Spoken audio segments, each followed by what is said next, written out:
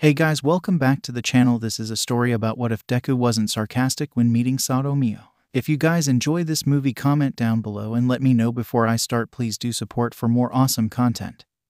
And leave a like, and don't forget to subscribe to my channel and also share this video with your friends and check out the description in my playlist. So let's start the video. Izuku snorts as he watches a villain childishly stick his tongue out at a small-time hero, causing the other to scowl and go to attack. A long yawn escapes his mouth, and he has to blink away the tears brought to his eyes. The school bell rings, and he turns his phone off, slipping it into his pocket. He rolls his shoulders back a few times before bringing his arms onto his desk, propping an arm up and placing his chin on his left hand.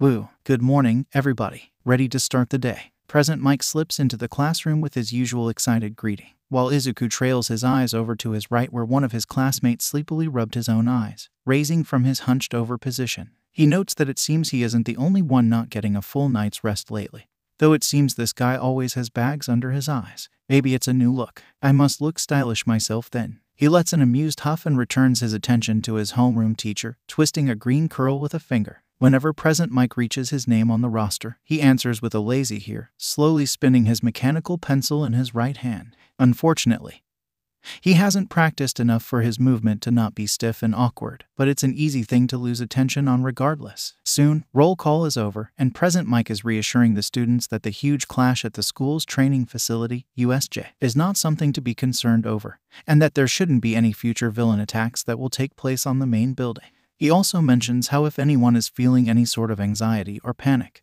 they are free to visit UA as counselor, hound dog, or even come to him during the lunch break or after school if they feel comfortable doing so. Us pros are gonna work hard to keep you all safe, so there's nothing you need to worry about. His grin dramatically falls, a grim expression replacing it.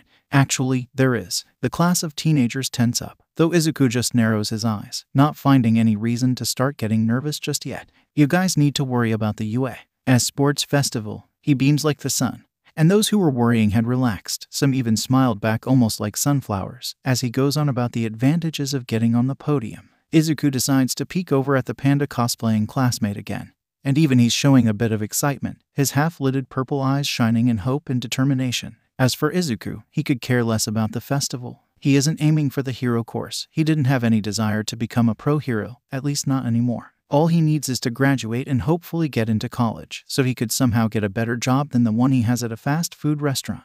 If he has a little side business of helping people with small-time things, who cares? It's not like he has any good reputation at school. If he did, he probably wouldn't be all alone and friendless. People would probably stop looking at his quirkless status before looking at who he is. It's a good thing none of his classmates know about that. He doesn't want to add any type of bullying to the pitiful mixture, even if UA claims that they have a strict policy against it. Being quirkless isn't a fun characteristic to live with. In fact, it is terrible. All because of not having something that 80% of the population has. His former friend decided to bully and basically ostracize him. All because of not having a quirk. Almost everyone that found out, through him or other means, either hated or pitied him. All because he was quirkless. He couldn't save his mother from a stupid villain. But what can he, or anyone, do? Genetics is genetics. Not like anyone can change it so easily. He's lucky that he is somehow able to get away with hiding his defect away from those at work. Quirkless people are often pushed aside for someone with a quirk, leaving many without jobs or college degrees. After all, how could they let someone without a quirk take the place of someone with one?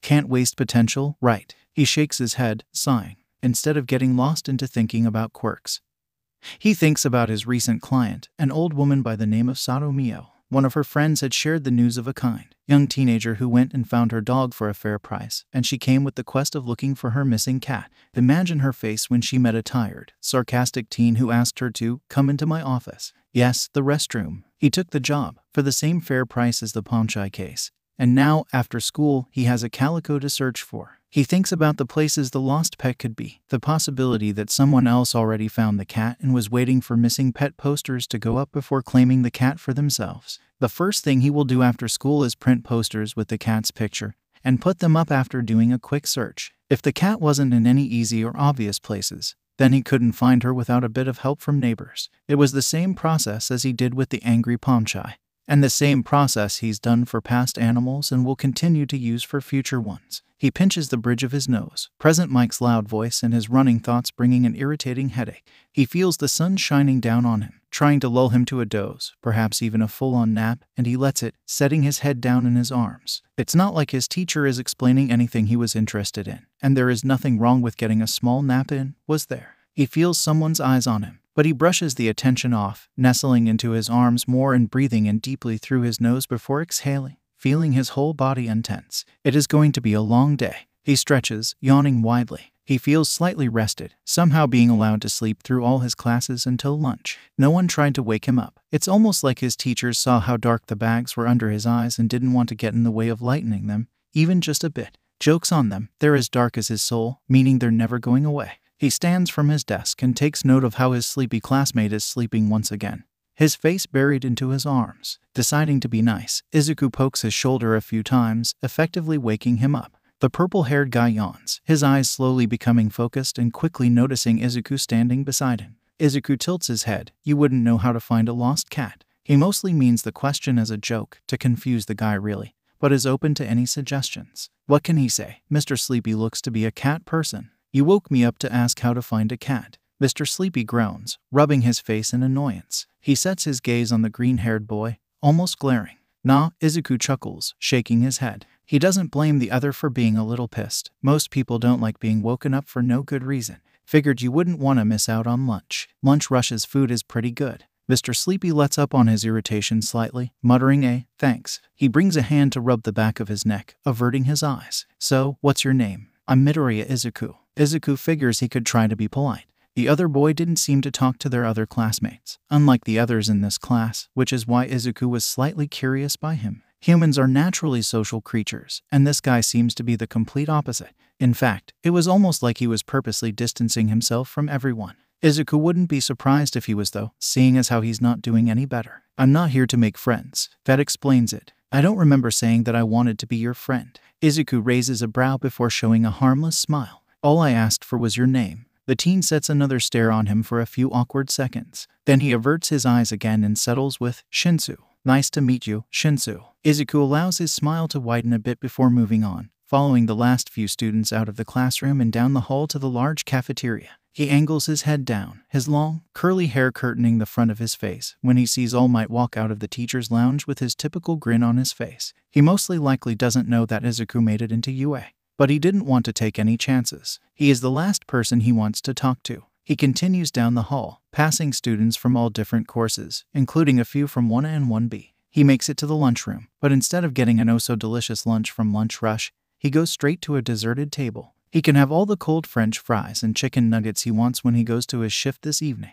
He always makes sure his hours fall in line with the curfew set out for minors, allowing himself time to get back to his tiny apartment before then. He brings his phone out, unlocking it, when he hears the soft sound of a tray being set down. When he looks up, he sees an apathetic male with red and white hair sitting as far away as possible from him. He shrugs before returning to his phone. He didn't really care as long as he doesn't try to start a conversation with him. He wasn't in the mood for one. He scrolls through Twitter, giving a few small smiles to the memes that pop up here and now, even liking a few. He doesn't bother sharing any tweets, seeing as how the few followers he has were random people that he didn't know nor care about. He's never posted about anything, only using his account for memes and to keep up with any news about heroes and villains that is recent, such as the newly debuted League of Villains, or how Endeavor just keeps fucking up. As he's scrolling, he is tapped on the shoulder, causing him to move his eyes away to find one of his classmates looking down at him. He silently inhales before asking, "Do you need something?" The classmate eyes the other male at the opposite end of the table before lowly saying, "At the end of school, all of 1 degree Celsius is gonna block 1A's doorway,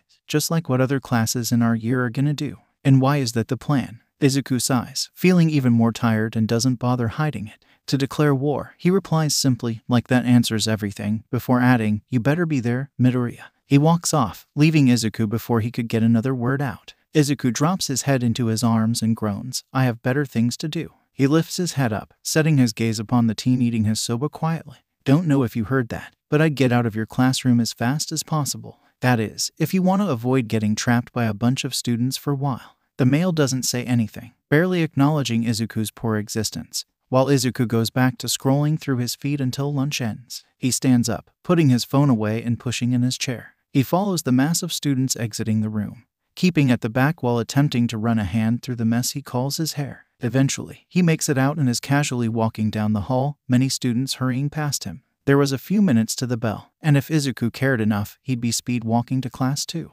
However, he didn't care. Therefore, he was taking his sweet time to get back to 1 degree Celsius. He makes it to the classroom at the same time that the bell rings, shuffling inside and heading to his desk with a yawn. He wonders if he can get away with sleeping in class again. He crosses his arms, putting his head down. Won't know if I don't try, I guess. The next time he wakes up, he's being woken up by a finger poke him. He scrunches up his face before reluctantly rising from his desk. He blearily looks up to see Shinsu, blinking to clear his eyes. Rubbing them when blinking doesn't work, he asks, is it time to summon the demon that will end my suffering? If not, I might just cry. He hears a snort, and with clearer vision, he looks at Shinsu. Shinsu is already angled away from Izuku, turning to the door. School's over. If you're gonna come to 1A, you better get up. Are you going, Shinsu? Izuku stands, curious. Seeing the male give a tiny nod, he decides to follow, speeding up his pace to match the long strides of his classmate. He doesn't talk to Shinsu any further, instead thinking about the cat. More specifically, he was trying to recall what the cat's name was. Is it Yui? No. Yoko? Maybe Yuki. I can't believe I forgot. Geez. He pulls out his phone, pulling up a picture of the cat.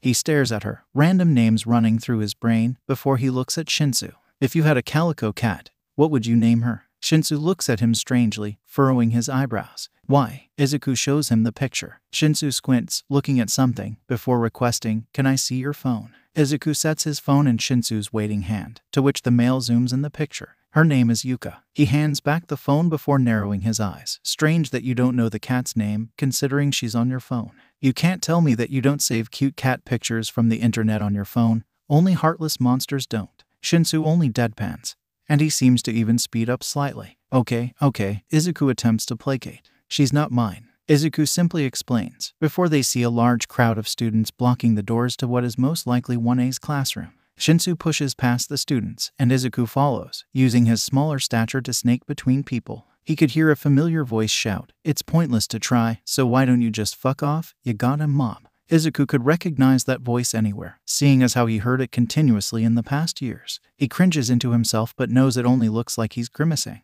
I came to see what you kids are made of, true, but I didn't think you'd be this arrogant.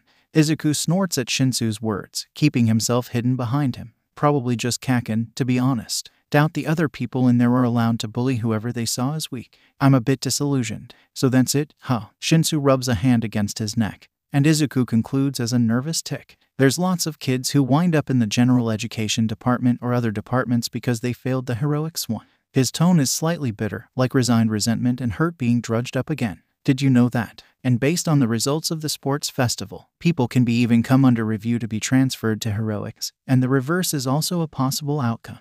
Izuku smirks. Shinsu was gaining his interest, and whether that was a good or bad thing, no one would know. Scoping out the competition. If nothing else, a general ed kid like me is thinking, hey, why don't I try pulling the rug out from under those heroics kids while they're on their high horses? Consider it a declaration of war. Shinsu turns and walks off, leaving Izuku to be seen by those at the door of 1A. Izuku could see Bakugo tense and then scowl. But before he could say anything, Izuku gives a pretend smile and moves away, being swallowed in the crowd of students as one from 1B shouts. He shoves his hands into his pockets. I have a cat to look for. He smirks, green eyes full of amusement. Yuka, here I come. Izuku staples the last of the missing pet posters with a yawn. He had looked in every place he thought a cat would be but came up empty, meaning he had to print out the flyers at a local convenience store and hang a bunch up. He slips his obnoxiously colored backpack off, opening it and setting the stapler inside, quickly re-zipping the bag after. He puts it back on, turning to head back down the neighborhood. He had to go to his apartment so he could change into his work uniform, but stops when he sees Shinsu staring at him with slight confusion and suspicion. He was already dressed in casual clothing rather than the stiff uniform that Yue assigns, wearing a light blue sweatshirt and dark jeans. Didn't know I had an assassin after me. Care to tell who placed the hit on me? Izuku tilts his head, tapping his chin. Then he places his fist in the palm of his other hand, hitting it lightly with realization. Actually, I bet I know. Mrs. Suzuki has been eyeballing me ever since I found and gave her daughter's wallet at the police station. Wonder where she got the funds to do this. Shinsu stares at him for a moment before he huffs, shaking his head. Midoriya, you are strange. Izuku blinks. You're not the first to tell me that. Not surprised, though I am confused why you're hanging up flyers about a missing cat, considering she apparently isn't yours. Ah, Izuku makes a sound of understanding. It's a thing I do. I go around finding lost things and pets, along with the few intimidation cases. Shinsu repeats, quirking a brow. Intimidation cases? Bullies, around the age of 7 to 10. Shinsu grunts. Izuku pulls out his phone, checking the time. Looks like I gotta go, else I'm gonna be late for my job. Job? Shinsu's eyebrows furrow, and he seems to frown. You already have a job. You know, for someone not looking for friends, you're asking a lot of questions. Izuku smiles in amusement while Shinsu's eyes widen. I have to make a stop at my apartment, but you're free to follow me. He starts walking, going past the purple-haired boy. That is, if you want your questions answered. Is your curiosity strong enough, Shinsu? He mentally laughs at his weird and cryptic question, imagining the confusion the other must be feeling. He strolls down the street, softly humming the tune of an opening from a random anime he had watched when he couldn't fall asleep. His apartment wasn't too far from Mrs. Sato's neighborhood, so the awkward walk didn't last long, but it was still uncomfortable to go through. Shinsu follows Izuku up the stairs to his crummy apartment, the 4-story building being far from appealing but cheap enough to live in with just a small part-time job. Izuku shoves a hand into his pocket, bringing out a key attached to a ring and unlocking the door to his place. He turns the doorknob, pushing open the door, and beckons his new visitor with a passive smile. He kicks his shoes off, and he slips his backpack from his shoulders and tosses it onto the ragged couch. He heads over to his bedroom, calling out to behind him, "Hang out until I get changed. Won't be long." He makes sure to shut the door after he goes in, and heads straight to his closet where his uniform shirt was on a red hanger while a white undershirt hung on a yellow one. He takes the hangers and sets them on his bed, pulling off his pink shirt that has rows across it. He replaces it with the undershirt and dark blue polo, making sure to put on some more deodorant. He grabs a hair tie and brings his shoulder-length hair back, tying it into a mid to low ponytail. A few bunches of curls were left out to frame his slight tan face, and Izuku brushes a few behind his ear. He grabs the shirt he was wearing before and tosses it in his hamper. He pats his pants pockets to make sure he has his phone, key, and wallet. Once sure, he walks back out into the main room, where Shinsu is sitting on his couch, looking down at his phone. "All ready, Mr. Assassin." Izuku can't stop himself from smiling when he sees the teen jump, tensing up, before relaxing. Shinsu stands up from the couch, putting his phone into his pocket with an eyebrow raised. "Not an assassin, last time I checked." "Ah, yes," Izuku nods, expressing a faux realization. "You want to be a hero, so I've heard." Shinsu's face sets into a cold, bitter expression. "You've heard correctly." He glares, and Izuku can see the walls the teen has built grow taller, stronger. "Got a problem with it? Think I'd be better as a villain?" "Down, boy." Izuku shakes his head and chuckles, heading over to the door where his and Shinsu's shoes were tossed. "You love to put words in people's mouth, don't you? First the friend thing, and now the hero-villain thing." Izuku snorts, slipping his old shoes, the red color not as vivid as the first day he wore them. That was when his mother had bought them for his 14th birthday. Izuku sighs, tying the worn laces. He stands, waiting for Shinsu to quietly put his own shoes back on. He takes a deep breath, hoping he doesn't mess up his words with his lack of eloquence. "Just so you know, not everyone thinks the same, even if it seems like it. I don't even know what your quirk is, nor do I give a shit. A quirk is only as good or bad as the user. I thought that was obvious." Shrugging, he opens the door. "Anyway, I got a shift to get to, so if you're gonna follow me, hurry up." Shinsu doesn't say anything besides a mumbled apology as he passes the green hair boy to step out of the apartment, to which Izuku clicks his tongue in disapproval. "No need to apologize, just remember what I said." Izuku shuts the door behind him, turning to swiftly lock it. He and his foster family have a deal. He can live by himself as long as he shows up for anything important. All he has to do is look happy for the family pictures, make sure he has a beautiful smile, or something bad may happen. Of course, he sometimes likes to show up to spend a bit of time around the younger children. The older kids don't particularly spend a lot of time around the house. Not that Izuku could blame them, but that also includes leaving the youngers 3 with the guardians. And sometimes, if he has enough money on him, he'll take them out for ice cream. He has a soft spot for children, screw him. And their foster mother is a delusional bitch. It is a miracle that they'd pass any type of checkup sent from the prefecture's ward. They also fortunately take care of any forms he gets, such as from school and his job, just so he stays out of their hair. At the beginning, when he arrived there and saw how messed up his new family was, he wanted to help them. There's nothing he can do now though. He walks down the hallway, an early to mid-spring breeze blowing, and Shinsu follows him, looking like a lost puppy having a small mental crisis. None of them say anything, and the sound of their feet meeting each metal stair was annoyingly loud. Izuku decides to hum again, something soft and relaxing. They don't speak all the way to Plus Ultra food. Izuku wipes the table with quick movement, knocking off any crumbs that were left with a dish rag, leaving them to be swept up later. He yawns, taking note of the time from the clock on the wall. It's past 8, leaving him with less than an hour. It's late, and a weekday, so not many people are eating inside of the restaurant, the majority most likely going through the drive-thru. There are only a few tables taken, one specifically taken by a quiet, and mostly likely bored, Shinsu, who is scrolling through his phone with a blank expression. It's going slow, but there is always work to be done, or at least that's what Kawaguchi said before sending him out to clean the empty tables. The male always tells him to call him by his first name, but Izuku loves to piss people off with the pettiest things he can think of. 𝗂𴑐𝗵𝗲 is an older teen, though he is almost 20 years old, and he is way taller than Izuku, and maybe even the tallest out of all his present co-workers. He was in college, working on a degree that had something to do with history, and sometimes he'd come into his shift acting like a complete idiot. The blonde was blunt, on the thin line of being a dick, and he never sugarcoats anything. Izuku didn't have any problems with Kawaguchi, often inquiring about the stories he had from America, and the guy mostly argues with Nakajima about the stupidest of things. Of course, the arguments were never serious. Nakajima is an adult who is considered to be slightly emo. While she may act like a high idiot sometimes, the only drug she smokes is nicotine from the occasional cigarette she lights. The blue-haired woman was the person Izuku went to when he wants to have fun. If either had a bad day, neither spoke about it, the company was enough. Nakajima is smart, she just has her strange and weird moments, which often make Izuku laugh. For some reason, she likes to get Kawaguchi riled up, which explains the arguments they had, but if it ever got to be too much, she or Kawaguchi would apologize.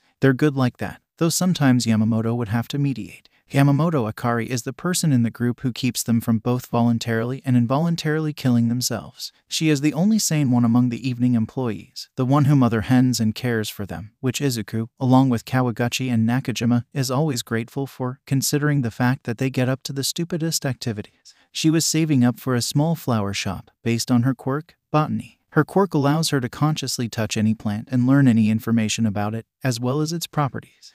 Quirks, something that Izuku loves and didn't have. Kawaguchi's quirk is called paralysis shock. If he touches someone, he could freeze all motor functions for around 5 minutes. He didn't get good traction because of it, mostly because of how weak it is, but Izuku believes that it is cool. Nakajima's quirk was really interesting, being called dream manipulation, or dream planter as Izuku calls it. She could change a sleeping person's dreams by planting a good or bad seed, changing a nightmare into a good dream and vice versa. Sometimes, in the dead of night, Izuku wishes she was there to plant a good seed so he didn't have to relive the last memory he had of his mother. Izuku softly sings the English words of the song playing. Music, with clean lyrics, is allowed to be played in the restaurant, and the evening group took turns daily with who gets to play what. Today was Kawaguchi's turn, and he went with an old, popular artist, Shawn Mendes, whose voice was way better than the mostly auto-tuned songs of today. There were a few artists and groups who could produce music without sounding like a robot, having the actual talent to do without. Izuku, could you bring another box of hero toys from the storage? I've ran out. Izuku breaks out of the song, calling back, got it, Yamamoto. Izuku grimaces at her tone. Got it, he amends, Akira. He ignores the fact that some of the patrons chuckle, including the indigo-headed student that he brought along, and makes his way to the storage room, going past the boxes of styrofoam cups and plastic straws. He lifts the brown box of children's toys, each a small figure of random popular heroes, such as the symbol of peace, All Might, the fiery bastard, Endeavor, and the fast burb, Hawks, and carries it out of the room, kicking the door shut on his way out. He takes it over to where Akira was fixing the order of the waiting customer, setting it on a nearby table and swiftly opening. He grabs a random toy, absently noting it was a figure of Deadshot, and hands it to Akira, who takes it with a smile, placing it inside of a kid's meal. Izuku moves the box under the table, so it was out of the way, and goes back to the customer area, a thrown glance telling him that he wasn't needed. Izuku continues to clean tables until his shift was over, the clock hitting 9, and the next employee already showing up for the last shift. He clocks out, snags a couple of wrapped burgers and a box of French fries, as well as a few napkins, and saunters over to Shinsu's table. The green-haired teen tosses a burger in front of Shinsu, gaining his attention, and sits down. He puts the box of French fries on the napkins, keeping the longer ones from touching the table. Izuku unwraps his burger. You want a drink? You gotta buy one yourself. He takes a bite out of it, which prompts Shinsu to unwrap his own and start eating it.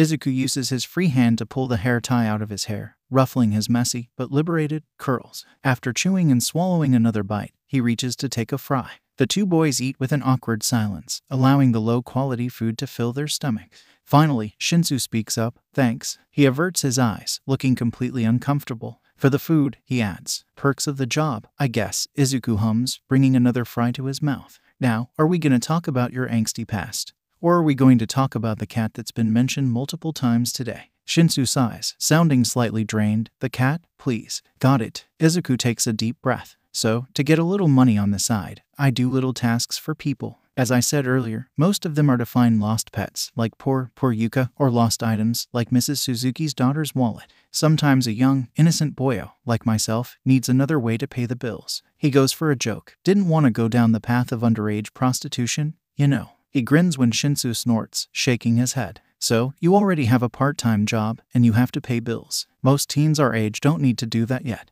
ⴘᴚ shrugs. Guess I'm not like most teens our age then. Another thing to add to the list. Also, you haven't leveled up on friendship points yet, so no point in asking about my job and stuff. And from what you said earlier, it seems you won't ever get to find out, seeing as how you don't want any friends. ⴘᴚ frowns slightly, looking down. I'll throw you a bone though. I'm quirkless. ⴘᴚ winces. Seems he knows the treatment the few quirkless teens of their generation receives just for not having one special thing the majority did. Sorry, no need to apologize. I've been a dick to you this whole time. I've had worse. Another bone, unwanted, tossed. ⴘᴚ changes the subject, weakly mumbling, the cat. Yuka. As I said, Yuka doesn't belong to me. She belongs to an old lady, Sato Mio, who's asked me to find her for a pretty good price. Unfortunately, the cat doesn't have a tag with Mrs. Sato's information on it, which is bad on her part, but can't really do anything about that now. I'm hoping that someone found her and is waiting for missing posters to go up, which is why you saw me putting them up. ⴘᴚ wipes his mouth and hands with a napkin, finished with his burger. If I don't find her, or really any pet I'm paid to look for, I refund the full price to the owner. ⴘᴚ chews on a couple of fries, showing that he understood with a single nod.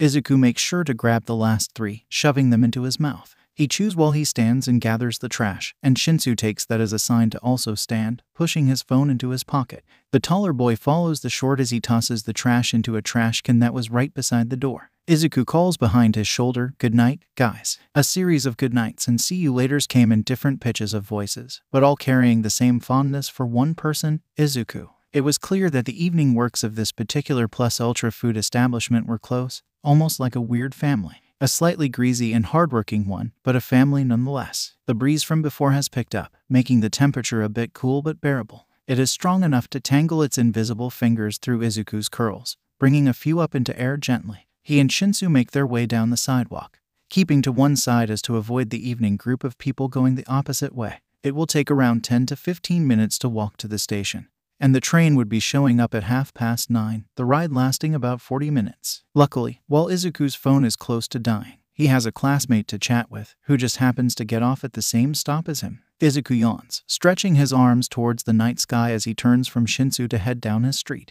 He had already said a good night, and now he can't wait until he's able to step into the shower and then drop into bed. He shoves his hands into his pockets, rolling his shoulders. He yawns again. Suddenly, there's a shout, "Midoriya." ⴘᴚ turns, quickly noticing ⴘᴚ hurrying over to him. He was holding something slightly small, in his arm, and ⴘᴚ narrows his eyes. What? ⴘᴚ makes it over to him, bringing his top hand down to show a cat's head. Isn't. He sucks in a deep breath. Isn't this the cat you've been asked to find?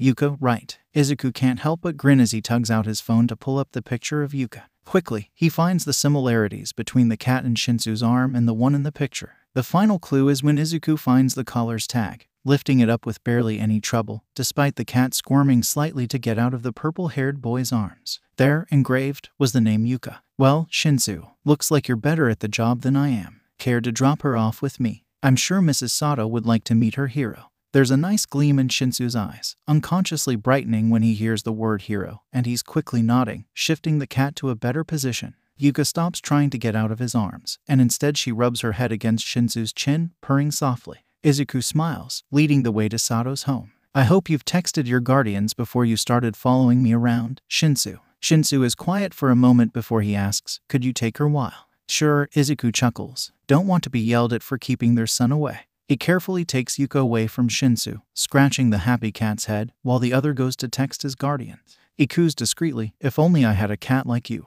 Maybe the apartment wouldn't be as empty if I did. He decides to hum again, the tune random this time. He didn't like the quiet. My mom says it's fine, as long as I get home soon. Curfew's getting close though, it's past 10. ⴘᴚ pushes his phone back into his pocket, looking down at ⴘᴚ. ⴘᴚ nods. Better make this quick then. Mrs. Sato's place isn't far now. And it really wasn't, being a few buildings down. They speed up their pace a bit, and within 2 minutes, they're standing in front of the nice home of �ⴂ.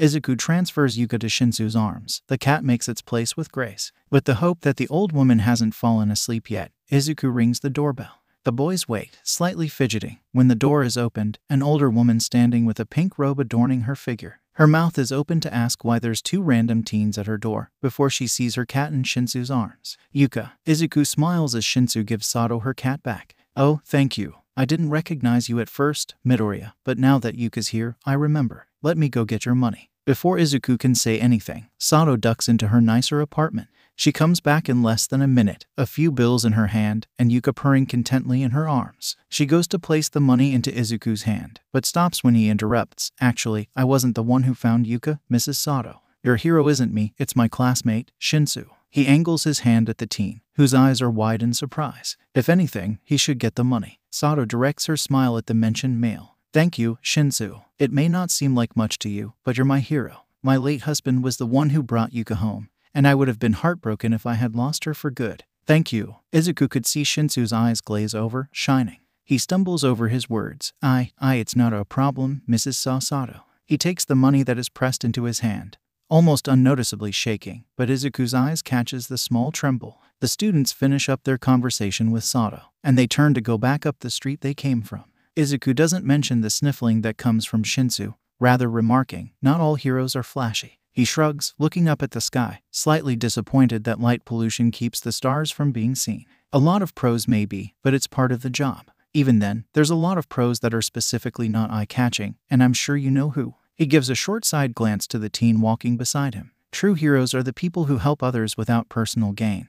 They just save someone because they want to. Even if you don't become a pro hero, Shinsu, you can still be a hero. Just wanted you to know, you're a good person, no matter what your quirk is. Thank you, Shinsu whispers. Now, Izuku moves on to a different subject. You found Yuka, so what do you want in return? Shinsu blinks away his tears, sending a confused look to the green-haired teen. What do you want for finding Yuka? Like a favor, I guess. But Mrs. Sato already gave me the money, which I don't need, by the way. Oh, just let me do something good for once. I may not be heading down the hero route, but I still want to be a nice person. Izuku sighs, pushing back strands of wild hair. How about I get you trained up for the sport festival? Can't just go relying on your quirk the whole time. Shinsu averts his gaze sheepishly. That's exactly what you were planning to do, wasn't it? He answers with a shy, almost self-conscious yes. Izuku places a hand on his chin, thinking, okay, so that's what I'll do. Gonna have to find someone to teach you some basics at least. Yo, you don't have to. I want to. Anyway, give me a few days. I'll try to find someone to toss you around a bit. If I don't find anyone in 3 days, we can just fight each other. Izuku points his eyes at Shinsu, catching his purple ones. I'll make sure you get a good placement. The tears resurface. I think I can afford to make one friend this year, if you're willing to. I would love to be your friend, Shinsu. Ren, Izuku coos, peeking into a dark alleyway. Here, kitty. He clicks his tongue, searching behind a filthy dumpster. He knew that it was incredibly stupid to go into an alley at night, especially being out so close to the curfew set for minors. But Izuku wanted to ignore the fact that he was likely to get roughed up when helping Shinsu train. And finding a cute ragdoll cat is a great distraction. The white-furred feline, who luckily has an owner who was smart enough to put a tag with their information on it, has a record of running off to seek more attention. Ren was said to be very affectionate, and often, when their owner was busy or out of the house, would run off to find someone who would pet him. Such a naughty kitty. Izuku sighs when he doesn't see any white fur, straightening his posture. Looking into an empty alley for a people-loving cat was improbable, but Izuku didn't really know where else to search, considering it was nighttime, and he had already put up a handful of posters. There wasn't much he could do, but he didn't want to spend a lot of time in his lonely apartment, so peering into disgusting alleyways was the next best thing. He runs a hand through his messy curls, pushing a few strands from his face. He turns to leave the alley when he hears heavy and quick footfalls becoming louder behind him. He whips around to see a burly man running straight towards him. Damn, I'm gonna die right after I make a friend. What a cruel, cruel world we live in. Before he could move out of the way, he is forcefully grabbed and yanked into the man's arms. There's a sudden sting at his neck, a rush of heartbeats, and he could feel a trail of warm liquid trail down, which he could safely assume was blood, seeing as how a knife was being held closely at his throat. Not long after he's taken hostage, another figure comes rushing in, who of which Izuku quickly notes to be Eraserhead due to his white scarf and gold eyewear. He freezes when he sees Izuku, giving the criminal time to slightly stammer a demand. Stay back. he shouts, and 𝗧𝗑 loses a bit of breath when the arm holding him tightens. "I'm warning ya, I am not afraid to hurt him." While 𝗧𝗑 struggles to get a full breath, he swiftly analyzes the guy's quirk. With a small glance down, he could see that the criminal wasn't holding a knife, rather he was holding a finger turned into a blade to 𝗧𝗑, and it was only one finger. The rest of his fingers were normal and not sharp, meaning the guy had the ability to change them into knives or was born with a random blade. This also meant that there was a chance that his quirk wasn't exactly a set mutant one, and that Eraserhead had a chance of erasing the quirk, and in turn would leave the guy without a weapon. He could still injure 𝗧𝗑 without one, seeing as how large and muscular he is, but he could do more damage with a knife. Taking a deep, or as deep as he was allowed, breath, 𝗧𝗑 calls out to the pro hero, 𝗧𝗏. He's cut off, strangled by a pressure on his airway as he tries to gasp for a good breath, quickly becoming lightheaded. Fortunately, the meaning of his interrupted message makes it, and raven locks of hair rise up into the air, a clear sign of Eraserhead using his quirk. 𝗧𝗑, fear claiming his mind, shuts his eyes, hearing an incredulous cry behind him and the weight of the knife disappearing.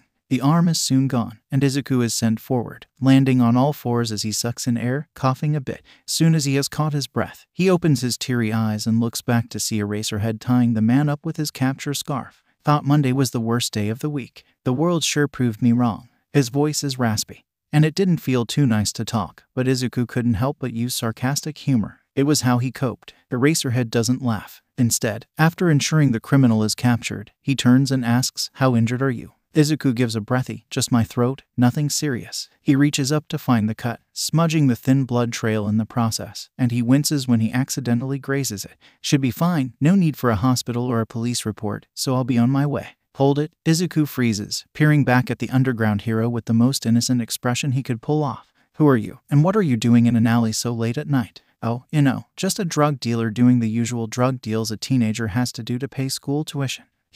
And cheap. Eraserhead stares. Okay, no need to stare at me like that. I'm Midoriya 𝗧𝗑, and I'm in an alley so late at night because of a cat." An eyebrow is raised. "I'm being serious, Eraserhead. I was just looking for a cat. I even have his picture on my phone." 𝗧𝗑 shoves his hand into his pants pocket, pulling out his phone. He turns it on, opens it, and pulls up the picture he has of Ren. See, a cute kitty cat named Ren. Missing. He turns his phone off. "Can I go now? Pretty sure it's past curfew for minors, and I don't want to get my foster guardians called. Wouldn't be fun dealing with whatever punishment they'd dish out." He grimaces, pushing the thought of his guardians away. Eraserhead stares down the teen, a low groan erupting from the man on the ground, and he flicks his chin, signaling 𝗧𝗑 to leave. Said male gives a mocking smile, his mood ruined by the thought of his guardians and the fact that he came close to being killed. He takes in a deep breath, attempting to calm down and mostly failing. As he walks down the sidewalk, past slightly dim lampposts, he presses a finger under the cut to see if he could wipe away the majority of the blood. However, when he meets a sticky and dry trail, he lets out a loud grumble. Dry blood was not a nice feeling. 𝗧𝗑 thanks his luck that at least he doesn't have to take a train to get home. He had started out as far as he thought was enough, and he made his way back slowly, getting closer and closer to the way home. With another sigh, he runs a hand through his hair, stressed, and he goes down the path back to his apartment, ready to take a shower and then collapse into bed. 𝗧𝗑 flops down into his chair, instantly pressing his face into his crossed arms. He could hear a small chuckle, making him lift his head up to glare at his purple-haired friend who had a small, amused smirk on his face. Rough weekend. 𝗧𝗑's groans are muffled as he puts his head down again. Why did I choose the fast food industry to work in? Tell me, Shinsu. Why am I making myself suffer? Because you need money. Shinsu trails off, answering 𝗧𝗑's questions despite them most likely being rhetorical. 𝗧𝗑 sighs, right. Can't do underage prostitution, probably even worse. It's also pretty illegal, but that's not the main point, is it? That too. Anyway, 𝗧𝗑 sits up, rubbing his face. Talking about the sports festival? We weren't talking about the sports festival. 𝗧𝗑 sends a pointed look at Shinsu, daring him to interrupt again. Today marks the 3rd day since I offered to find you a trainer. It is Monday, mid-April, and there is this week and the next left before the popular event was planned to occur. However, despite that time seeming to be slightly long, it is a short amount of time for anyone to begin any sort of training. I have to look for another cat after school, and I do have a shift tonight, but I'll try to keep an eye out for anyone who looks like they'd train you. Shinsu rubs the back of his head, looking to the side. You really don't have to go through the trouble of doing that. Well, to be honest, I don't want to go with the alternative of punching each other, so I think I'll give it one last look. 𝗧𝗑 pulls out a singed notebook, the cover damaged with burns all over it.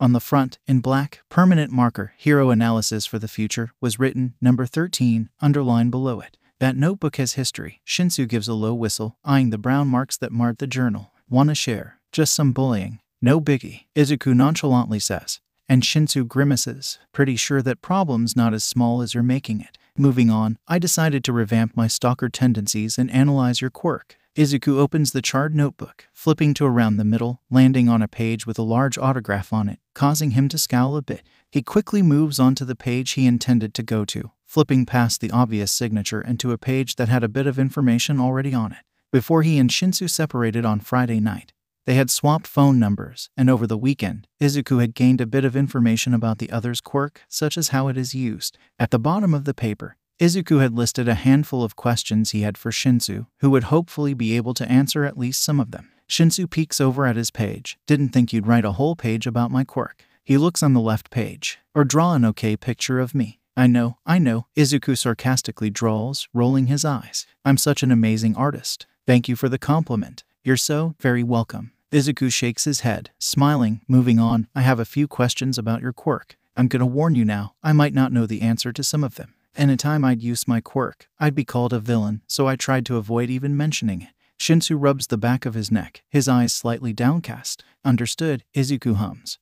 But this is some stuff that's probably important to know for the sports festival. When's the next time you're free after school? I'm never really busy, unless I need to do something for my mom or my dad comes home. Okay, so you're free tomorrow. Yeah, Shinsu nods. Should be. Izuku pulls out his phone, checking his calendar. I have some time before my shift tomorrow. He looks up at Shinsu. We could try testing out your quirk then, if you're comfortable with it. Shinsu averts his eyes in hesitance. Looking down, are you sure you wanna? Shinsu, I'm not going to quit being your friend because of your quirk. I thought we already had our heart-to-heart moment Friday. Did you just forget over the weekend? No, he weakly answers. Good, because that was the best thing I've ever said without messing up or sounding stupid. Shinsu stares at the smaller boy, before eventually giving an amused huff of air, not the eloquent type. I take it. Not at all, Izuku grins. Izuku gives a fake sympathetic expression to the woman tearing up, only feeling irritation and pity. This week was not going as well as he wanted, and it's only Monday. He uncrosses his legs, pulling out his phone to check the time to see that he only had 3 minutes left on his shift. He pushes himself off of the restroom sink, giving the woman one last look before commenting, You requested me to find Ren on Sunday, Mrs. Uchiyama. It's Monday. You can't expect me, a student with a part-time job, to find a cat in a city in less than 2 full days. He tries to amend, realizing how harsh he was sounding. I'm sorry, but that expectation is too high for anyone. Just give me more time, and I'll let you know if I find him or not. He pushes the door to the unisex restroom open, feeling exhausted. Have a good evening, ma'am. He walks back to the employee area, moving to stand beside Kawaguchi. Today was moving extra slow, most likely because of the villain attack that happened nearby.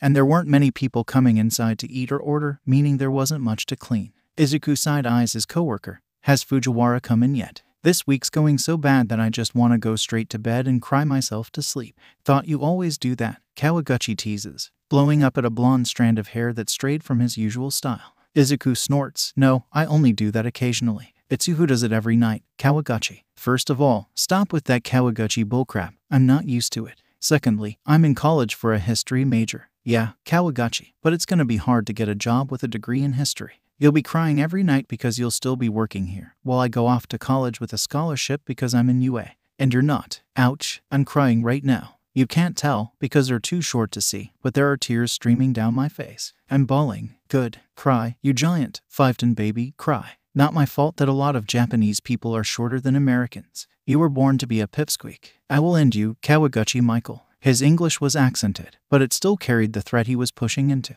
I dare you, Midoriya Izuku. A new voice interrupts. Now. They both turn to the woman with blue hair. No need to get all worked up because I'm around. I wouldn't say that. Nakajima. Kawaguchi waves his hand, dismissing the older woman. Afraid you're not my type. Not sure about our hormonal teenager here though. He gives a grunt when an elbow is shoved into his stomach. Izuku glares, daring the other to say anything else. Being short means that I can easily make it to where you can't breed demonic spawns anymore. Kawaguchi places his hands in a placating gesture. Okay.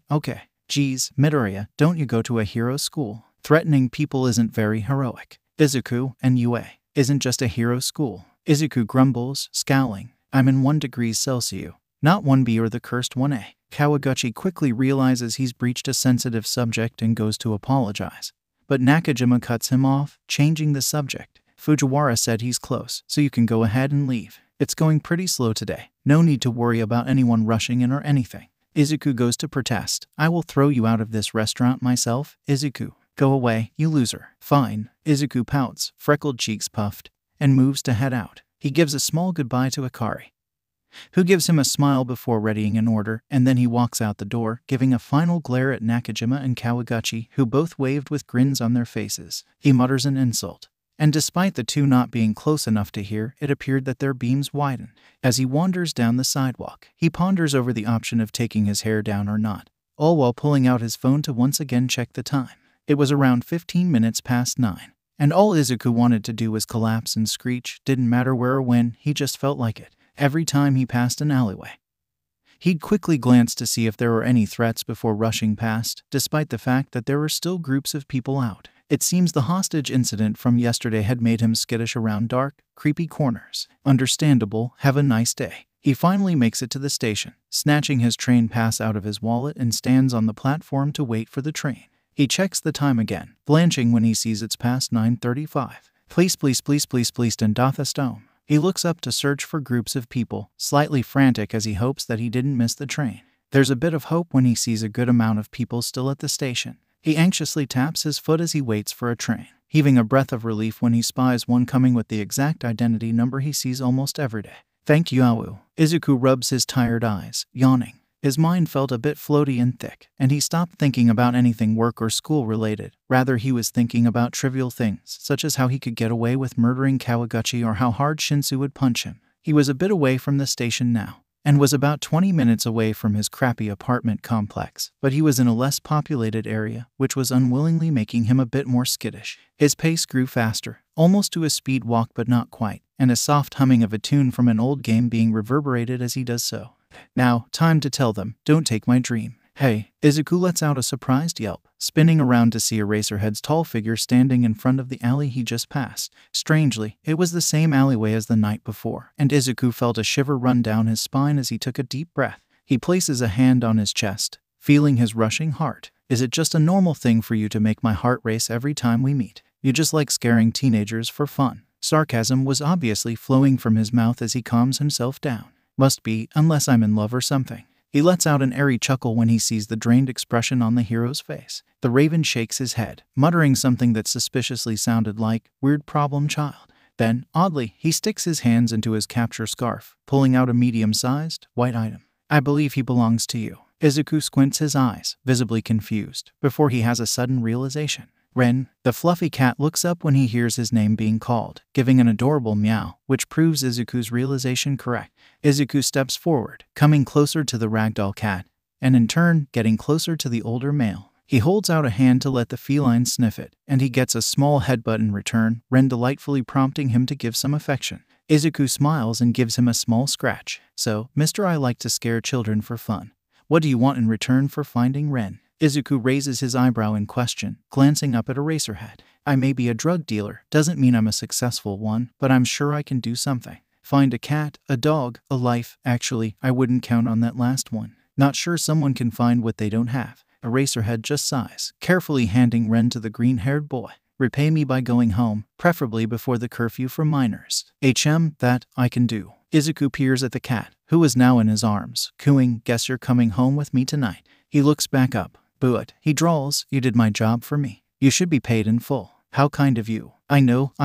I'm the nicest person I know. Kid, just go home already. Nah, not until I think of something else I can do for you. Eraserhead sighs again.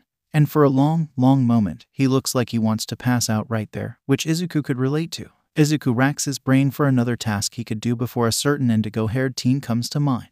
How about I pay you back in potential? Eraserhead doesn't answer, and Izuku takes that silence to continue. Sports festival's coming up, and I have a friend who needs some help training. Eraserhead stares at him. Is that friend you? Excuse me. Izuku gasps, reeling back in a dramatic form of hurt. I have friends, more like one friend, but still. Izuku shrugs. I don't care too much about the festival, considering I don't want to be a hero or anything. However, my friend does, and I've promised him that I'd help him. I assume your friend is probably in 1 degree Celsius. Eraserhead brings a hand to rub the bridge of his nose, presumably attempting to fight off an oncoming headache. Go to the teacher's lounge tomorrow during lunch. I'll decide whether or not to train your friend by then, but for now, go home, problem child. Aye, Captain. Izuku salutes with a free hand, making sure to hold Ren securely in his other. He turns and walks away, grinning and quietly singing a happier song to himself and Ren. He hadn't felt this amount of joy in a while. Not since his mother died, and there was almost a skip to his step. I'm just as dangerous, as you will soon find. He might have just saved himself from getting punched. Oh, and he might have helped Shinsu get a trainer. That too. Izuku's nose twitches when something soft brushes against it, and being too sleepy to move or open his eyes, he just scrunches it in hopes that the soft thing will not be able to touch him. However, the ticklish feeling returns, forcing him to turn his head away. But when he does so, he gets a face full of a warm body covered in fuzz. He furrows his brows, absent-minded confusion filling his mind as he moves his head again. He cracks open his green eyes, white and gray colors filling his vision, and he blinks, trying to recall when he adopted a pet. Laying on his chest and neck is a fluffy cat, its head curled against his chin, giving a cute picture. Izuku couldn't help stop the upturns of his lips, moving a hand to carefully reach up to rub the snoozing cat. The ragdoll breed lets out a peal of purring, snuggling their head into his chin more and allowing their collar's tag be seen. Izuku mumbles the name he reads, Ren. Then he blanches in realization. The memories of last night fill his mind. With a newfound grin, he remembers Eraserhead's words, and he blindly reaches over with right arm to his bedside table, where his phone should be, charging. He quickly finds it, full of excitement, and he one-handedly yanks his charger out, the screen lighting up as he does so. He unlocks it, quickly pressing in his passcode and hurrying to his messaging app. Tuesday, 6:42 a.m. Lost and found. Shinsu, Shichu. Oops, autocorrect. Purple insomniac. I definitely believe that. What? Lost and found. I found someone. Waity time. Aw shit. Purple insomniac is typing. Izuku drops his phone beside him, panic building. He had woken up late, the time being past 6:30 and class starts at 8:45. The train would take up a huge chunk of his remaining time, around 40 minutes, but he had to make it to said train, which would be arriving in less than an hour, and getting to the station would take around 15 minutes, including the morning foot traffic. He looks back down at Ren and groans. He mumbles, placing a hand under the cat, I know, it's some type of special rule to not move a cat while they're sleeping on you. But I have an education and a scary teacher to worry about, as well as a friend who will actually kill me if I don't go. He lifts the feline up, waking him up, and places him to the side. He hastily rises from his bed, somehow getting tangled with his blue comforter and falling to the ground with a thud. From his place on the floor, he exhales, pressing his head to the floorboard. This week is gonna be the death of me. Ren meows, seeming to be in agreement, and he jumps down from the bed, flicking his tail at Izuku's face. Yes, just give me a moment to regret every decision I've ever made. Ren stares at him with his blue eyes holding judgment. Oh, don't judge me. Izuku moves to untangle himself, standing. He goes about his morning routine, the main points being, he quickly makes some tea, a drink he had come to love due to the past quiet mornings with his mother in the past. Putting it in a cup he could toss away or recycle when reaching the train station, brushing his teeth, attempting to tame his wild hair with a comb, before moving on with barely any difference and a deep sigh, changing into his school uniform, making sure to put on deodorant, along with other things. He carefully takes a sip of his drink, the time of his morning habits long enough for the tea bag to set, and he hastily makes his way over to his bag, which strangely looked to be bulkier, and was open. Suspicion built in his mind, and he peeks into the yellow eyesore, quickly finding his new feline friend looking up from his place on top of folders and books. He snorts, setting his cup down and reaching a hand to pick the ragdoll up, but stops when he is met with the cutest expression he's ever seen on a cat. He groans, averting his eyes. Stop, he whines. Don't give me your version of puppy dog eyes, kitty cat eyes. I don't know, just stop. When Ren doesn't stop, he reluctantly gives in. Fine, all right, you can come with me. You just have to stay quiet and out of view of anyone but me, okay, let's go. He moves the flap over the cat and the inside of the bag, not bothering to buckle it so Ren could breathe without any complication. He puts his backpack on, grabbing his tea, and he gives a quick look over to make sure that all his lights were turned off. With a nod to himself, he sets out of his apartment, keeping his pace fast but not fast enough to jostle his new passenger. He sips his cup of tea along the way to the station, keeping along with groups of people on their way to work or teens and kids to school. He lived on the poorer side of the Musutafu,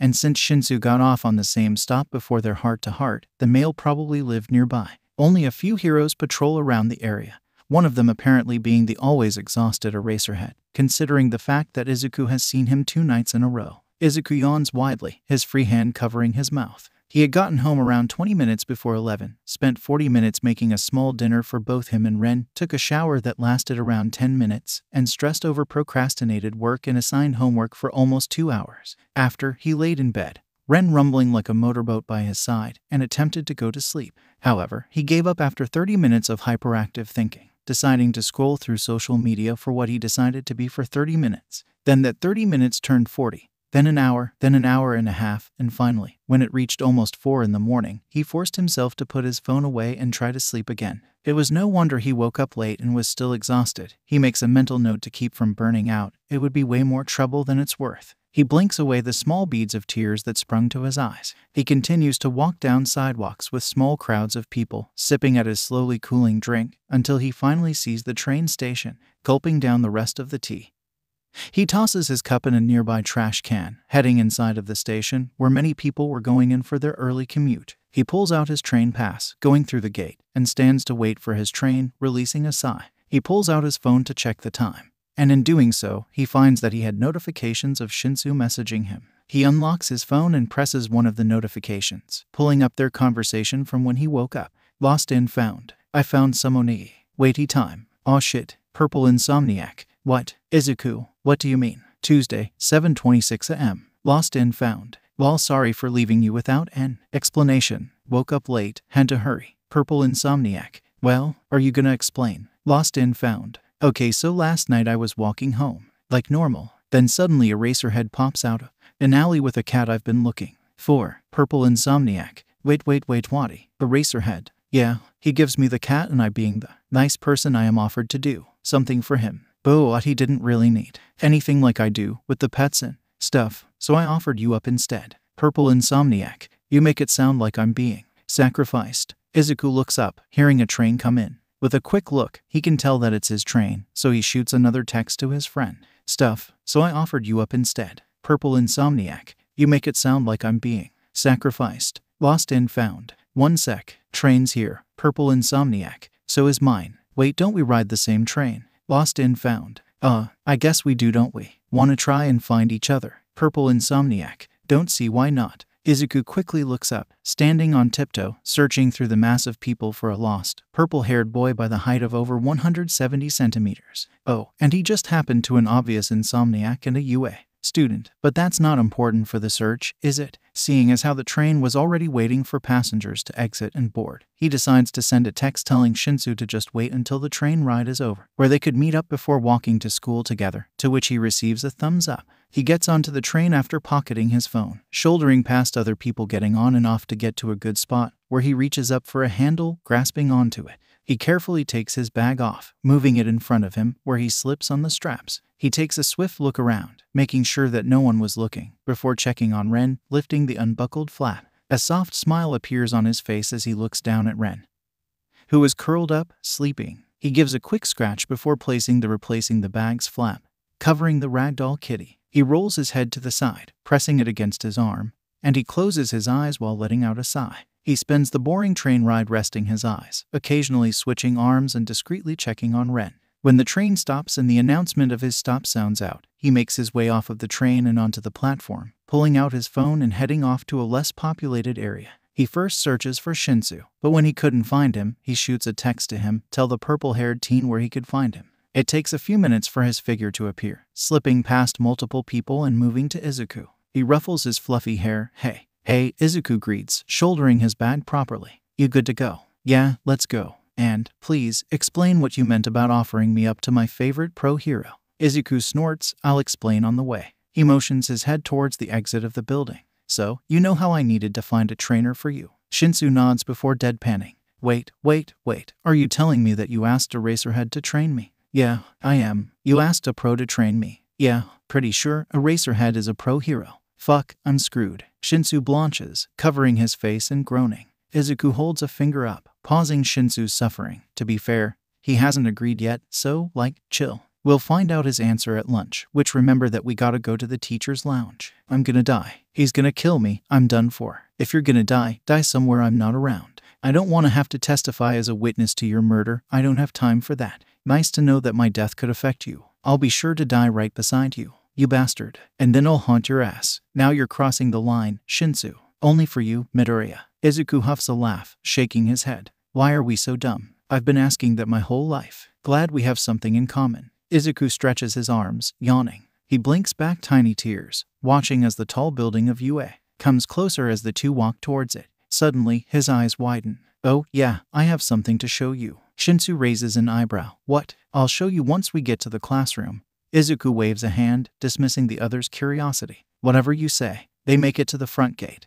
Their student IDs allowing them to walk through without triggering the mechanism that keeps everyone but students and teachers out. They walk past slower students, entering the school and going down hallways, tossing around random conversational topics as they do so. When they make it to the classroom, Shinsu opens the door, letting Izuku enter first, who nods and thanks. There aren't many people in the classroom yet, and Izuku carefully takes off and sets down his yellow backpack, sitting down in his seat. He waits until Shinsu has sat down in the seat next to him, and gives a quick glance across the room before motioning the other to look over. So, last night, I got the cat, right? Shinsu nods. The thing is, by the time Eraserhead gave him to me, it was already too late to head over to the owner's place, meaning I had to take him home with me. I thought about giving the cat to the owner this morning, before school, but I woke up late. That explains why you suddenly stopped explaining earlier. Yeah, anyway, he decided to curl up in my bag. He gave me his version of puppy dog eyes, and he's still there. Shinsu blinks. What? Instead of answering, Izuku lifts the flap of his bag, showing the male the cat in his bag. You brought the cat to school, okay. Shinsu brings a hand near the cat's head, allowing Ren to sniff it. You are such a dumbass, Izuku. You're not wrong, Izuku agrees. His name is Ren, and he's gonna be here all day. Now that I'm saying it, this is such a bad idea. Shinsu, why did I do this? It seems you lost a battle against a cat's version of puppy dog eyes. From what you said, Shinsu scratches Ren behind one of his ears, and the feline purrs. Izuku sighs. I already regret this. Did you really have to bring your bag? Well, I couldn't just leave him there, alone. Izuku reasons. He probably would have snuck away, and some teacher or student would find him. Then I would get in trouble right away, because my luck is terrible. You're the one who brought him here. You should get in trouble. Shinsu shakes his head, huffing in amusement. I thought we were friends, starting to regret following you last Friday. How dare, you evil, evil child. Yes, I am, but aren't I older than you? Izuku gasps dramatically, placing a hand on his chest. Excuse me? Are you just saying that because you're taller than me? I'm not going to say that's why, but I might be implying it. Bastard. Izuku insults then asks, when's your birthday? July 1st, Shinsu answers as they turn a corner. July 15th. You're not that much older than I am, just got tall genes. Shinsu raises a finger. Then you have no right in calling me a child. Two can play at this game. Old man, you wound me. Shinsu clutches his chest, rolling his head back in faux pain. Anyway, we're almost there, and I'm getting nervous. I think I might die soon. Izuku grins. You're not gonna die, but it would be funny if he does kill you. Shinsu groans, rubbing the back of his neck. It'll be fine. Quit worrying about it so much. If he does say no, his loss. He'd be a great underground hero. They make it to the door of the teacher's lounge before Shinsu could respond, and Izuku inhales. You ready? No, Shinsu answers, also taking a deep breath, and he nods, but let's do this. He raises a fist, giving a few quick knocks and getting a muffled, come in return. Opening the door, he lets Izuku step in first before following him. Such a gentleman, wouldn't you agree, Eraserhead? Izuku tilts his head, giving a sardonic smile to the raven-haired man. I am here with the potential I told you about last night. Call me Aizawa while at school. The teacher sighs, bringing a stool over and placing it across from the green couch. He waves a hand towards the furniture. Take a seat. Izuku and Shinsu move over the couch, sitting down. Izuku takes his bag off, putting it beside his feet gently. He knew that Ren was most likely hungry, but hopefully the cat is patient enough to wait. He smiles at Aizawa. You know, now that I can see you in some actual light, you don't look like someone who should be going on patrols. Aizawa was obviously injured, most likely due to the villain attack at USJ. He had bandages on his face, not covering it completely, but enough to signify that he had facial trauma. One of his hands is completely dressed in white, while the other almost matched. Izuku couldn't see any more skin or bandages, the rest being hidden by the hero's costume. The raven sighs, grumbling, You're not the first one to tell me that. I'm fine. He moves his eyes over to Shinsu. Why do you want to be a hero? Shinsu's posture straightens as he tenses under Aizawa's scrutiny. Well. He takes a deep breath, attempting to calm his nerves. Ever since my quirk appeared, almost everyone told me that I'd be better off as a villain than a hero. A part of me wants to prove them wrong, but I know better. That's not what I want. He pauses, but Aizawa doesn't rush him, rather letting him take his time. Izuku looks off into space, fiddling with his fingers, but still listening to the vulnerability of his friend. I want to be a hero to help people, to help those who are ostracized because of their quirk, or lack of quirk. Izuku smiles, closing his eyes and leaning back, to helping those who are being attacked by a villain. I want to be a hero to people. Aizawa stares at the student, seemingly in thought, before he simply says, okay. Okay. Shinsu blinks and parrots, confused. I'll teach you some basics, something that will hopefully get you through to the third round. We don't have much time to prepare. Aizawa then inquires, what days are you free after school and weekends? Shinsu stammers, I'm free pretty much all this week and next. Aizawa nods before leaning over to snatch a file from off the coffee table, one that Izuku didn't notice when walking in. The teacher opens the file and pulls out a paper form. He hands it to Shinsu. Permission slip. Get it signed by a parent or guardian. Bring it back tomorrow. We'll train from 3:30 until 5:30 on school days and Saturday. Free days are Wednesday, Sunday. Tomorrow, if you bring back the form signed, I'll assess you and see what you need to work on and what you're good at. Then, he eyeballs Izuku, who raises an eyebrow in question. And you? I don't want to be a hero. Izuku shakes his head, denying the implied inquiry of training. I'm just helping him get through the festival, so he can join one of your heroics classes at some point. Considering your grades, I thought you'd be a lot smarter. Ouch. You wound me, Aizawa-sensei. I don't even know why you're insulting me. You want to help him get through the sports festival, right? Izuku nods. How do you plan getting through round 1 without a quirk and any training? Izuku's eye twitches in irritation, and he lets out a slow stream of air through his nose. Sure, you could make some type of plan, but how far will that get you and him? Izuku groans. Okay, I get it. Thing is, I'm not as free as him, busy on weekends, though your hours after school don't interfere with mine. We'll adjust then. Instead of next week's Wednesday being your free day and Saturday being a work day, switch them. This will leave both of you a day solo session each. The teens nods in understanding, and Aizawa brings another form out, giving it to Izuku. I'm sure you don't need me to tell you what to do with this. Izuku hums, right. Anyway, we done. Don't want to miss out on lunch. Lunch rush's food is pretty good. Shinsu snorts, whispering, you sure that isn't just because of who's in your bag? He grunts when Izuku jabs an elbow into his arm. Did you say something, Shinsu? Nope, not one word. Good. You two can leave. Aizawa dismisses the two, a tinge of amusement in his voice. They stand up from the couch, and Izuku goes to lift his bag up when it moves, the worn yellow flap rising. Out pops Ren with a curious trill. He jumps out of the bag, trotting under the coffee table to circle around Aizawa's feet. Izuku grins. I guess I let the cat out the bag? Huh. The next 2 weeks were hell. Izuku had gotten his permission form signed by one of his foster guardians. He purposely targeted the male one since he was more of a pushover than his wife. He also doesn't bother asking questions. The next day, classes ran by smoothly.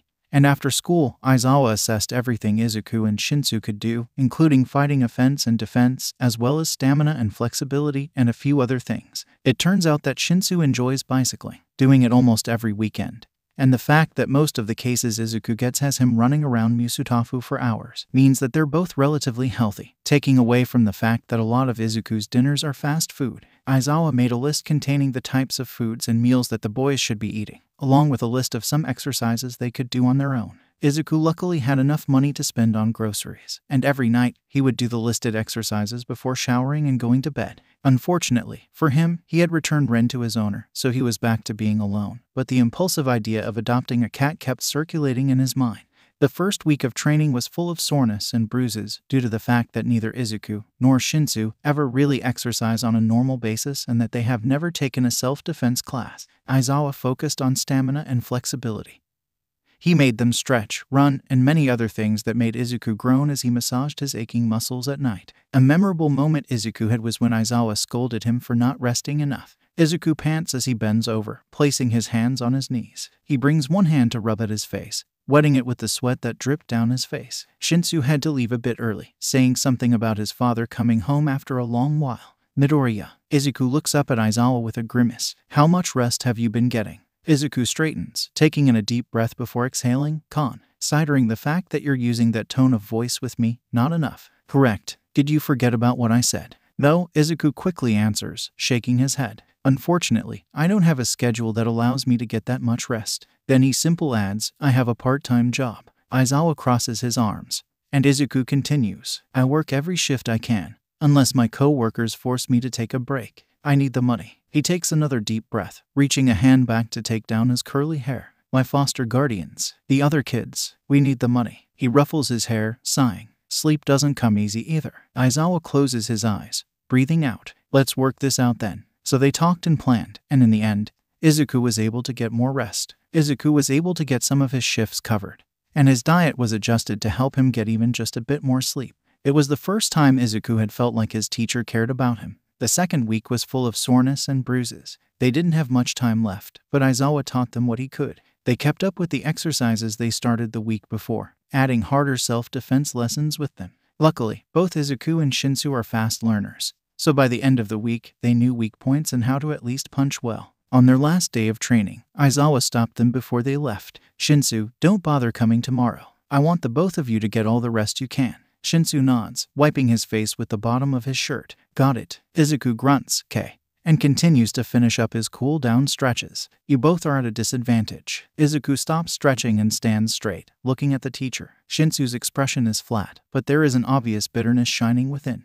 You, Aizawa angles his head towards Shinsu, have a mental quirk, and you, he angles his head at Izuku, have no quirk at all. Both cases are not ideal for the sports festival, along with the fact that you two have only had 2 weeks of training. While both hero courses have been training since the first week of school, you may not get far, much less win, but you tried. That is what's going to matter when I bring it up to the school board of teachers for a suggestion of a transfer. Izuku's eyes widen, and Shinsu sucks in a sharp inhale. Transfer. Shinsu's voice is small and breathy, on the brink of hopeful. The heroics entrance exam is irrational. It's biased towards physical quirks, leaving those with mental quirks, or none at all, stuck in general education. Life's unfair, but the choice to have potential students fight against robots isn't something that life controls. Aizawa's brow pinch in resigned disapproval, and his frown deepens. The educational board decides to waste money on expensive targets rather than considering another way to test whether or not a student should be in heroics. That's their choice, and it's wasting potential. So, Shinsu swallows, that there's a chance that, I can't promise anything, but there is a chance of transferal.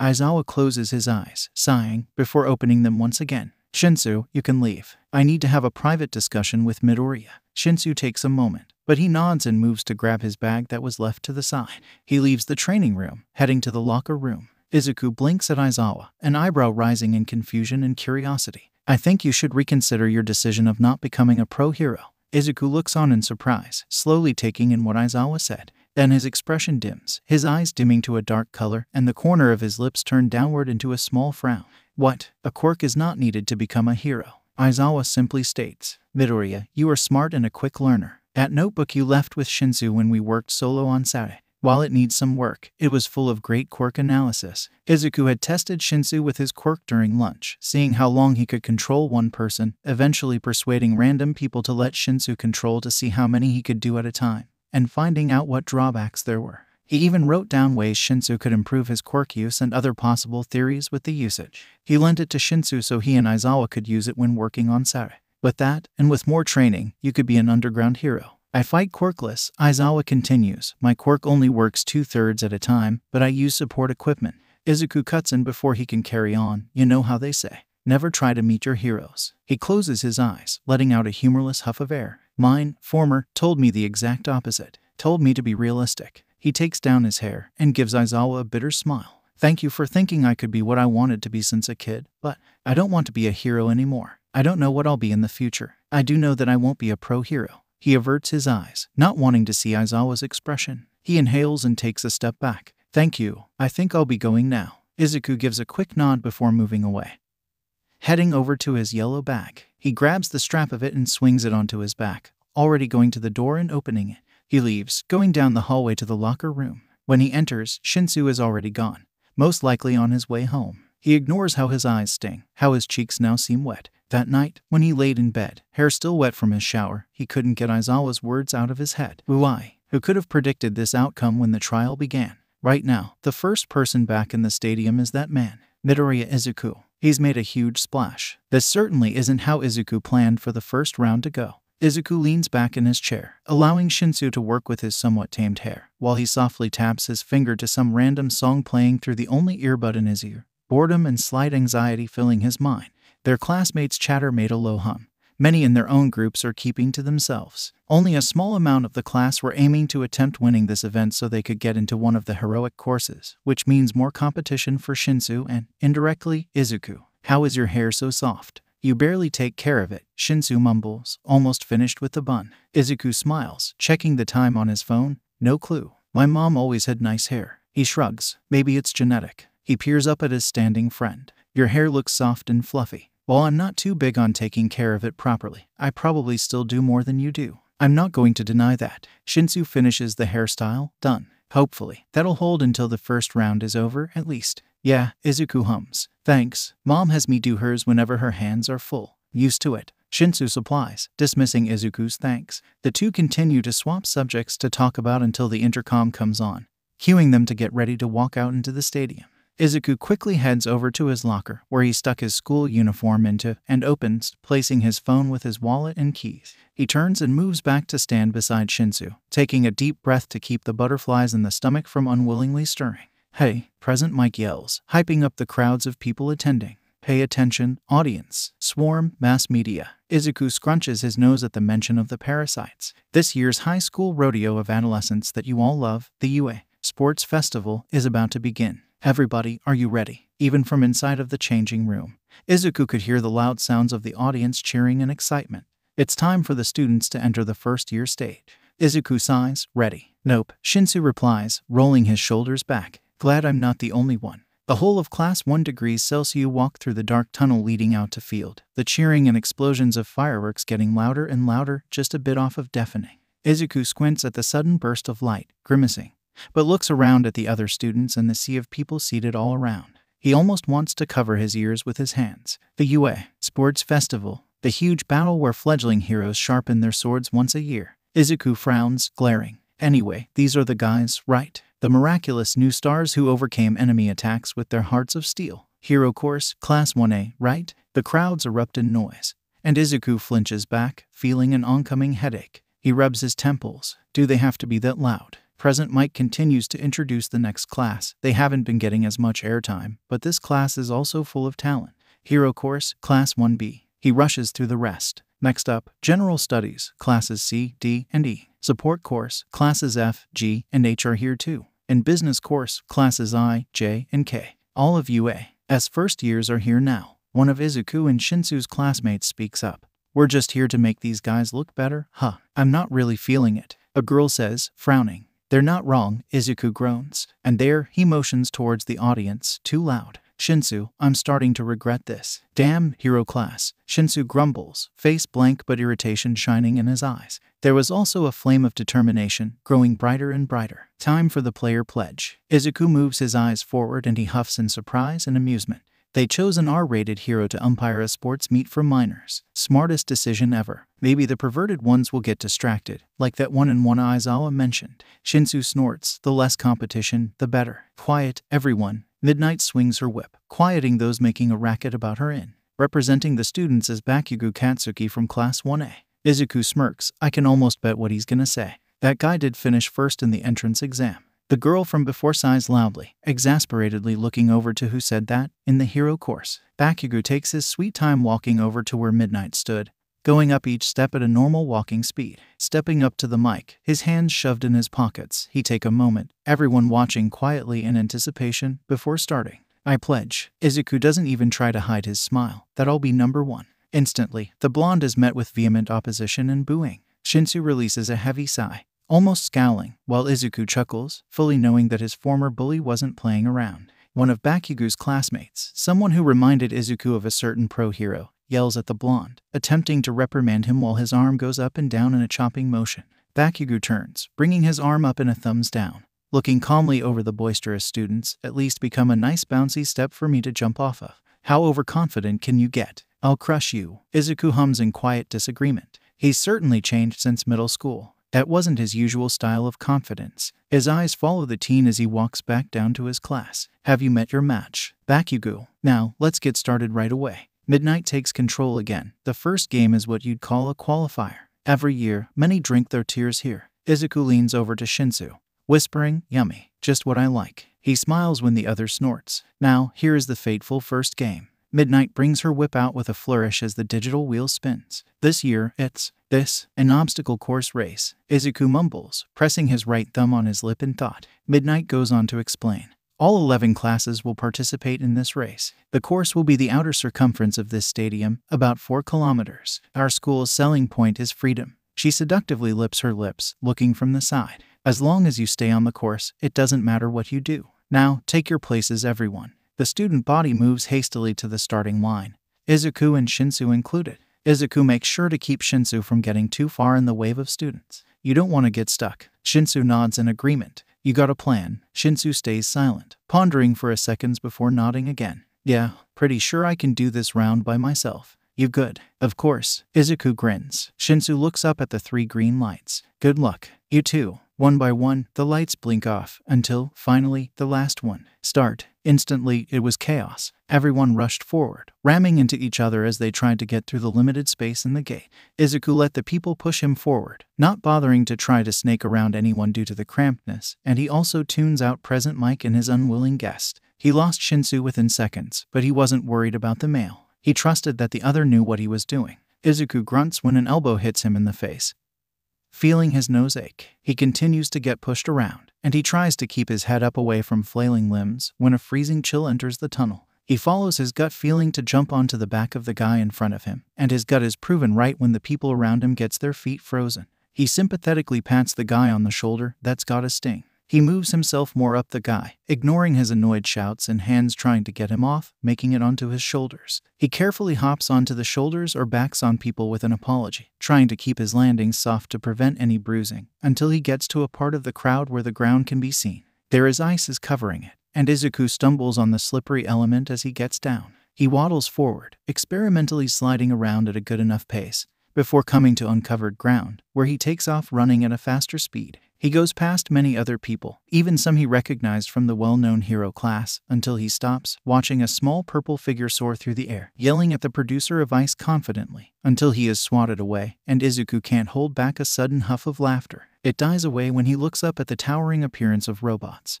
their bright red eyes focusing on the many students who made it past the ice. Izuku takes a small step back, eye twitching. This is what they had to fight in the entrance exam. Good thing I didn't even try taking it. Target found. Lots. Obstacles have shown up suddenly. Present Mike narrates way too excitedly, starting with the first barrier, Robo Inferno. I don't know what these robots can do, and there isn't a safe way past them. Izuku narrows his eyes in thought. Gonna have to wait until someone takes them out before trying to go forward. The 0-point villain in the middle strikes first, but the ice guy in the lead is quick to use his quirk. He swings his right arm forward, and ice instantly appears, freezing the menacing machines. He doesn't waste any time, already running in between their legs, which a lot of students notice. Izuku doesn't move, taking a couple steps back, not trusting the frozen figures. His distrust is proven correct when he could hear the muffled warning coming from the 𝗟𝗏 wannabe, telling them not to follow. The robots fall towards the students, landing onto the ground with a giant crash, bringing a dirt cloud to make Izuku close his eyes, not wanting anything to get in them. Todoroki from Class 1A. He attacked and defended in one hit. How elegant. Amazing. Present Mike is quick to compliment. He's the first one through. It's,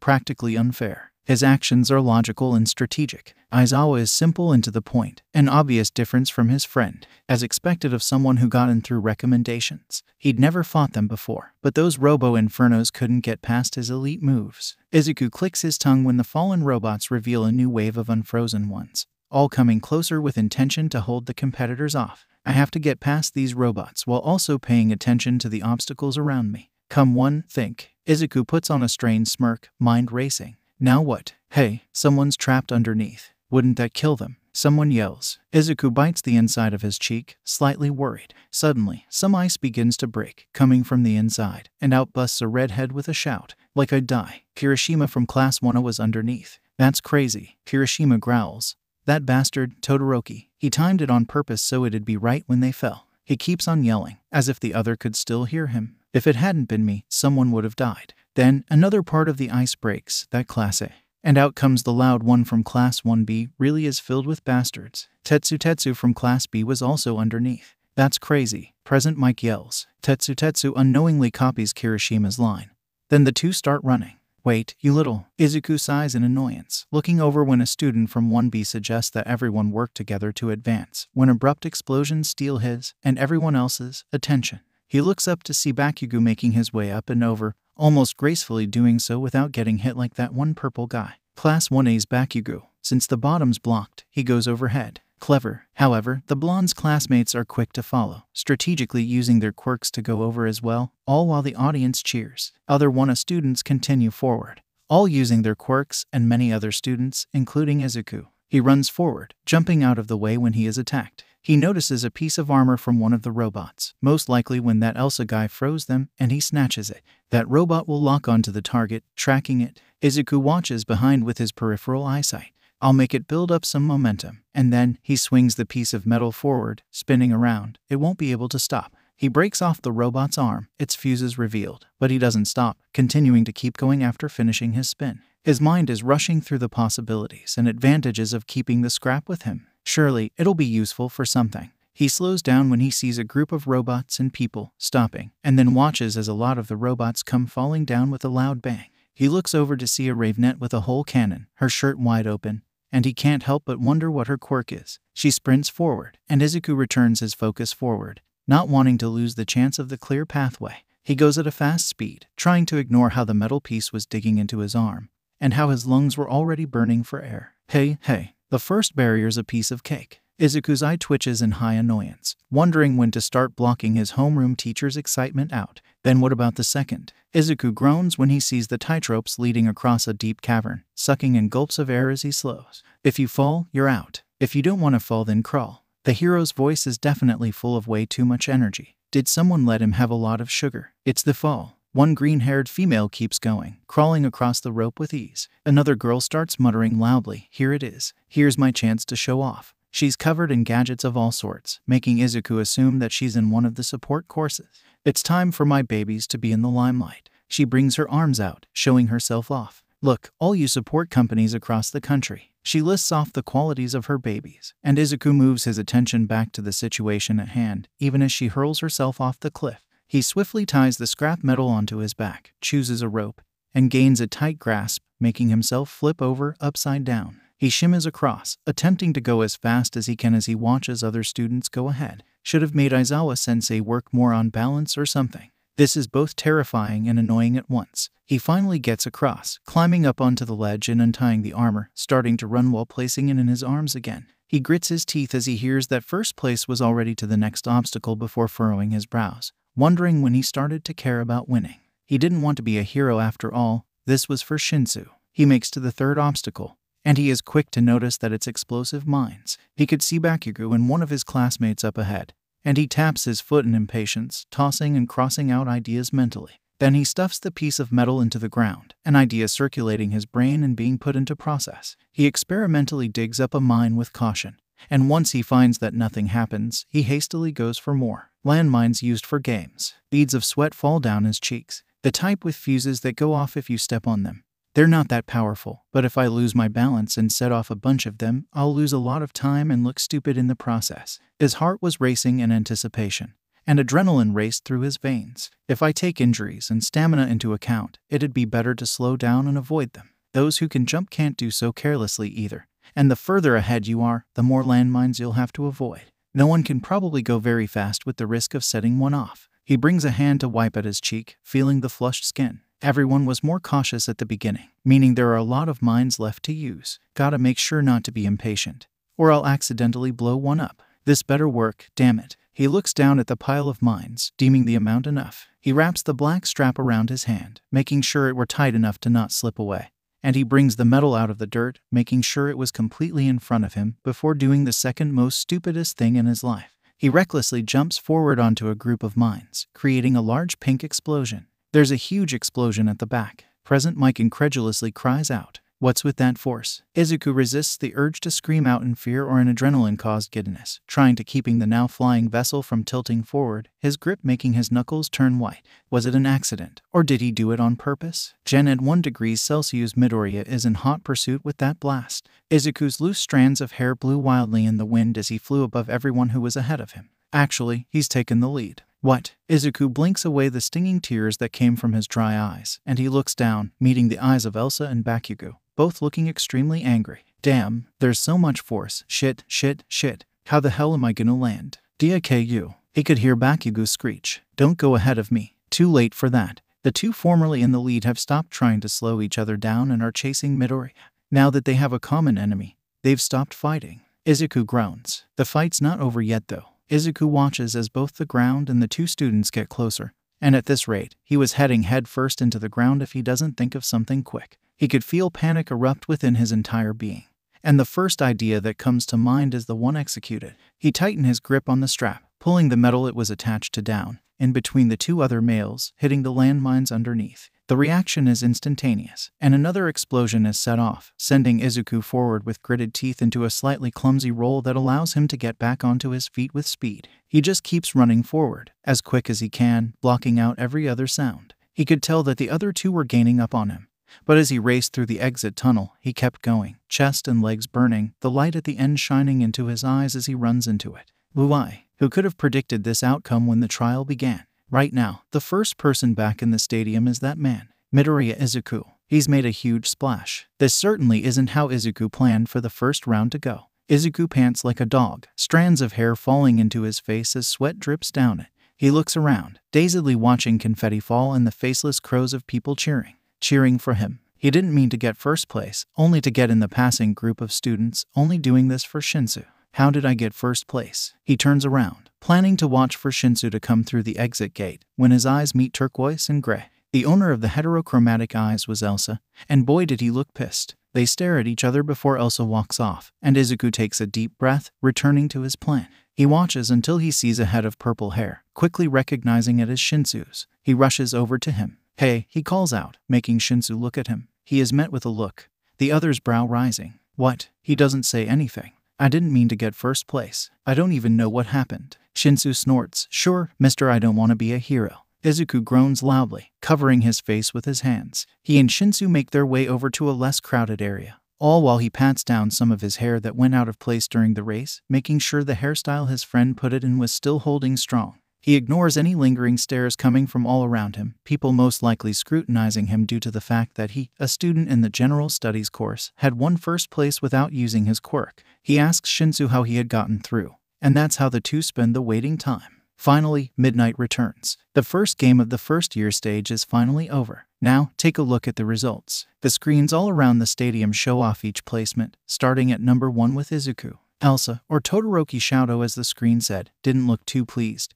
And neither did Bakugo, despite the fact that both got a high placement. Izuku didn't bother to try and memorize each of the placement's owners, only taking time to remember Todoroki's name since he'll probably try and kill him sometime soon. He already knew Bakugo's name. The top 42 made it through to the next round. It's unfortunate, but don't worry even if you didn't make it. The pro licks her lips. We've prepared other chances for you to shine.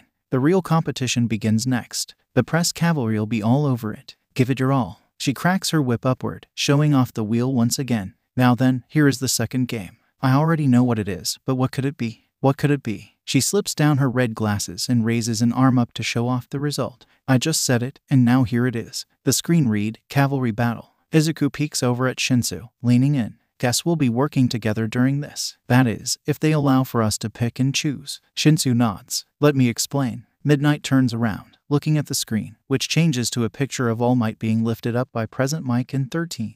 The participants can form teams of 2 to 4 people as they wish. She looks over her shoulder. It's basically the same as a regular cavalry battle, but the one thing that's different is the pause is for dramatic effect, though it only makes Izuku yawn. Based on the results of the last game, each person has been assigned a point value. Already, some classmates in one are discussing it, and Midnight swings her whip at them, gaining their attention. You guys don't hold back even though I'm talking, huh? She continues, yes, that's right. And the points assigned go up by 5 starting from the bottom. The screen shows how many points each place earned. So 42nd place gets 5 points, and 41st gets 10 points. And the point value assigned to first place is 10 million. Izuku blanches. 10 million. Instantly, he could feel targeting stares aimed at him, and he tenses, wishing for some high being to smite him down and end his suffering. That's right. It's survival of the fittest, with a chance for those at the bottom to overthrow the top. Is it too late to run away? Izuku raises his hand, face fully serious. Can I drop out? Midnight looks slightly stunned before laughing.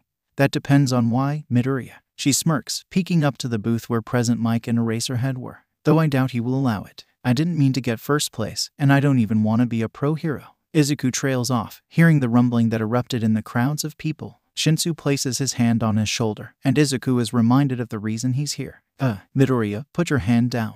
Izuku's eye twitches. Right. Sorry, never mind. Continue, Midnight Sensei. He rubs the back of his neck, feeling the stares, which act like daggers, piercing him. He couldn't stop himself from hunching his shoulders, subconsciously attempting to shrink right where he stood. He lets out an aggravated sigh, anxiety and annoyance making him irritated. It felt like junior high in the years before that. The stares, the mumbling, the judgment. What even is his quirk? Not sure. He didn't seem to use it in the first round. He looks so weak. How did he even make first place? I'm surprised he's from Gen Ed and not from one of the hero courses. The worst part is that they didn't know he was quirkless yet. Now then, I will explain the rules of the cavalry battle. Midnight is quick to take back attention, swinging her arm outward, whip following. The screen she was showcasing changed, showing a picture of All Might being lifted by 3 people. The time limit is 15 minutes. Each team is worth the total of its members' points, and the riders will wear a headband with that number on their forehead.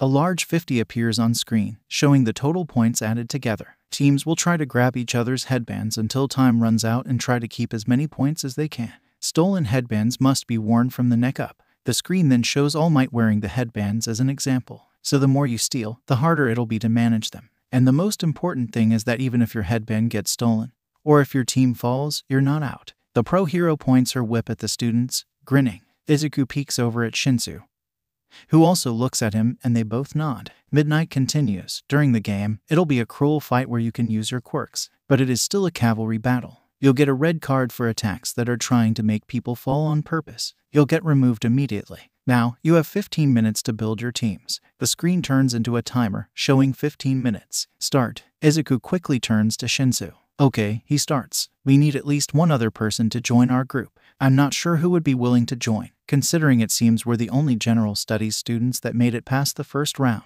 All students in both hero courses were able to pass, but there's one spot for someone outside of the courses and us. Maybe we should try to find them and see if they'll join or not. Just as Shinsu opens his mouth to respond, a random voice butts into the conversation. No need to search. Both boys startle at the random appearance of a pink-haired girl with a huge grin. Team up with me, first place. Izuku blinks. Who? I'm 𝗵𝗃 from the support course. She raises a hand to her goggles, lifting them onto her head to show her yellow eyes. She confidently puts her hands on her waist. I don't know you, but let me use your position. Izuku goes to look at Shinsu but leans back when 𝗵𝗃 gets into his face. If I team up with you, then I'll inevitably become part of the team everyone's watching most, right? She leans in closer, her eyes bright and wide. If that happens, then my super cute babies will inevitably be seen by the big companies. She leans in again, and Shinsu has to place a hand on Izuku's back to keep him from falling. That means, in other words, that those big companies will see my babies. Buys. Okay, Shinsu mumbles, brows knitting together in bewilderment as he watches 𝗵𝗃 gush about how much her babies would help them.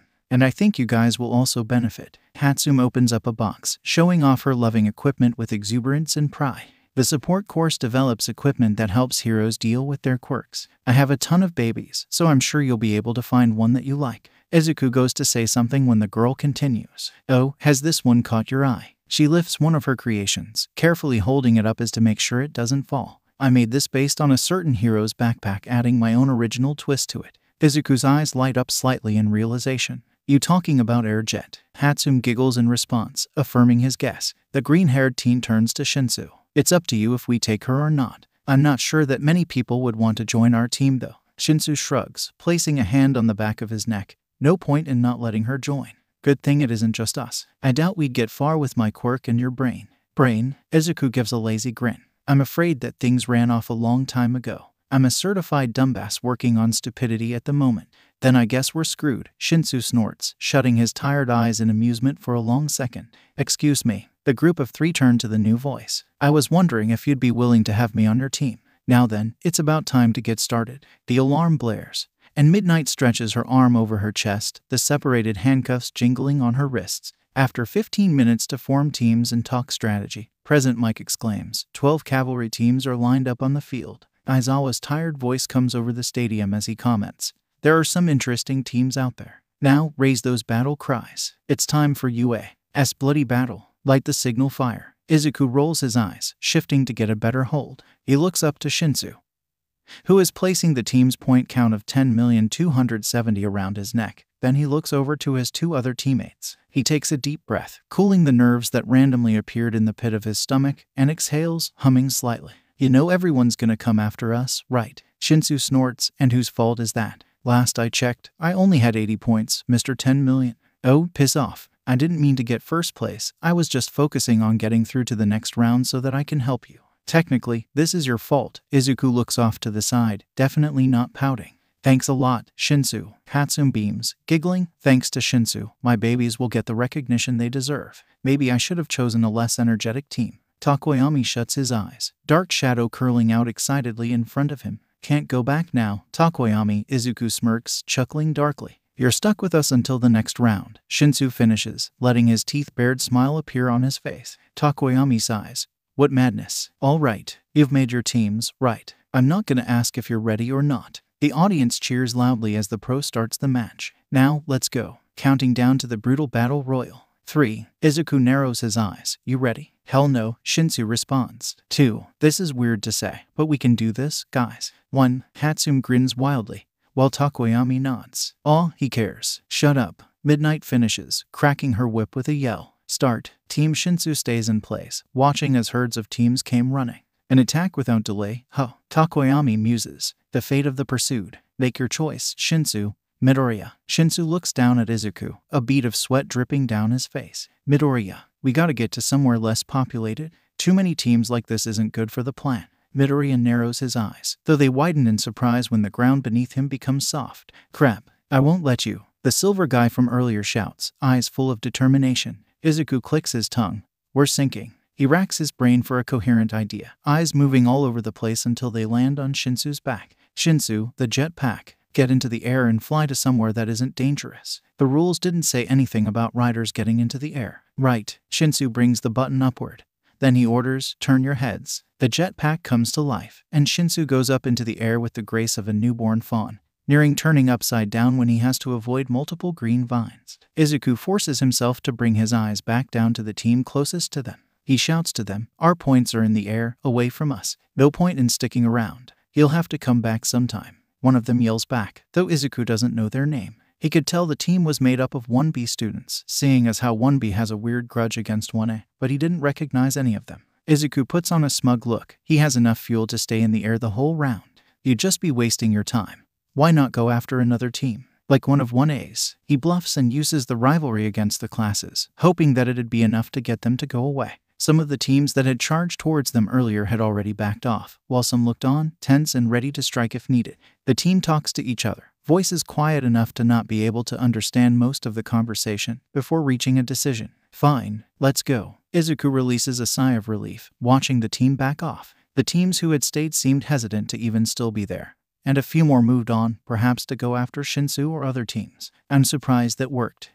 My babies are amazing. But you know it doesn't have unlimited fuel, right? Hatsum asks, looking over to Izuku. Yeah, which is why we need to get out of here and over to Shinsu. Can't waste too much. Never know when we might need him to go off again. Izuku tries to lift his leg out of quicksand-like ground only to be met with resistance. You think your rocket shoes could get me out? Hatsum nods, her dreadlocks flying every which way, of course. Izuku feels the shoes turn on, and he slowly inches upward until he shoots up out of the ground, some of it splashing around due to the force. He drops down on normal ground and makes his way over to Tokoyami. He stops in front of him. You guys don't have the shoes. Can Dark Shadow get you guys out? The dark teen puts on a thoughtful expression, perhaps. Dark Shadow. Right. The sentient being wraps their shadowy arms around their master and pulls. Tokoyami gradually rises out of the dirt and is placed on the hard ground. He praises his guardian before telling them to get Hatsum out as well. They quickly pull Hatsum out, and the Izuku quickly looking into the sky to search for Shinsu. There, he points, he's on the far side, and there's a bunch of teams under him.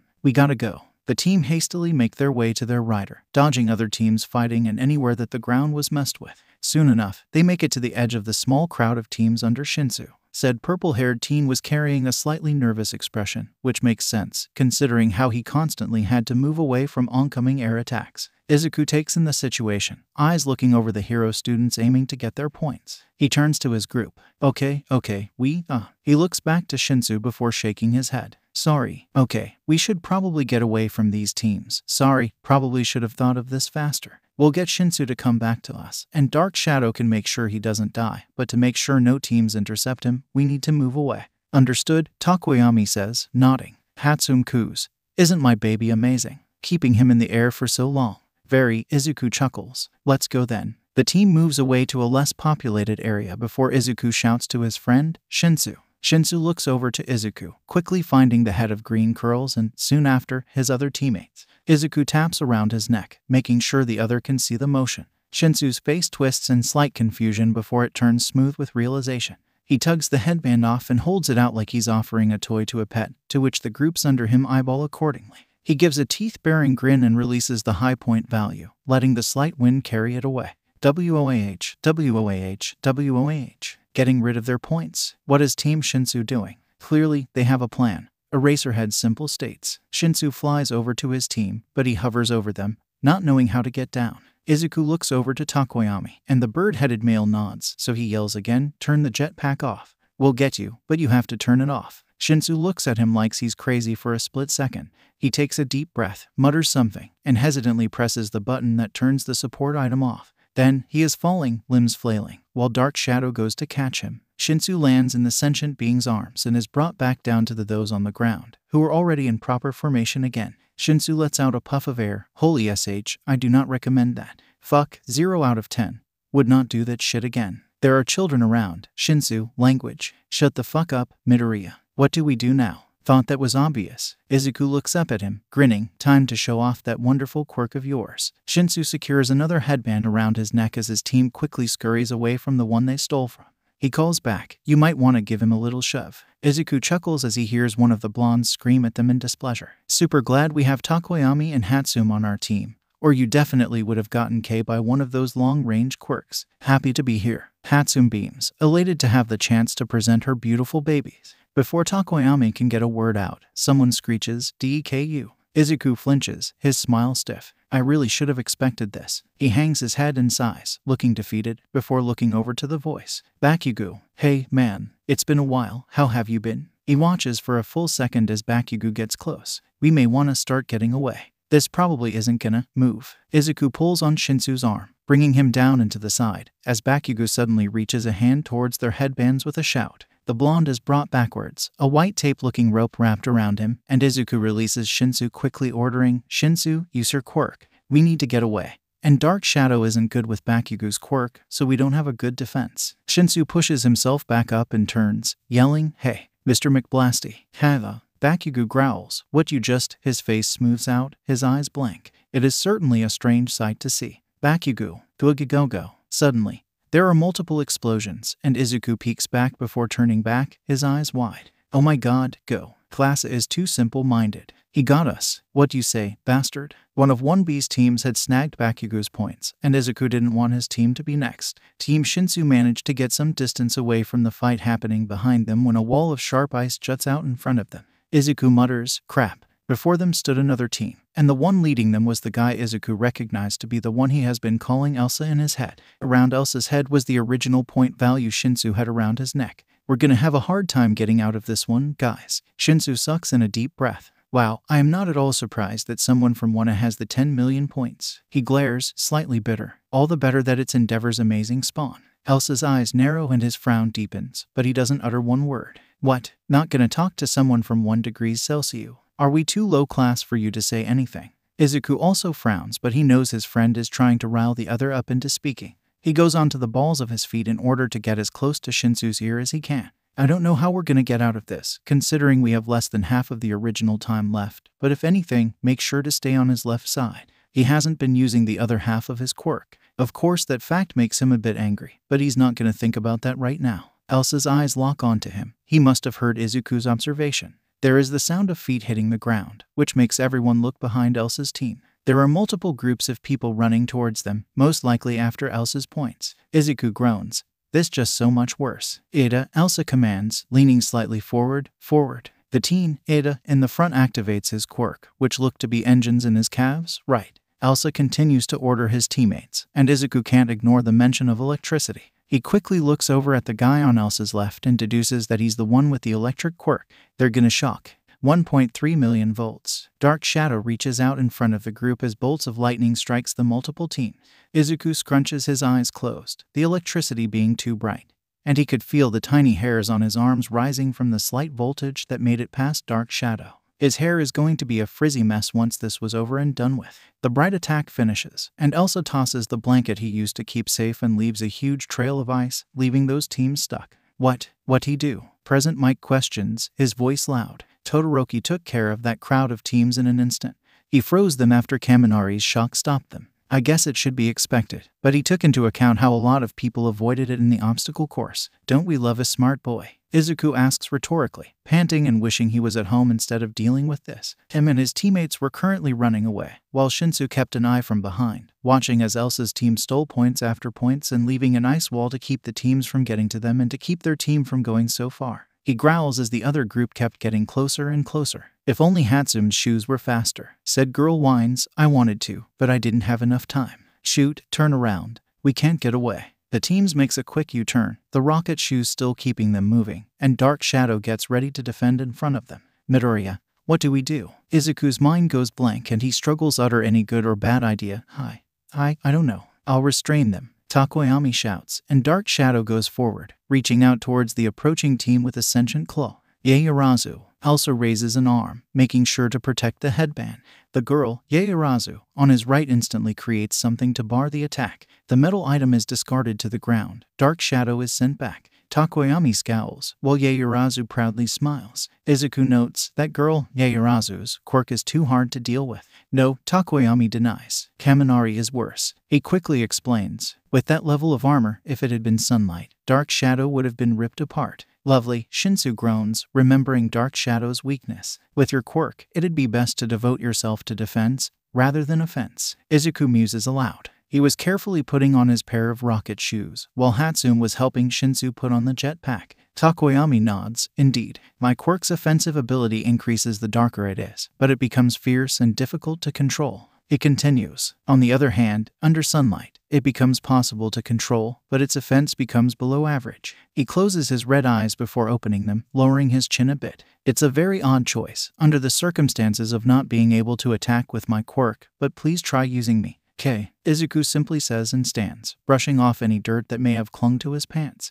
Your quirk's pretty interesting to me, and I'm sure having Dark Shadow's defense will be good for us. That good with you, Shinsu? Shinsu grunts, giving a thumbs up as he straightens his posture. As long as he keeps discharging electricity, attacking will be difficult. Tokoyami looks at his partner, who had a scared expression. Dark Shadow will become timid. I'm against violence. Dark Shadow sniffs. The team suddenly ceases to move as they realize they've reached the border. Izuku stares at the oncoming team. Do they know about the decreased offense? Tokoyami shakes his head. The only person I've told about this weakness is Kota, USJ, and he is a man of few words. Our only option is to bluff then. Izuku shares a short look with the dark team. If they don't know about it, then we can use it to hold them back. He narrows his eyes as he looks at the large scoreboard. We have enough points to make it to the next round, but if we lose any headbands, we're screwed. 1 minute. Present Mike continues to say more, but Izuku ignores him, only listening to the important information. 1 minute's left. Dark Shadow stands guard before them, seeming to get ready to attack. Izuku looks at Elsa and ponders. He's purposely not using his left side. But why? The scar on the other's face is most likely a large clue. It has to have something to do with that. What happened to you, Elsa? He taps on Shinsu's leg to get his attention. He tells him as quiet as he can with Shinsu still hearing, stay on his left side, so right for us. Stay right. Shinsu nods and passes the message on to Tokoyami, while Izuku gives it to 𝗵𝗃. The team inches slowly to the right, keeping on Elsa's left, which the male quickly notices and glares. Eda says something to his team before kneeling slightly. Fire abruptly spews out of his engines as he shouts, make sure you get it, Todoroki. Torque over, the team shoots forward, and Izuku stares with wide eyes, stunned. Reciprocal burst. What? Izuku looks up and his eyes widen even more. They took our points. Shinsu scowls, after them. As long as they have Kaminari, we'll be at a disadvantage if we attack. Tokoyami protests, and Dark Shadow shakes his head. Won't it be safer to try for other points right now? 𝗵𝗃 nervously smiles, looking to both Izuku and Shinsu. Izuku objects, no. We don't have time and the ice blocks any way out. They're our only chance. Go, Shinsu orders, and no one disagrees this time. They race over to Elsa's team, getting closer and closer before. Boy, Elsa turns his gaze towards Izuku. Why aren't you using your left side? It really pisses me off that you're only using half your quirk. People who half-ass like you don't deserve to become heroes. Elsa glares, his eyes piercing. Shinsu catches on to what Izuku is trying to do. Endeavors spawn. I bet you get anything you want. Perfect quirk, perfect life. Everything's perfect, isn't it? Don't act like. Got him. Shinsu pants, and his team rushes forward, not letting a second be wasted. Elsa's team tries to back up, but Shinsu is able to grab onto a few headbands. He tears them off, accidentally jolting Elsa and making his left side flare up in flames as a reaction. However, the purple-haired boy's team is already running away with their prize. Shinsu looks down and shakily grins. Hello, old friend. It was the 10,270 points. After a slight moment of hesitation, Elsa yells after them. Time's just about up. Start with the countdown. 10 seconds left. Kaminari. 9 seconds. Dark Shadow. 8 seconds. Half and half bastard. 7 more to go. Shinsu. 6 more. Right. Only half left. Ieyasu. 4. Damn Deku. 3, 2, 1. Time's up. Shinsu carefully steps off of his teammate's hands. In his hand, which is clenched tightly into a fist, is the band that has the numbers 10,270 on it. He lets his fist relax. He looks at Izuku, who lazily smiles, slightly trembling as the adrenaline rush slows, and grins. I don't even know what to say right now. Don't say anything then, Izuku shrugs, chuckling. Now, let's take a look at the top 4 teams right away. Present Mike excitedly shouts. In first place once again, Team Shinsu. Izuku zones out after hearing their team's placement, letting out a relieved sigh. He rolls his shoulders back, trying to get rid of the stress from those last few seconds. The anticipation made his heart race, the organ thumping in his chest, and now he feels the crash of the adrenaline high that had raced through his body. He kind of wants to go home. He sneaks a glance over to where Bakugo screams into the ground and lets out a snicker. Of course, he makes sure to be hidden mostly behind Shinsu. He doesn't want to die just yet. Izuku leans back against the white wall, wishing that the hallway that Elsa dragged him to was more shaded, at least where they stood. He lets out a yawn, covering his mouth politely, and raises an eyebrow. Well, he prompts, wanting to speed this up. The next event starts after lunch, and he wants to snack on something. I was overpowered, so much so that I broke my pledge. Elsa stares at him before looking down at his hand. Your team. Only one of you are from the hero course. Glad to know you know who's in your class. Izuku snarks, slightly defensive. If Elsa starts to talk shit about his teammates, he was in for the best verbal lashing Izuku could give, that's a promise. And pledge. What is he talking about? You made me use his quirk. Ah, so that's what he means. Elsa's hand clenches into a tight fist, and Izuku crosses his arms. I'm pretty sure none of us made you use your quirk. Yeah, it may have been a reflex, but we didn't make you do anything.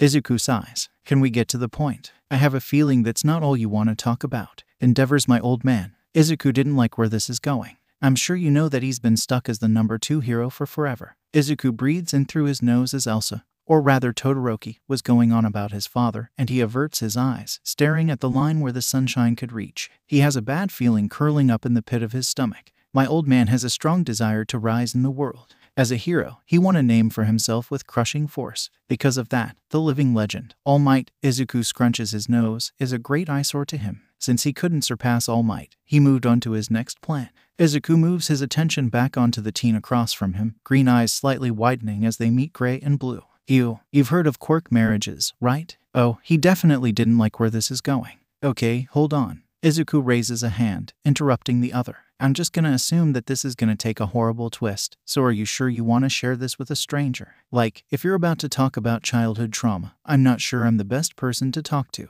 He rubs the back of his head, fingers meeting the short ponytail there. Honestly, this is so random. I'm not trying to dismiss. We'll go with that, dismiss what you're trying to tell me.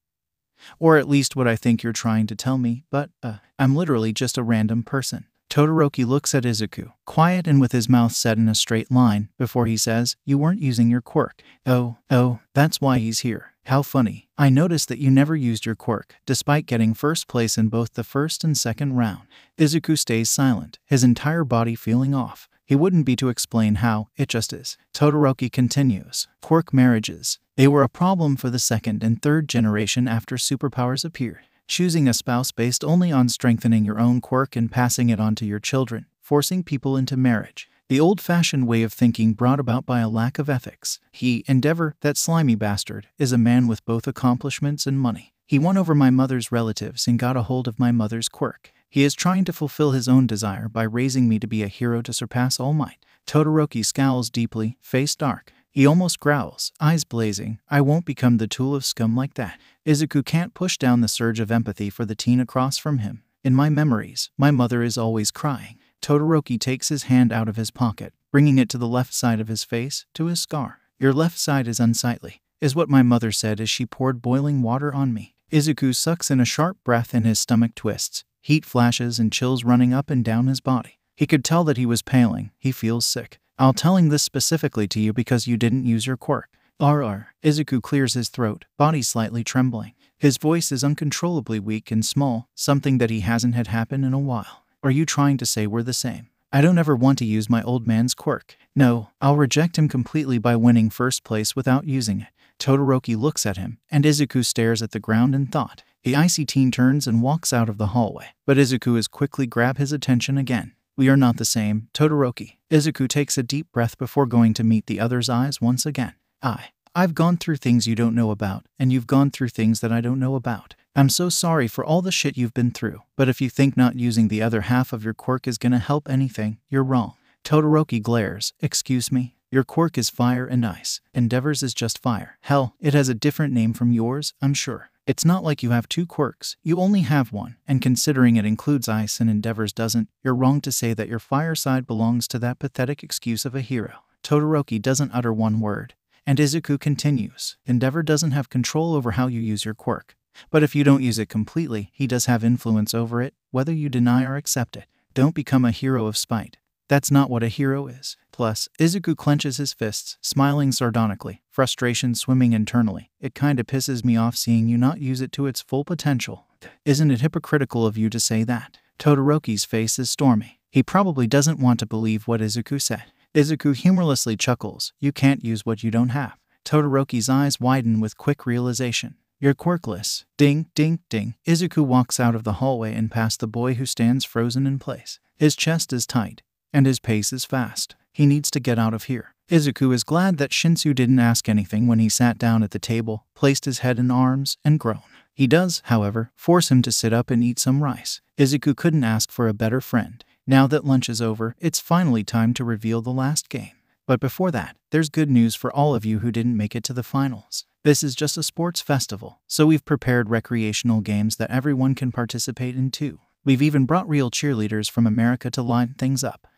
What are they doing? 𝗍𝗂 scrunches up his nose in distaste, watching as the two assholes who tricked the poor girls give each other thumbs up. Disgusting perverts. Honestly, Shinsu furrows his brows as he averts his eyes from the group of teenagers dressed in orange cheerleader uniforms. 𝗵𝗃, Kaminari, you tricked us, didn't you? Hey, 𝗍𝗂's face holds realization. Is 𝗵𝗃 the name of that guy that Aizawa-sensei's gonna move out of his class? Shinsu acts disinterested, but 𝗍𝗂 knows better, pretty sure, yeah. 𝗍𝗂 hums and gives his full attention to present Mike. All right, everyone, let's have fun competing in the recreational games. The multiple TVs that were in view of the huge audience change from their default screen to a screen showing off a pillar. When that's over, the 16 from the 4 teams that made it to the final round will duke it out tournament style, one-on-one. For the usual, of course, 𝗍𝗂 tilts his head, smiling. Midnight holds up a yellow box with the word, lots, on it. Now, let's draw lots to determine the bracket. Once the bracket is determined, we'll have the recreational games and then start. The 16 finalists can decide whether or not they want to participate in the recreation.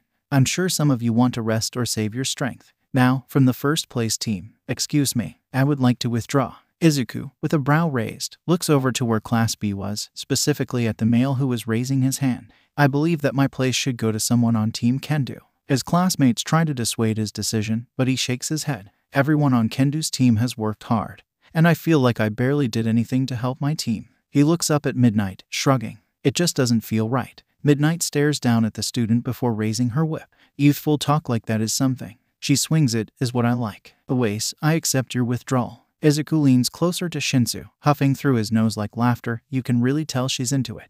In that case, we'll have to move up one person from the 5th place cavalry battle team, Team Kendo. Are you sure? Honestly, our team didn't do much. 𝗚 smiles, giving a thumbs up, I'm sure. 𝗍𝗂 zones out with a tired sigh, ignoring as the team works out who's going to take the 𝗚 guy's place. He yawns and leans his head against Shinsu's arm, resting his eyes. Shinsu tenses at first but relaxes, letting out an amused sound. A few minutes pass before the team gives their answer and Midnight takes the stage again. And so, Kendo has moved up to make 16. Midnight grins as she swings her red whip once again. This is the bracket based on the results of the drawing. 𝗍𝗂 keeps his head on his friend's arm but watches as the placeholders under each spot of the beginning brackets change, and names take their places. Izuku's eyes widen, his posture straightening. Before he clicks his tongue, of course they'd want to set the two general studies students against each other. Ⴘⴘ crinkles his face in a glare but says nothing. Round 1. Midoriya Izuku vs Ⴘⴘ Hitoshi. 𝗂𴑐 vs Todoroki Shoto. Shizaki Ibara vs Denki Kaminari. Hatsume vs 𝗳𝗟. Honneki Juzo vs Ashido Mina. Yaoyorozu Momo vs Takoyami Fumikage. Hiroshima Ijiro vs Tetsu. Bakugo Katsuki vs Kendo Itsuka. Izuku turns to Ⴘⴘ. I have a small feeling that this was on purpose, but who knows? What we do know is that the next round is going to be hard to get through. He focuses his attention on the second pair of names under his and ⴘⴘ's. 𝗂𴑐 vs Todoroki Shoto. I know I'm not looking forward to it. And the first round. ⴘⴘ looks to the side, frowning deeply. Izuku waves his hand. It'll be fine. We'll just, he shrugs, put on a show, really. Right. Hey, Izuku moves in front of ⴘⴘ's view, smiling. We'll get you through. Put on a little fight before showing off your quirks some more without giving away the trigger, of course. And there won't be any hard feelings from me. I'm not trying to get into the hero course, you are. ⴘⴘ nods, but it doesn't seem like he feels any better. Izuku could feel his smile strain and he stays quiet. A strange feeling of guilt appears, and he assumes it because he doesn't like being the reason that his friend is feeling that way, but he squashes it down. ⴘⴘ feel bad because both he and Izuku are in general studies. And why would two students not in the hero course try so hard in the sport festival? To get into the hero course, only one student will get to go through to the next round, to have the chance to get in, except Izuku doesn't want to get in, he doesn't want to be hero. Alright, let's leave the tournament for a momentary interlude. Let's have fun with the recreation. Izuku rolls his shoulders, shaking off any lingering nervousness. This was going to be his biggest performance he's ever done, topping the time where he had to lie his way out of a parent-teacher conference. He could hear the audience cheering in the crowd as President Mike announces both his and ⴘⴘ's names. The first match of the first round of the finals tournament.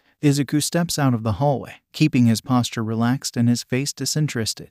The Gen Ed student who has been in first place from the last two rounds, it's Midoriya Izuku. Versus, across from his, ⴘⴘ walks forward. He looks slightly nervous, not that those who are watching would notice, but he also looks determined. Also from general studies and the first placing team from the second round, ⴘⴘ Hitoshi. Both of the students make their way up the stairs to the arena, half listening to the pro stating the rules. Izuku smirks at ⴘⴘ, and ⴘⴘ replicates the expression, bringing his hands out from his pockets. So how are we going to do this? I don't want this battle to be easy, the rest aren't going to be. Of course, Izuku brushes back a stray curl out from his face. We could just spar. Aizawa-sensei only taught us for 2 weeks, but we still learned a few basic moves, did we not? Be a shame if we didn't show off what most generic Gen Ed students don't know. He tilts his head, giving a small smile. Let's have fun with it. This is probably the last time I'm ever going to be in the spotlight, so I might as well go out with a bang. Can't promise it'll be too large of a bang. Start. And so they sparred. Yes, they may not have known much yet, and boy, were they sloppy, but they were having fun. Izuku could help but grin, adrenaline pumping and heart racing, as he dodges ⴘⴘ's fist. He kept his mouth shut, wanting to get a bit of fighting in before allowing ⴘⴘ's quirk to come to play. ⴘⴘ brings another fist forward, this time meeting Izuku's face. Izuku falls back onto the ground, a hand going to his face, but with a cheeky grin, he swings his leg, bringing ⴘⴘ to the ground with him. ⴘⴘ grunts in surprise, while Izuku pushes himself to his feet, taking a few steps away from the other, and chuckles. Guess I made you fall for me, he teases. ⴘⴘ grins, getting back up, only for you, dear. Even though he had the chance, ⴘⴘ didn't use his quirk on him, and they continue to fight each other, though the fight is borderline playful. Eventually, Izuku feels tired, and he could feel a warm trail of blood dripping from his nose, most likely from the punch. ⴘⴘ fixes his posture, ready for the main act. Izuku pushes himself towards ⴘⴘ, acting as if he is going to land an all-time powerful move. His grin widens, knowing full well what's going to happen next. Of course I am. Next thing he knows, he's standing past the border, the crowd quieting, and Midnight announcing, Midoriya out of bounds. ⴘⴘ advances to round 2. The crowd erupts in noise. While he feels so elated that ⴘⴘ is getting closer to his dream, he can't help but feel a small part of him starting to die. He lets out a breath of air and turns to ⴘⴘ, who is walking over to him. He smiles, GG, dude, you did not just say that, ⴘⴘ groans. People haven't used that in literal decades. Whatever you say, boomer. ⴘⴘ harmlessly pushes Izuku, while the other snickers. In the finals, the first person to advance to the second round is ⴘⴘ Hitoshi from Class C. ⴘⴘ and Izuku walk towards the same exit, the green-haired male saying, you better win the next round for me. I didn't get a nosebleed for you to fail. Yeah, ⴘⴘ rubs the back of his neck with his hand. Put all the pressure on me, it's fine. Suddenly, you were really cool, 𝗫𝗏. Midoriya. Good job. I was really surprised. You're the stars of general studies. You both showed everyone that we're more than the people who aren't in the heroes course. Izuku blinks. He looks at his classmates in surprise. And so does 𝗫𝗏. Besides, one of their classmates points at the pro heroes sitting behind them. That quirk would work quite well against villains. I wish I had it. That's not very smart if they're in general studies. Well, they've got a ton of people applying, so some things can't be helped. Their classmate grins. You hear that, guys? You're amazing. Izuku feels his throat close up a bit. He's never heard those words directed at him before. However, he quickly dismisses them.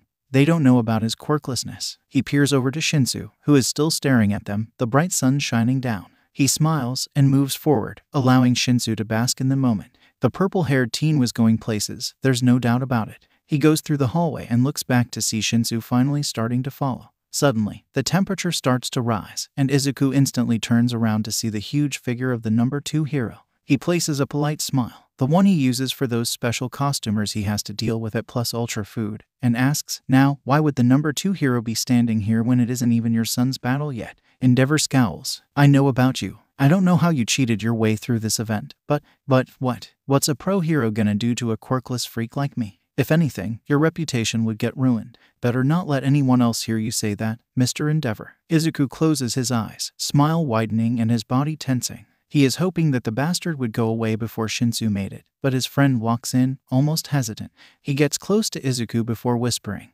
what's the number 1 asshole doing here? As much as Izuku wants to chuckle, he simply states, I'm not quite sure. 𝗫𝗏 growls. Birds of a feather. How did a villain and a quirkless mistake even make it into UA? 𝗫𝗏 reels back, as if he was slapped. He mumbles to himself, villain. Izuku tuts. He knows he has to get 𝗫𝗏 away from situation. What did I just say, Mr. 𝗫𝗏? He also knows that he probably shouldn't be using such a condescending tone, but he could give less a shit. Did old age finally ruin your hearing? Does the number 2 need to retire so soon? Some weakling with a villainous quirk like his shouldn't expect to beat my masterpiece. 𝗫𝗏's eye twitches, but it seems he ignored Izuku's comment. Izuku could feel his blood start to boil. Man, I'm not even surprised. I've always expected that a flaming hot piece of garbage, like yourself, should be able to spew complete and utter shit from his mouth. He shakes his head, as if disappointed. He gently grabs 𝗫𝗏's wrist, not sure if the other would want anyone touching him but knowing they need to get out of here, and tugs him forward. If you'll excuse us, we have the next round to think about. They go fast, and Izuku isn't even sure where he ends up dragging 𝗫𝗏 to, just somewhere quiet and without people. He carefully releases his grasp on 𝗫𝗏's wrist and takes a good look at him. 𝗫𝗏's face is pale, and the look in his eyes expresses anger and hurt. The TV that is on the wall announces that Todoroki Shoto continues on to the next round. 𝗫𝗏's face pinches. Villain. He called me a villain, just like everyone else. Hey, Izuku softly calls. That's not true. Remember what our classmates said. What those pros said. 𝗫𝗏 doesn't say anything. He leans against the wall and slides down, brows furrowed. He slightly curls up in a ball, placing a hand over his face. He grumbles, it's Todoroki next. How can I beat someone with such a powerful quirk like his? Why? His voice cracks. Why am I even trying anymore? A hero thinks I'm better off as a villain. Izuku crouches down next to him. Why are you even taking his opinions seriously? 𝗫𝗏 stays silent once again. First of all, he's an absolute piece of shit, the worst. Second of all, just because he's the number 2 hero in society's eyes doesn't mean his opinion has to be considered valid. Why listen to the opinion of someone you know is an asshole over your favorite heroes? You randomly forget about Aizawa-sensei. 𝗫𝗏 peeks over his hand, listening closely. Izuku smiles. Trust me when I say that even if you don't win against someone who has been forced to train for most of his life, this won't be the last chance for you. Aizawa-sensei will make sure of that. How are you so confident in saying that? Izuku grins. Because I'm talking about my friend. The one who challenged both of the hero courses. The one who found a cat and returned her with me. The one who's made it this far. The one who I can confidently say will become a wonderful hero, not a villain. Thank you, Midoriya, 𝗫𝗏 chokes out. Izuku shakes his head. No need to thank me. Now, you want something to snack on. Drink. Gotta have energy for the next round, where you're gonna do amazing, and things like these can be draining. Speaking from experience, a few more levels to go before you get to hear my tragic anime backstory, 𝗫𝗏. Izuku brings a foot up on his chair while he leans back, making sure he doesn't fall. He twirls a lock of loose hair and watches the round going on at the moment. He flinches back slightly at the sound of Bakugo's explosion, not being able to help himself, and his chair lands onto the ground with a clang. He narrows his eyes, keeping one on the orange-haired girl fight his former childhood friend. The girl, 𝗫𝗄 is from Class 1B, and despite putting up a good fight, wasn't doing too well against Bakugo's painful quirk and amazing reflexes. Some pro heroes starts booing Bakugo for not going easy on her, seeing as how she's just a frail girl, and Izuku scoffs. "Sexist assholes," he mutters, glaring at the screen. He brings his attention to his friend, Eraserhead's voice scolding faintly in the background, and asks, "How are you feeling?" Shinsu takes a sip of his water before answering, "Better. Still pretty anxious, huh?" Izuku places his hand under his chin, holding up his head, peeking back up to the TV. He could see that the odds seem to have turned toward Kendo. "It's weird how well you can read me," Shinsu groans, running a hand through his messy hair. "You're just a little more quiet than usual is all," Izuku chuckles, shaking his head. "Been around you long enough to be able to tell, though it's not like you're loud or anything." "Wow, I guess we're best friends now, aren't we?" "BFF, duh. Thought we already established this. My mistake, sorry. Better be. I got punched in the face for you, bestie." Shinsu rolls his eyes. Yeah.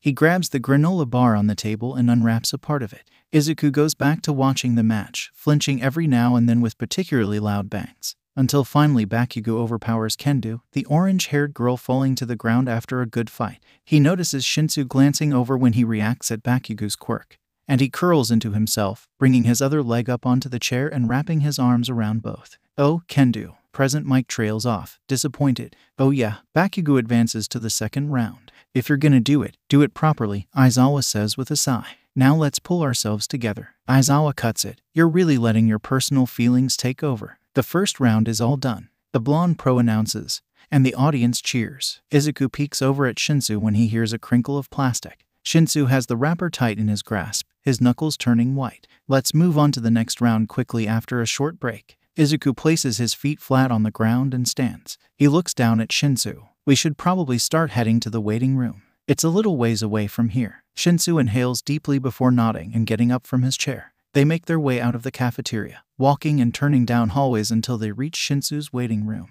They don't bother going inside, seeing as how the second round is going to start soon. Shinsu turns to Izuku, digging into his pockets to give the other his phone. "How the hell am I supposed to come close to beating Todoroki? He's probably gonna hit with me with a wall of ice before I can even say anything."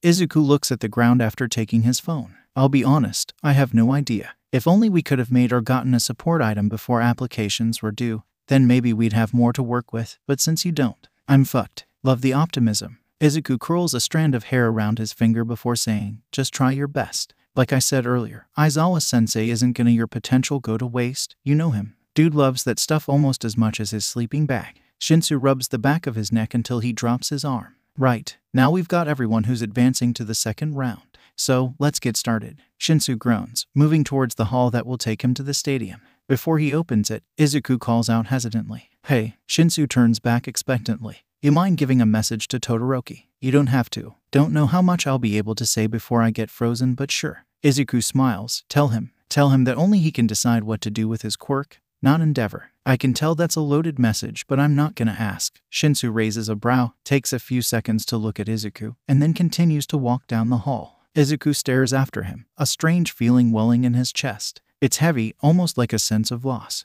He shakes his head, wondering why his eyes were stinging slightly. With a sigh, he goes back through the hallways until he reaches a good place to watch the first battle of the second round in private. He didn't want to go up to his class section because it would be too loud up there and he didn't want a headache. He sits down, back against the wall, and looks up at the screen mounted on the wall, waiting. "Thanks for waiting, everybody. The first match of the second round is a big match. The man who won a huge victory in the first round and literally left the audience frozen from the hero course, it's Todoroki Xiaodo." The cameras show the stoic teen walking up the stairs, his heterochromatic eyes narrowed slightly. Then, they switch to Shinsu, the purple-haired male looking calmly forward. On the other hand, this guy has won every challenge he's faced. What kind of fight will he show up this time? From the General Studies course, Shinsu Hitoshi. Izuku could see Shinsu's mouth move and he assumes it's to pass on his message, seeing as how Todoroki's eyes widen slightly and then frowns, looking conflicted. At this sports festival, both have shown top-class performances. Let's hope they continue to put up a good fight. Now, the two students crouch slightly, getting ready to start. Shinsu versus Todoroki. Start. Young Midoriya. Izuku freezes, his body stiff, while his blood turns cold. He keeps still for a few seconds before turning his head, his eyes meeting electric blue eyes. He could hear the TV. making noise, but he can't make out what it is. He can only hear the rushed beating of his heart in his ear. He shakily forces himself to stand, shuffling a few steps back. He mumbles, voice weak, "All Might." All Might, in his skinny form, stands a few feet away from him. He has a surprised expression on his face, though there is also concern mixed with it. He moves forward a bit but stops when Izuku backs away even more. He falters slightly but tries a smile. "Young Midoriya, it's been a while, my boy." "Yeah." Izuku brings a hand to the strands of hair that framed his face, twirling them anxiously. "It has. How have you been? I haven't seen you since." I have to go, sorry." Izuku turns and runs in the opposite direction. Ignore All Might's calls. He races down the halls, only focusing on getting away from the pro-hero. By the time he even thinks of slowing down, his legs are burning and his chest aching. He stumbles to a halt after he starts hearing the presence of other people. The wall seems to be the only thing keeping him up as he pants for oxygen, sucking in as much air as he can at a time. He keeps his eyes shut so his vision is dark, and he tries to focus on pacing his breathing so the side stitch will go away. He could tell that his body was trembling, concluding that it's probably from the sudden exertion and from. He shakes his head, straightening his posture and opening his eyes. He brings both of his hands to his chest, looking down at them as they shake. He forcibly pulls himself together, ignoring how his eyes smart and how his lips quiver. He reaches to the back of his head and carefully pulls the rubber band out of his slightly tangled hair. He brushes his hair so it hides his face, making sure his bangs cover his eyes. Once he knows that no one can easily read his face, he pushes forward to find a TV screen, one where there are only a few people nearby. He luckily stays unnoticed as he finds a good spot where there are only 2 other people. His arms are now wrapped around himself and he feels a pang of guilt when he sees that Shinsu's fight has ended, especially since he missed all of it, and that another one was already starting. He honestly feels like letting out a loud and long incoherent sound. He couldn't even tell Shinsu where to find him since his phone is with him. He rubs his temples, his head aching. He doesn't want to go back to the area where Shinsu's waiting room is, to where All Might could still be, but he really wants to meet up with his friend. Excuse me." Izuku jumps, startled. He slowly looks up to see a concerned brunette who is slightly shorter than him. She's holding 2 water bottles that are foggy and dripping with condensation, one in each hand. She has a small smile on her face. "Are you okay?" Izuku stares at her, a small sense of familiarity in his mind, before nodding, not trusting his voice to be strong enough. The girl doesn't seem to trust his answer, her eyebrows furrowing. "Are you sure? I could get a teacher." "And no, I'm fine." "Okay, well," she holds out one of the water bottles. "Take this. I saw you looking nervous when I went to go get some water. I got 2 so I could give 1 to you." Whenever Izuku doesn't take it after a few seconds, keeping his eyes averted, she insists more. "I promise I haven't opened, so please take it." Izuku peeks up at her face to see her inviting smile and pink cheeks. After a moment of thought, he carefully takes it, mumbling, "Thank you." The girl hums, her smile widening slightly. "My name is Uraraka Ochako, from 1A. What's your name?" "Midoriya Izuku." Izuku brushes back a strand of hair, feeling it poke his eye, 1°C. He knows that he feels more calm because of Uraraka's cheery aura. She seems slightly pushy, but he thinks that because she's in the hero course. It's her way of being hero, checking on people who don't seem to be okay. And as long as she doesn't cross a line, Izuku doesn't mind. Plus, free water, he isn't complaining. "Oh," she raises a finger, pointing at him with realization. "You're the guy who got 1st place in the obstacle course. And you were in the 1st place team for the cavalry battle. You and the purple-haired guy were really cool in the 1st round too." She scratches her cheek with her finger, looking off to the side, slightly sheepish. "I was honestly surprised when you lost." Izuku gives a slightly strained smile. "Right, I kinda need to." "Oh, right." Uraraka nervously giggles. "I guess you need to get back, huh?" Izuku nods, and she takes a few steps back, waving. "I'll see you later then." Izuku waves back, watching as she walks away, before glancing over at his hand and notices how wet it is. He wipes both his hands, one at a time, on his pant legs, fully knowing that they will only get wet again. He opens the water bottle and takes a few sips, feeling the coldness go down his throat. He takes a few deep breaths, forcing his shoulders to relax. He turns and walks to the hallway he remembers coming through. He builds as much courage as he can muster and walks forward. Let's hope that All Might knows how to take a clue. For the last time, stop saying sorry, Midoriya. I've been helping you this whole time and I missed the most crucial part of the festival. Of course I'm gonna feel like shit and apologize multiple times no matter what you say. Izuku traces a finger around the lid of the bottle, avoiding Shinsu's eyes. Shinsu sighs, rubbing the back of his neck before pulling on the collar of his new uniform. Todoroki had frozen him in ice, only melting it carefully with his fire when the round ended, leaving him soaked. He was then told to visit Recovery Girl to ensure his body temperature wasn't too low. The infirmary is where Izuku found his friend sitting on a chair, wrapped in a heated blanket and listlessly watching the next round. I know that you said I'm on a certain level or whatever, and I don't want to push, but something happened while I was gone. Izuku closes his eyes, squeezing them shut, as Shinsu continues. You don't have to tell me everything, but could I have a hint? Or something? Izuku takes a deep breath. Right, He opens his eyes, peeking over at Shinsu, who waits patiently. I saw someone I've been avoiding and, I ran away, which is why I didn't get to watch me lose to Todoroki. Shinsu finished for him, shaking his head as he looks back at the screen. See, it's not like you purposely didn't watch, so stop with the apologies. Izuku goes to say something, protest maybe, but he comes up with nothing. He rubs his face, his headache not subsiding, and he slumps in the chair he's sitting in. He heavily sighs, resigned. Right. He stares at his lap for a moment. I didn't get to watch you do your best. Shinsu hums, turning back to look at Izuku with his brow raised. Izuku repeats himself. I didn't just not get to watch you lose, I didn't get to watch you do your best. And that really pisses me off. For the past 3 weeks, I've been doing my best to help you because I want you to get into the hero course, and I'm angry at myself that I missed the last part of this journey thing. He covers his face with his hand, voice muffled as he finished. Frustrating. Shinsu averts his eyes, not knowing what to say. They sit in silence, the battle between a silver-haired guy from 1B and Tokoyami happening in the background. Izuku cringes into himself from the awkward silence he has caused. Bringing his hands down, he releases another sigh before standing and grabbing his water bottle. I'm gonna walk around. Shinsu grunts in acknowledgement, and Izuku walks out of the infirmary as fast as he can without making it seem like he was running away. His heart hurts, his head hurts, and his brain hurts. He wishes he could just stop thinking and stopping doing anything, to pause the world and resume when he's ready to continue. But he knows that he doesn't have the power to do that. So instead, he throws his empty water bottle into a nearby recycling bin and wanders around the halls, trying to replace his thoughts with song lyrics.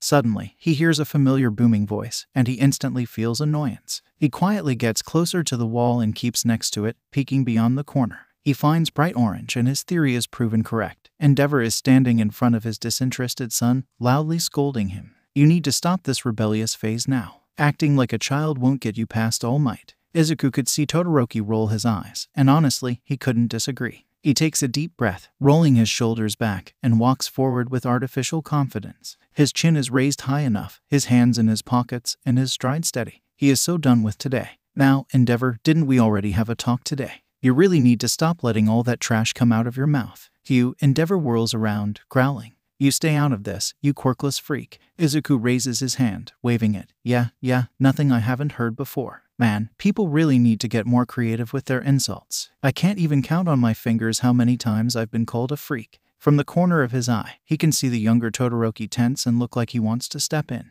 He widens his smile. Don't you know that only certain heroes can come over here? Last I heard, you don't work at UA, so you aren't permitted to be in this section. No one needs to know that was bullshit. Izuku doesn't even know where they are in the huge-ass stadium. UA really needs to stop spending so much money on things they don't need. Do we need to get security involved? 𝗫 scowls deeply, eyes ablaze, but he clenches his hands into fists and stalks off with a, we will talk more about this later, shout-out. Izuku doesn't drop his grin as the pro hero walks past him, making him stumble back with a grunt as the huge asshole purposely bumps into his arm. Izuku turns partly while rubbing his arm, watching 𝗫 walk away. We have all this space and he can't go around me. Izuku jokingly rolls his eyes, being sarcastic. There's an awkward silence of where Todoroki was supposed to laugh. However, he goes, why did you do that? And that guy, your message. Izuku shrugs. I personally don't like seeing people getting verbally abused. Probably just a thing from my job. And I'm sure you know what my message means. His voice goes quiet, like he is talking more to himself. Unless Shinsu said it weird, I don't know what exactly he said. Todoroki stares at him. He said it clearly, but he averts his eyes to the ground. I don't think I fully understand. That's okay, Izuku smiles. We got time before your next match. Do you want to talk about it? Please. Right, let's walk around. The round between Bakugo and that other guy will probably take a while. And walking around would be nice instead of standing here, right? Izuku tilts his head a bit but flinches back when a strand of hair pokes his eye. But first I need to pull my hair back. Good luck, Todoroki. Todoroki nods in thanks and goes off to fight his classmate. Izuku releases a sigh, letting his shoulders drop. He always have known that participating in the UA sports festival would include exhaustion. That was an easy observation he'd have when he used to watch the past years with his mother, but he was still washed in it. He honestly just wants to go home at this point, but he doubts the heroes around here would let him leave without a note or something with permission to leave, especially because of the villain attack at USJ. Students are not allowed to leave school campus without a teacher's or guardian's permission, as to keep account of every student who is present. Don't want anyone getting kidnapped by villains, at least not under the school's watch. Izuku pulls out his phone to check the time but blinks in surprise when he sees he has a text message from Shinsu. 5 minutes ago. Purple Insomniac. Hey, can we talk? Izuku twirls a loose curl that didn't make it into the half-up style he did earlier and unlocks his phone to reply with a, "Sure, where are you?" Shinsu doesn't take long to respond with his location, the cafeteria, and Izuku forces himself to make his way there. He makes sure to look at any passing TV, as to catch glimpses of Todoroki's fight, and he quickly notices that the red and white-haired teen still isn't using his flames. Rome wasn't built in one day, or whatever the saying is. He's basically going through a huge mental process right now. Hopefully that talk still helped though. Maybe I should add an official therapist to the list of jobs I do. He could feel his stomach start to twist once he gets to the entrance of the cafeteria, and he takes a deep breath in an attempt to calm himself down. With one last exhale, he goes in and can instantly find Shinsu's head of indigo hair sitting at a table, mindlessly scrolling through his social media feed. Izuku walks over noticeably, not wanting to startle Shinsu, and takes a seat. Shinsu quickly powers off his phone and sets it down. He gives a small, unsure, "Hey, hi." Shinsu rubs the back of his neck. God, this is awkward already. Yeah, Izuku chuckles, giving a strained smile. Look, Shinsu averts his eyes. I just wanted to say sorry. For what? Izuku narrows his eyes and furrows his brows, confused. Shinsu stares at him for a second. You don't know. I mean, Izuku twirls a strand of hair nervously. I was the one who pissed you off and stuff. If anything, I should be apologizing. I did not expect you to be this type of person. Shinsu covers his face, sighing. You didn't do anything wrong. Don't try to deny it. It's the truth. Honestly, I wasn't even mad at you. I was mad at myself losing, and I took it out on you. I shouldn't have done that regardless, but I especially shouldn't have done that since you got spooked during my match. I should have gotten over myself and my bullshit, and I should have helped you like you did with me earlier. I'm sorry, Midoriya. Izuku's mouth is slightly agape as he struggles for something to say. He blinks. Midoriya. Still nothing. Did you malfunction? Or something? Izuku nods. Right, okay. I'll just. Shinsu lifts his phone, pressing his thumb onto the button to unlock it. Yeah. Izuku points his eyes to the table, watching his tapping fingers in a daze. That was the first time he had gotten an apology in a long time, and he honestly thought Shinsu was angry because he didn't watch his round, not because he lost. Maybe he's more oblivious than he thought he was. As he slowly came out of his daze, he kept an eye on the battle going on, Bakugo versus Tokoyami. As much as he hoped for Tokoyami to win, he knew that Dark Shadow didn't have a good chance against the bright flashing of Bakugo's explosion. Hey, look at this. Izuku hums and turns to look at Shinsu's phone screen. Has there been another hero killer attack? Written by Hayakawa Sayori. In the Hasu ward of Tokyo, there have been reports of an attack on a hero whose identity has yet to be released to the public.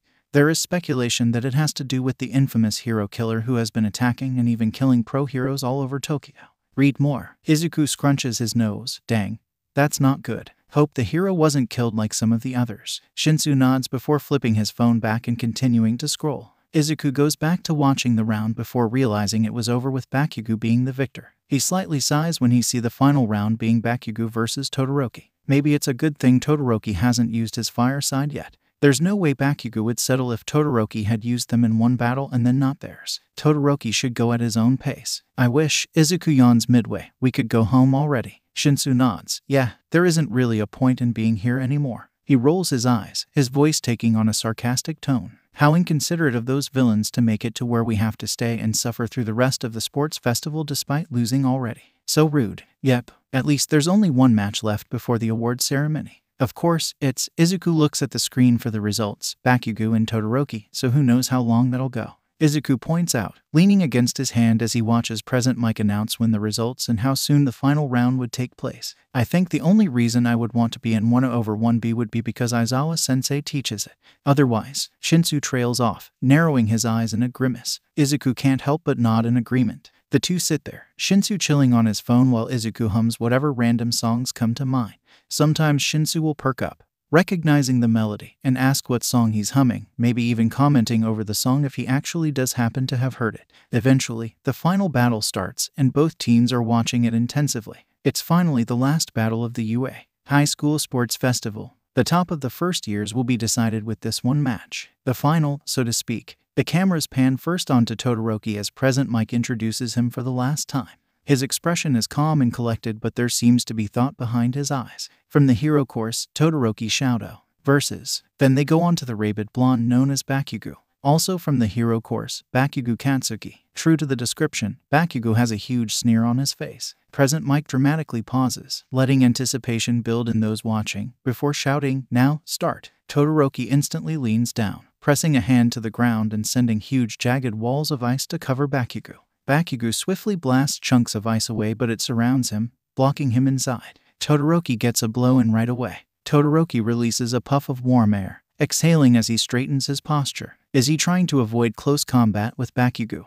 Has the winner been decided already? Shinsu breathes out in disbelief. Just what are they feeding those hero kids? Trauma probably. Everyone becomes alert when muffled explosions come from inside the confinement of ice, hearing the sound getting louder before finally the ice cracks and bursts forward, allowing 𴑵𴑃𴜼 to get out like a mole coming from the ground.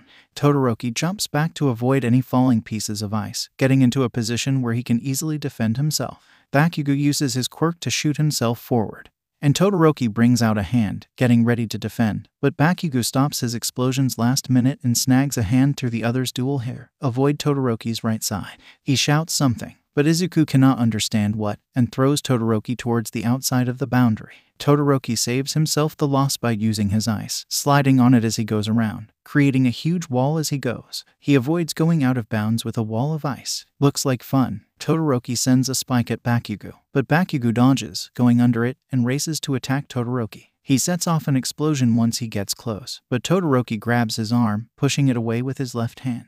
Izuku leans in, not once looking away as he waits for Todoroki to decide whether to use his flames or not. It seems like 𴑵𴑃𴜼 also hesitates slightly, and that gives Todoroki the upper hand, allowing him to throw 𴑵𴑃𴜼 away. 𴑵𴑃𴜼 lands, sliding into a crouch, while Todoroki does the same on the opposite side of the field. 𴑵𴑃𴜼 comes to a stand, a dark scowl matched with a grin on his face as he brings an arm up. With the way he grabbed Todoroki's left side on purpose and times his explosions. He's been doing his research, Aizawa suddenly comments, actually doing his job. That kid's abilities shine every time he fights. Present Mike understands, I see. Todoroki's moving well too, but his attacks are too simple. He's lost his touch ever since the match with Shinsu. Izuku bites his bottom lip as Todoroki looks up, ice sticking to his right cheek. He's gonna get frostbite at this point. I know he might not be ready, but he stands, getting Shinsu's attention, but his purple-haired friend doesn't say anything, accepting the fact that Izuku has a bunch of things in his life that do not make sense to him. Izuku takes a small away from the table before making up his mind. He takes off, racing as fast as he can, thanking his luck that the stands for students were not far off from the cafeteria. He darts around other students, almost bumping into a few. He runs into a class section, not bothering to check what class, and goes down the stairs to the railing. 𴑵𴑃𴜼 starts shouting at Todoroki, and Izuku can't name a time where he was more glad to hear what his former friend was saying than at this moment. Bastard, I'll show you what'll happen if you make a fool of me. I'll kill you. Izuku can't stop himself from cringing back at the crude words, but he forces himself to not thinking about the past, not right now. Todoroki looks up with wide eyes. I want an indisputable first place. I can't get that even if I beat scum that underestimates me. If you have no intention of winning, then don't stand in front of me. The blonde runs at his opponent, furious, while Todoroki stands in position. What are you standing here, damn it? Izuku instantly notices the ice quickly building on top of Todoroki's face and arm. Izuku's grip on the metal railing tighten anxiously, watching as Todoroki doesn't make a move to run or attack. Instead, he seems to relax, almost like he's giving up. Izuku doesn't even realize what he's doing until after he's already yelled, Todoroki. Many people turn their heads towards him, but for once, he ignores them, focusing on the teen looking up at him, eyes wide in shock. Don't lose. Do your best. Todoroki tenses up, teeth gritting. 𴑵𴑃𴜼, still running, grins slightly while muttering something. He leaps into the air with the help of his quirk, heading straight for Todoroki. Todoroki seems to shake, but as Izuku leans closer over the railing, he notices the ice evaporating as heat waves rise from the teen's body. Suddenly, with a great but hesitant flourish, flames erupt from Todoroki's left side, and Izuku can't help but grin in amazement, his eyes shining. 𝗠𝗪. Izuku's grin slightly drops at the sound of Endeavor shouting. He shoots his sharpest glare despite knowing the hero wouldn't be able to see it. Have you finally accepted yourself? That's it. Good. The burly man walks down the stairs, his own flames burning brightly. Izuku wishes he had a bunch of extinguishers on hand. It all starts from here for you. With my blood, you will surpass me. You will fulfill my desire. 𝗫𴑏𴇾 suddenly shouts encouragement. Such a doting father. As Izuku brings his attention back to the younger Todoroki, he notices a bead of clear liquid fall down the right side of Todoroki's face, and he wonders if it's a tear or sweat. Bakugo, finally making it to Todoroki's side of the field, shouts again, "If you're gonna stand in front of me, then you should just concentrate on winning." Bakugo creates a vortex with himself in the center, while Todoroki brings his left arm out, beautiful flames rising from it. However, they abruptly die away, and Todoroki drops his arm, looking down. Bakugo keeps going. Howitzer, impact. A rush of heated air is sent into the audience, and Izuku could feel stray curls being blown back. He added momentum and rotation to the huge blast he showed up in his fight with Kendo. He was like a human projectile. He could also hear ice breaking, and a giant cloud of dust and smoke covers the field, keeping it hidden. Izuku once again leans forward, squinting his eyes in hopes of seeing who won. It looks like Todoroki's flames weren't big enough, but the winner is. The cloud dissipates, expanding into the air and clearing, allowing Izuku to see Bakugo face down on the ground, and Todoroki collapsed against his own ice, unconscious. Izuku gulps. Bakugo pushes himself up, trudging over to where Todoroki lays. "Hey," he starts out before running. "Hey." He grabs the collar of Todoroki's shirt, lifting him with one hand while the other was out. "Stop screwing around. Didn't I tell you that there was no point, damn it, to get first place like this?" Izuku's eyes widen with realization. Just how much has he changed since last year? He could feel himself shake slightly. He mumbles, "How much have you changed without me?" Midnight decided it was time to step in. Izuku watches as pink air surrounds Bakugo, making him fall forward, unconscious. Midnight raises an arm. Todoroki is out of bounds, which means Bakugo wins. Izuku steps back from the rail as those attending bursts into cheering. He turns and goes up the stairs, quickly getting out of the random class section. He walks all the way back to the cafeteria where Shinsu stands, waiting for him. Shinsu doesn't say anything. Noticing Izuku's slightly shook-up demeanor, all he does is awkwardly pat him on the shoulder before mention. President Mike said the award ceremony would start after they wake up and stuff, which apparently shouldn't be long. He also said all first years should go ahead and start heading to the field. Izuku nods, rubbing his face, exhaling. "I am so done with today." "Same. Maybe we should summon that demon you were talking about that one time." "You mean when you woke me up like 3 weeks ago?" Izuku chuckles. "I guess. Okay, bet." All of the first-year events for this year's UA Sports Festival have been completed, and now we will begin the award ceremony. Midnight raises a hand towards a huge screen. Cannons of confetti go off, and bits of colorful paper fall as the podium rises from the ground. Izuku deadpans when he sees Bakugo chained and muzzled, thrashing around in first place. In second was Todoroki, calmly standing there with his arm wrapped in bandages, while Tokoyami stood in thirds, his arms crossed as he watched Bakugo move wildly around. Midnight looks at the media vultures. In addition to Tokoyami, there is also Ida in third place, but he left early for family reasons. "Thank you for your understanding." Izuku sighs through his nose. He turns to Shinsu. "I wonder if they realize how bad it looks with them chaining up a student like that." Shinsu rubs the back of his neck, frowning. "Really though, makes him seems more like a criminal than a hero in training, but with how he's acting." "Yeah, they weren't in the correct order of placements, but who would notice? Now, we will award the medals." Midnight once again brings out her arm. "The presentation of the medals will, of course, be by this man." Izuku looks up before instantly looking back down at the sight of All Might's figure. "I have brought the medals here. Our very own hero, All Might." It's quiet for a few seconds before Midnight claps her hands together in apology. "I talked over you." Midnight grabs the 3 medals, sheepishly continuing. "Now then, All Might, please present the medals, starting with third place." Izuku reluctantly watches as All Might gives Tokoyami and Todoroki their medals and a hug. He does sigh, a little uncomfortable watching the hero trying to force the first place medal over Bakugo's head before settling with it hanging from his mouth. Is that really humane? All Might turns. "Well, they were the winners this time. But listen here, anyone here could have ended up on these podiums. It's just as you saw, competing, improving each other, and climbing even further. The next generation of heroes is definitely sprouting. So I have just one more thing to say." All Might points a finger into the air, bring the other hand to his chest. "Everyone, please say it with me. Ready, go." Izuku watches as almost everyone lifts a fist into the air, shouting, "Plus Ultra. Thanks for your hard work." He can't stop the snort that escapes. The crowds of people starting booing harmlessly, lightheartedly scolding All Might without really meaning it. Izuku rolls his shoulders back, sighing tiredly. He mindlessly listens to the rest of the spiel the heroes give until they finally start dismissing students to go back to the main building.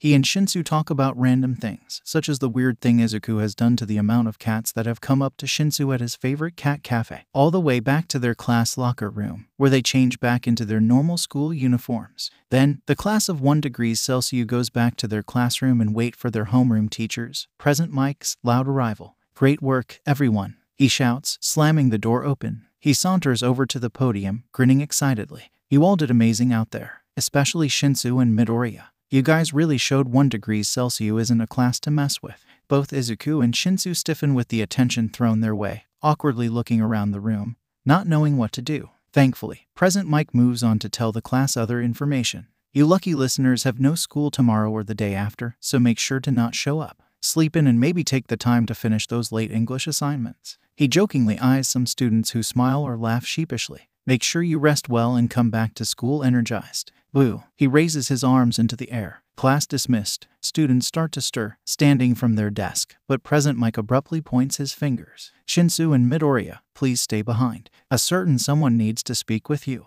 Izuku looks over to Ⴘᴚ, meeting his eyes. They both nod, using the weird type of telepathy that friends have. Probably Aizawa-sensei. Izuku ignores any inquiring glances he and Ⴘᴚ gained, and instead makes sure his bag is in order, slowly rummaging through it to stall from getting up. Eventually, most of his classmates are gone, and he stands, along with Ⴘᴚ who noticed him getting up. They go up to present Mike, who is still at the podium, waiting for them. His grin seems to grow even more somehow. "I just want to say that I'm super proud of the both of you. You really showed the world that there's potential everywhere, even in the general studies course, and I don't just mean with becoming a hero." The pro gives a knowing glance at Izuku. "Now, we better not keep that grump waiting. Chop, chop, out of my classroom." He places a hand on each of their shoulder, guiding them towards the door. He quickly takes them down the hall into the teacher's lounge, where Aizawa is expecting them. They go inside. Well, Izuku and Ⴘᴚ do. Present Mike just greets Aizawa, throwing in a teasing joke in a sing-song voice. "Someone's getting soft. Shut up and go away already." Present Mike laughs, moving his hand in a goodbye before shutting the door behind him. Aizawa waves his towards the couch. "Sit." Izuku and Ⴘᴚ sit down, Ⴘᴚ already nervously bouncing his leg a bit, as anxious energy slightly creeps into Izuku, and Izuku can feel his stomach tightening into a small knot. "You two did good today, besides your question from earlier, Midoriya." "Oh, you know," Izuku smiles, "just wanted to lighten the mood a bit. For myself, I was terrified. I don't understand why you made first place in the first round when you don't want to be a hero." Aizawa sighs, and Izuku freezes, smile dropping. Izuku shrugs. "Just got too into it, I guess." Aizawa only sighs again. "I'll come back to you later." "Ⴘᴚ-sensei, you did well today. Getting to the second match of the third round shows that you have potential. And it will work in your favor as I try to get you transferred into the hero course. If this does work out, you will most likely end up in my troublesome class, seeing as how there is already one spot open." Aizawa grumbles to himself. "Hopefully that will become two." "Right." Ⴘᴚ nods in understanding. "Also, the transfer will be slightly sudden, that is if it happens, and we will still meet up to train so you can catch up and work on any support items and costume ideas you have." Ⴘᴚ nods again. "You can now leave. I still need to talk to the problem child sitting next to you." Ⴘᴚ peeks over at Izuku who smiles. "This day just doesn't want to end, does it?" "Guess not for you. Good luck," Ⴘᴚ says, grabbing his bag and leaving the room, softly shutting the door. "Let me guess what this is about. You still want me to become a hero." "You're right," Aizawa answers, not bothering to hide his motive. "I think you have potential that you are going to waste by not trying." Izuku sighs. "Look, I did this all for Ⴘᴚ, not because I want to be a hero. Ⴘᴚ does, I don't. I'm not a little kid dreaming of becoming All Might anymore. You realize that if Ⴘᴚ gets in, he's not going to be able to spend a lot of time with you, with training and school getting in the way. From what I've heard from Present Mike, you two are each other's only friends in that class. Now, Ⴘᴚ is going to get swept up by all the energetic students I have and easily become friends with them. But you, it wouldn't be the first time I've been alone, Aizawa-sensei." Izuku narrows his eyes. "I don't get why you don't understand this. I can't become a hero. Even with a quirk, I'm not sure I'd be willing to work under a system that is so discriminatory and greedy. Then change it. The system is heavily flawed, and many have and are still trying to fix it, but it won't be easily done. It'd have to be completely reconstructed. And with you campaigning for it as pro, a lot would most likely be done. Like anyone would care what I'd have to say." Aizawa shakes his head. "They'd care exactly what you would say. You've lived through discrimination, and no one is better to change it than someone who has experienced it." Izuku exhales heavily, leaning forward to rub his face before saying, "And quirkless, I'd be at too bad of a disadvantage, one I can't ignore." He feels his eyes sting but he blinks it away. I don't want to be a hero. That dream is gone. I don't think it is. Aizawa meets his eyes. There's nothing crueler than letting a dream end midway. Izuku stands, snatching his old bag off of the ground. Thank you for the training and thank you for helping me get Shinsu through the sports festival. I think it's time I get home now. He nods and hastily walks to the door. Aizawa says nothing as he watches Izuku step out into the hallway, leaving the door open. Izuku can feel his eyes still smarting and he sniffles. I think it's time to go home now. It's been a day, that's for sure. Izuku looks down at the little girl who looks nervously up at him. She is holding on to the hem of his shirt, shyly glancing at him and then to the ground with golden eyes. She has short silver hair that goes past her chin, curling inward, and her skin is pale. She is dressed in a white shirt with a dark blue heart in the middle, and she wears a skirt that goes above her knees and a pair of shoes the same shade of blue. Izuku patiently waits for her to speak, drying his hands with a paper towel. He had just taken a 5-minute break to use the unisex restroom and redo his hair, when he felt a small tug on his shirt. The girl takes a deep breath. Are you the detective who finds lost animals? The one who found Hina's dog. I wouldn't go as far as to call myself a detective. Izuku smiles. But yeah, I try and find lost pets for people. Are you missing one? Yes, the girl exclaims, nodding her head before she realizes how loud she was. Her face turns red, a bright color on such a pale face. She drops her grip on Izuku's shirt and fiddles with her fingers instead. My cat, Aki, is my missing. The last time I saw him was last Thursday. Her voice turns thick with worry, and her eyes become watery. It is obvious that Aki's disappearance is affecting her. Izuku crouches down so he can look her in the eyes, and he gives the best comforting expression he can. Hey, it's okay. Is it okay if I lift you up to put you on the counter? You can calm down and clean yourself up. She nods, and Izuku realizes that he doesn't have her name. While bringing her into his arms and placing her down on the counter by the sinks, he asks her, first off, what's your name? Mine's Izuku. Natsuki. She answers, rubbing her eyes. Nice to meet you, Natsuki. He tries to take on a light tone, one that he uses mostly on children, while getting a paper towel. You know, Aki isn't what you typically name a male cat. Natsuki giggles a bit, and takes the paper towel when Izuku hands it to her. We thought he was a girl at first. She wipes her eyes, sniffing. I'm not sure why though, but I'm the one who named him. It's great name regardless. Now, I need some information about Aki, like what color is his fur, his size, if he's a long-haired cat or a short-haired one. Things like that. A picture would be great if you have one. Aki is an orange and white cat, and, his fur is long and fluffy. We've only had him for less than 2 years, since he was a kitten, but he's around the size of our other cat, Yuri. She's really heavy, and sometimes it's hard to pick her up. Natsuki looks to the side, thinking, before her face brightens. She reaches into the pocket of her skirt, pulling out a folded paper. I asked my mom if she could get me a paper version of a picture of Aki. I thought that it might help you. She looks down, almost like she thought Izuku would belittle her for trying to help. Izuku grins. Smart girl, he praises, and Natsuki flourishes, a pink flush making its place on her face again. He takes the picture and unfolds it, allowing him to see the picture of an orange feline with a beautiful blonde tail. I'm gonna keep this if that's okay with you. She nods. Okay, I'll try to find Aki for you. I can't promise that I will, but I do promise that I'll try all that I can. Natsuki looks visibly happy and full of relief, and she shoves her hand in her pocket again, bringing out a fist of coins. Izuku intervenes before she holds it out to him. Hey, don't worry about payment. It's on the house. She goes to protest but stops when she sees the look on his face. She nods, putting the money back into her pocket. Okay, Izuku helps the girl get down, lifting her by her armpits and setting her onto the tiled floor. Now, how about you go back to your guardian? I'm sure they're getting worried by now. Natsuki nods. Thank you. She scampers out of the restroom, most likely heading to where her guardian is. Izuku looks back down at the picture of Aki, making sure to commit the orange and white fur and amber eyes to memory. For some strange reason, he feels an urge to help Natsuki,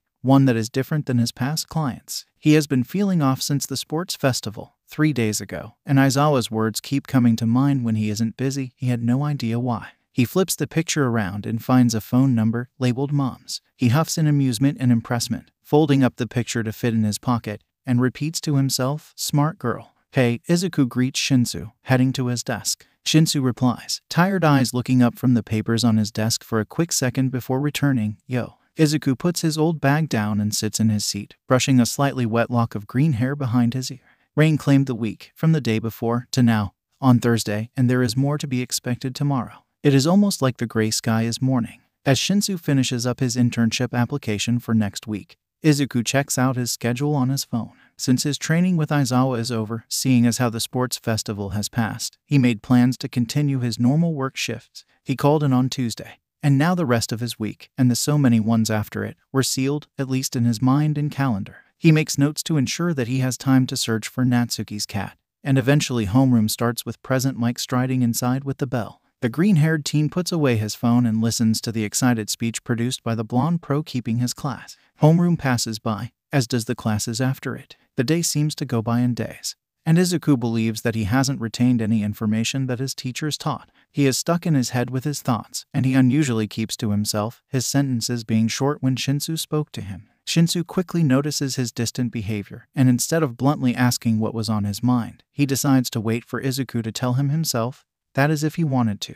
He isn't going to push unless he felt he really needs to. Eventually, the rain in the school day ends, and Izuku looks around for a key after changing out of his uniform. He looks in his usual locations, mostly alleyways and parks, but comes up completely empty. He goes back to his apartment and changes into his other uniform, heading into his work shift with still a cloudy mind. Again, Aizawa's word circulates, despite his mental protest that denies them obstinately, and the thought of Natsuki and Iki just won't leave. The topics alternate with each other, switching back and forth, back and forth. Unfortunately, the manager, Imezaki Ayumu, is supervising the evening shifts the rest of that week, so Izuku's muddled brain is not welcomed. He does his best to not make it obvious that he is absent-minded. But there are a few times where Imezaki has to scold him, such as when he accidentally burns some of the food, or when he got an order wrong twice. A headache joins the party, and Izuku keeps hoping that he won't get a pay cut or worse. When his shift ends, and the other guy comes in to replace him, he forces up the courage and motivation to head over to Imezaki and have a chat with them. Imezaki looks in his direction when they see him come over. Midoriya. Rough evening. Izuku sighs, eyes heavy. More like rough week. I'm sorry for all the stuff that happened today. I'm just really busy with school and Yue. Right, I get it, they reassure, giving a polite smile before shortly dropping it. However, I'm afraid I can't let this slide. It's almost summer, and there are many applicants hoping to get a part-time job here. Shit. Izuku bites his lip, brows knitting together in worry. Is there anything I can do to make it up to you? I really need this job. Imezaki stays quiet for a second, thinking, before their eyes take a glow. You do know how the building and the others around it are facing an internet issue that most likely won't be fixed until over a week from now, correct? Izuku nods, remembering how he was briefed by Akari. Next week just happens to be same week we need to send reports to another Plus Ultra food building in Hasu. I'll be willing to dismiss your minor mistakes if you hand-deliver the paper documents by Tuesday, next week. I'll be willing to get you a note to give to the school for your absence if needed. I'll do it. Izuku holds back his sigh of relief, keeping it for after he leaves. Good. Imezaki nods. The papers should be finished by tomorrow. You should get them then. They then turn away, going back to their supervising, while Izuku sped walks out of the building. Once he could feel the fresh warm air, he lets out one of the hugest sighs of relief he's ever had. He lazily, but carefully, pulls the scrunchie Shinsu had given him out of his hair, and he rubs his eyes. He walks down the sidewalk, exhaustion weighing heavy on his shoulders. He makes his way to the station, where he arrives a bit early and waits a few minutes for his train to come. He decides to be selfish and flop down on one of the seats instead of standing, body slow and mind whirling, slowing down. Every now and then, he pinches his arm and bounces his leg to keep from dozing off, not bothering to bring out his phone to entertain himself. Eventually, the train makes it to the station and he lethargically stands and gets off, making sure he has all his stuff on him. He walks out of the building and makes his way to his apartment, yawning multiple times on the way. Once he's there, he opens the door and kicks off his shoes, not bothering to leave them in a neat form. He's already pulling off his blue shirt by the time he's walking into his room, tossing it into his basket of dirty laundry. He grabs some clothing to sleep in from his closet and drawer, purposely choosing the ones that will comfort him the most. Then, he goes straight into his tiny bathroom to start the shower and let the water warm up a bit. By the time steam is rising from the constant stream, he's already fully undressed and getting in. At first, he just stands there, letting the warm water soothe his body into relaxation before he starts washing himself. When he brushes a hand against his hair, he feels the slightly greasy texture of it and quickly decides to wash it. After his washing routine, he finishes up his shower and turns off the water. He reaches outside of the shower to grab a towel and dries himself off. Once he's gotten the majority of moisture off his bare skin, he steps out onto the thin mat he has on the floor. He makes sure his body is completely dry before slipping on his pajamas. He places a smaller towel over his shoulder to make sure his dripping hair doesn't get his shirt wet. He grabs his comb and starts going through his slightly wavy locks, trying his best to gently detangle any knots in his hair without breakage. Unfortunately, there are green strands that end up in the teeth of the comb, but luckily it doesn't take long to finish up, even though his hair looks like a complete mess. He does all he can to make sure it doesn't actually become one. Soon, he's flopping onto his bed, crawling under his comforter. He curls up, feeling warm and clean, his hair in a neat and damp braid. He shuts his eyes and breathes. Izuku flips onto his right side with a frustrated sigh. He doesn't even want to look at time, knowing that it's only getting closer and closer to his alarm, and keeping his eyes shut and controlling his breathing, using the 4-7-8 method to relax his body is all he knows to do. He only has one more tea bag, which he wants to save for before he leaves for school, and even if he does want to drink it now, it would only energize him with the caffeine within it, not get him to sleep. With another sigh, he tries the other side again, pulling up his comforter to cover up to his shoulders. For a long moment, he lays there, trying to keep his mind clear and body relaxed, trying to fall asleep. However, sleep does not claim him, and all he feels is drained and bitter. His brain can't keep quiet for too long, and soon he's thinking without meaning to. Thoughts of past week come back to him. All the things he'd been lost in thought over today, the mental arguments he had with himself. He thought he had killed the dream, the hope of becoming a hero, but the indecisiveness proves that he is wrong.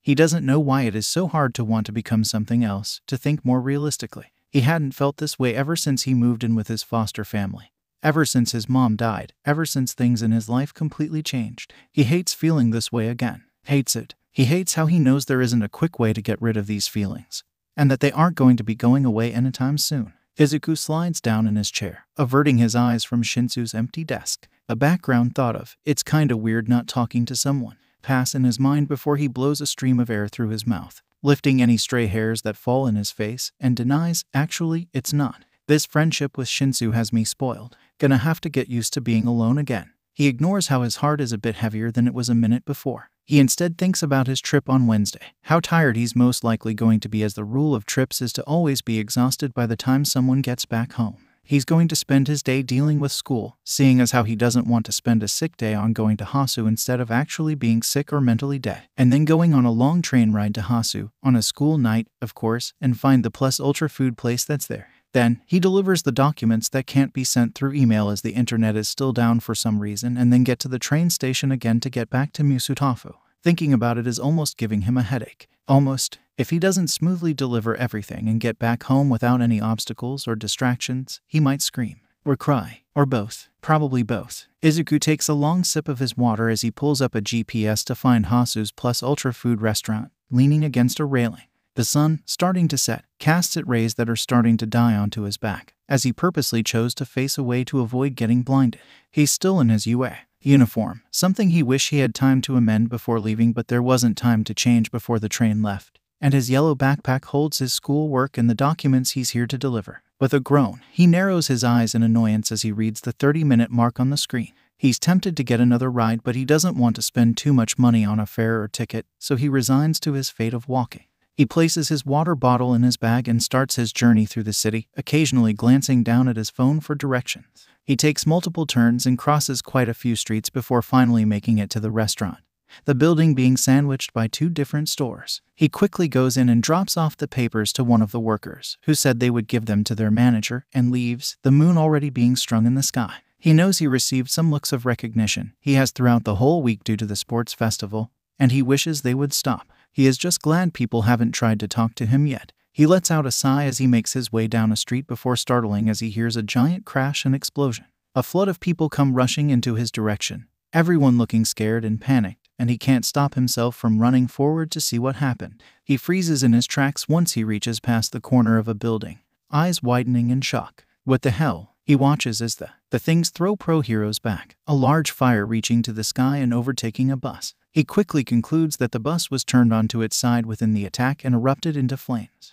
What is this? There are two things, Izuku doesn't even know what to call them, both with their brains exposed, that didn't look human, nor do they seem to just have a complicated mutant quirk, as they both looked way too similar to be a coincidence. Manual, put out the fire. Right. Izuku's attention is drawn over to a hero shouting at another, a huge stream of water shooting from a forcefully broken fire hydrant. The hero hesitantly runs over to the source of water, looking over his shoulder and shouting, "Why did you choose a time like this to go off somewhere, Tenya?" Izuku's eyes widen. Right, internships. He probably had a hero student with him. He also thinks back to the article he had read over the weekend about 𝗫𝗏 being the one who was attacked by Stain. And a random thought pops into his head. Could they have ran off too? Hey, you're in the way. Get back. Izuku stumbles back, stammering a hasty apology to the hero in front of him. She takes a defensive position in front of him, ready to protect him. We'll hold him back here. Follow the police's evacuation instructions. Right. He takes another few steps back, watching as the pros fight again the things, before finally turning and running off to where he came from. However, instead of continuing down the street he had walked down not too long ago, he does another one he hasn't been through. He doesn't know why he is peering down every alleyway he runs past, straining his eyes and ears for any more strange sights or noises. His lungs start to ache, sweat beading on his face, and his bag annoying bouncing with every step he takes. Despite physical strain, he keeps running as fast as he can. And he still doesn't even know why he's even bothering to try and find a hero student who could possibly be trying to fight a murderer. Up. What a great sign. Izuku forces himself to speed up, his legs burning. He frantically looks through the openings of alleys before he stops. Finally seeing two dark figures, one on the ground and the other standing before it, holding something. The moonlight reflecting off the object brings the realization that it's a sword, and his heart stops. He digs his phone out of his pocket, already taking steps to the alley, and hastily pulls up the first contact he sees, sending them his location. No matter what you say, you are the criminal who hurt my brother. Hey, the figure, Stain halts his movement, stopping himself from bringing down his blade. Izuku swears his heart stops for a second time as the other looks at him. He brings on an air of faux bravery and makes his nerves steely. He grins, though it's horribly strained. Pretty sure this isn't legal, so you might want to not do that. It gets harder to keep the fake smile when he sees a puddle of blood stemming from the teenager on the ground. He can't tell where exactly he was stabbed, but that amount of blood on the ground can't come from a simple cut or scratch. Stain had already stabbed him. And now he's ready to go for the kill, except Izuku couldn't stop his damn feet from running and looking down a ton of alleys until he found them. He can only hope he'll make it out alive. There's no way he's going to escape this without getting hurt. This has nothing to do with you. Go away. The guy whose head is below Stain's boot shouts, and Izuku can't help but feel slightly irked. I'm going to say you're not in your right mind, because who the hell would tell someone to go away when they're about to be killed? Izuku grumbles while scowling, catching in the corner of his eye as Stain studies his appearance. Yue, another fake hero. Izuku is quick to deny that, shaking his head as he walks forward, keeping his hands visible and non-threatening.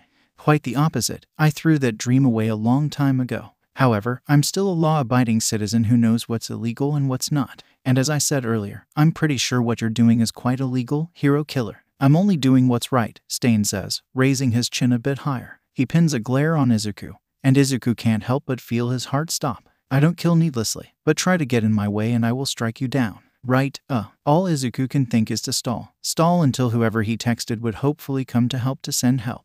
Preferably the latter, seeing as how his only contacts are his coworkers and people his age. He also has Aizawa's contact, the only pro hero he has, but he deleted the short conversation they had so Izuku wouldn't think of what he said every time he went to text someone, which means there's a low chance he chose him. Time to try and use his old rambling habit to use. I just been wondering, I don't have time for this, Stain scoffs, turning his head back to the teen on the ground. He gets ready to bring down his blade for the killing blow, and Izuku panics. Wait, Izuku shouts and holds up a hand, hastily taking a step forward. Could you tell me why exactly you're gonna kill him? He's not even a pro yet. He's already been influenced by those adults playing hero in costumes. There's no hope for him. Izuku shakes his head, and he wishes he had put his hair up when wavy strands hit his face. He's still learning, isn't he? There's still time. Don't you get it? I'm the one who's going to kill him for taking everything away from my brother. This doesn't have anything to do with you, so get away. Before you get killed. Izuku sends another glare at the male, his clenched fist shaking. If he had any sense of preservation, he would listen and take off in the direction he came from, follow the police's orders of evacuation, eventually get back on a train to Musutafu, and think, yeah, some kid my age died all alone in an alleyway. But who was I to try and fight the hero killer, Stain? I'm a weak, quirkless nobody after all. No sense in dying for someone I don't know. However, from the moment he was born, he has never thought once that he has had even the smallest sense of preservation.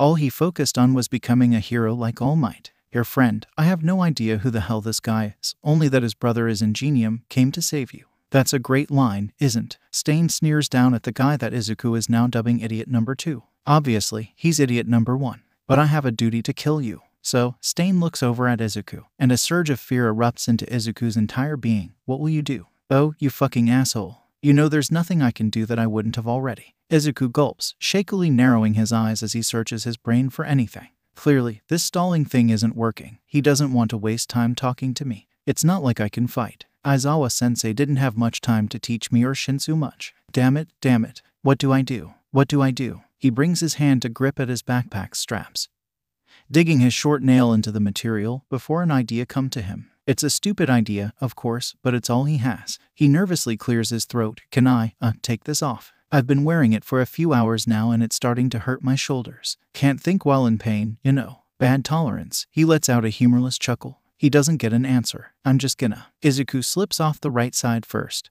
something he is normally for him to do since his right side is more dominant for him. As he brings his left hand to pull off the left strap, he attempts to take a subtle step forward. He also grabs the strap his right hand, so he is using both, and he says a little prayer to someone or something, before tossing the bag at the man with the sword in hand and running forward. As expected, the man slices the bag in two with his blade before it can reach him.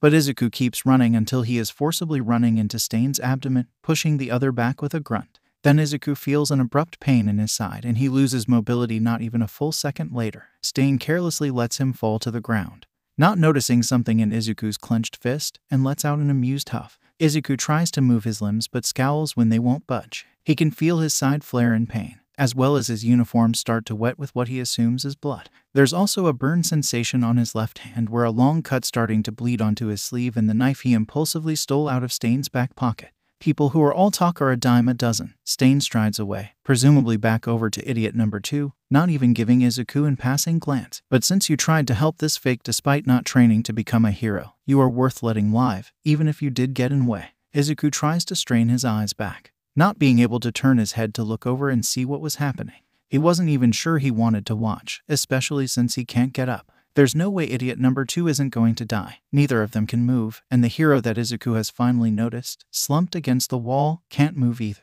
It seems like whoever Izuku texted isn't going to come, and he's going to life his life, knowing all he did was listen to another teenager get killed for his emotional decision. He growls, shouting, "Wait, damn it." He can hear Stain's footsteps halt, and idiot number 2's breath gets caught in his throat. Stop it. Izuku lays there waiting, feeling like throwing up, when there's a sudden rise of temperature as well as an orange light. Stain appears in his vision again, having jumped over him to most likely avoid the attack. Izuku hopes he doesn't get the idea to take him hostage anytime soon. One after another, Stain grumbles. There are a lot of people getting in my way today. Midoriya, you need to give more details in times like this. You made me late. Idiot number 2 incredulously says, Todoroki, you too. Todoroki. Izuku still can't look over, but he feels a small sense of relief of hearing the boy he talked to at the sport festival. Then he realizes why the temperature's hot and the alleyway is lit up in orange. You're using your left side. It took me a few seconds to figure out what you meant since you sent just your location info. We haven't known each other long, but you don't seem to be one to send that for no reason, Todoroki states before the orange light and heat disappears, and Izuku sees a huge path of ice form on the ground beside him, making Stain jump up to keep away from it. Then, he's being lifted up by ice, and he can see in the corner of his eye the injured hero also rising up. You meant that you were in trouble and to call for help, right? Izuku hears footsteps again, and seeing how Stain is still in the air, it's most likely Todoroki running forward. Don't worry, the pros will also get here in a few minutes. There's another fiery attack, and Izuku goes sliding down the ramp of melting ice, shutting his eyes to avoid tearing up from how hot the flames are. He does his best to make sure he doesn't lose his stolen weapon despite not being able to move. He had flipped the knife when he snatched it and pushed it into his sleeve, which is why the stinging cut was there. His loose fist held the hilt. Soon, he's on the ground beside idiot number 2 and the hero. Since he went backwards, he can finally see what the hell is happening, watching as Todoroki stands in front of them, wielding his fire. I won't let you kill these guys, hero killer. Izuku manages to lift his chin up slightly so he can talk. Todoroki, don't let this guy get a hold of any blood. I don't know how he controls his opponents with it, but it seems to always be some time after he injures someone. It doesn't take much either. He sucks blood to keep people from moving. Are you Loki trying to call him a vampire? Izuku exhales anxiously, grimacing from the pain in his side. That's why he uses blades.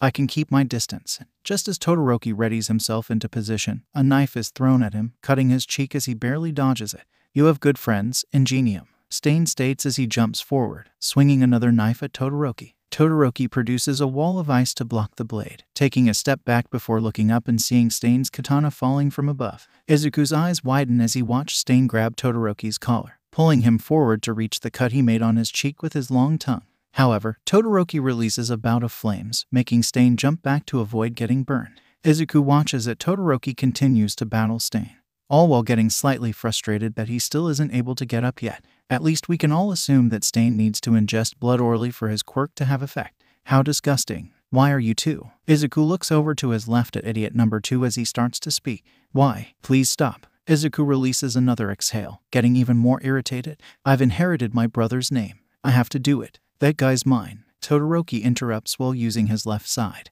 Not even bothering to look back, you inherited it? That's strange. He crouches down, placing his right hand on the ground and creating large jagged pieces of ice, making Stain continuously jump upward to avoid them. The 𝗔𝗵𝗟 I saw before didn't have that look on his face though. You've got a lot going on behind the scenes in your family too, huh? As idiot number 2's breath gets caught, Izuku winces in pain, having somehow jostled the wound in his side. He instinctively tries to bring a hand down to put pressure, obviously getting stopped by the paralyzation Stain has them under, but his hands twitch a bit more than he expects them to, making him light up with hope. Slowly but surely, he is able to move his hands and arms, and he turns his body slowly, his ability to move finally restored but the gash in his side protesting. He does try to push himself up just yet, not wanting Stain to notice or to take Todoroki's attention off of the killer. He's the only one here who has nothing to do with the hero course. He's a citizen who has only a stolen knife and a bunch of his school work cut in half. He's lucky that the paperwork he had to deliver wasn't still in there, though he isn't completely sure whether he'll be able to go to his next shift or be carried out of this alleyway in a body bag.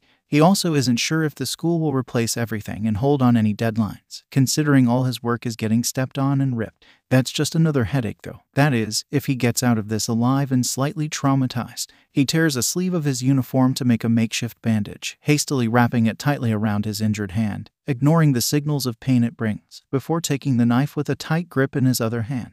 He looks at the blade, thinking for a moment, before tearing another, larger, piece of his sleeve so he can cover the sharpness and stuff it into his pocket while avoiding it going through his clothing and into his skin. Before he can put it to use, his attention is drawn back to fight again when the recognizable sound of ice breaking fills his ears. He looks back over in time to see Todoroki bring out his flames again, only for his left arm to get punctured by 2 throwing knives, making him lose focus and look down to swiftly access the damage. Izuku's eyes widen as he sees Stain getting closer, gracefully falling from the sky to pierce the hero still on the ground.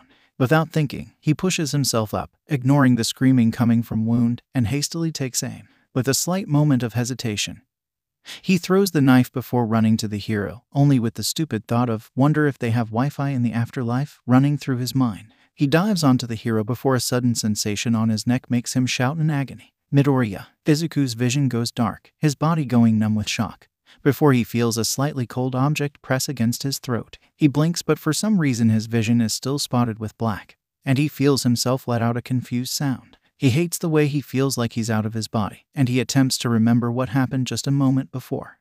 Ori, my you can hear Midoriya. HN. Izuku sucks in a breath before chokily crying out, fuck, can you hear me? Izuku opens his eyes, which he had screwed shut in pain, and looks up to see Todoroki releasing a large amount of flames, most likely to fend off Stain. The boy keeps peeking down at him, his mismatched eyes holding concern and anger. Izuku lets out a short affirmation, his body cold, and he can feel the effects of lightheadedness from blood loss. He can feel the burning hot sensation of blood dripping from his throat and feels a surge of panic rise before autopilot takes hold. He takes a shallow breath and notices the 2 throwing knives that were in Todoroki's arm on the ground.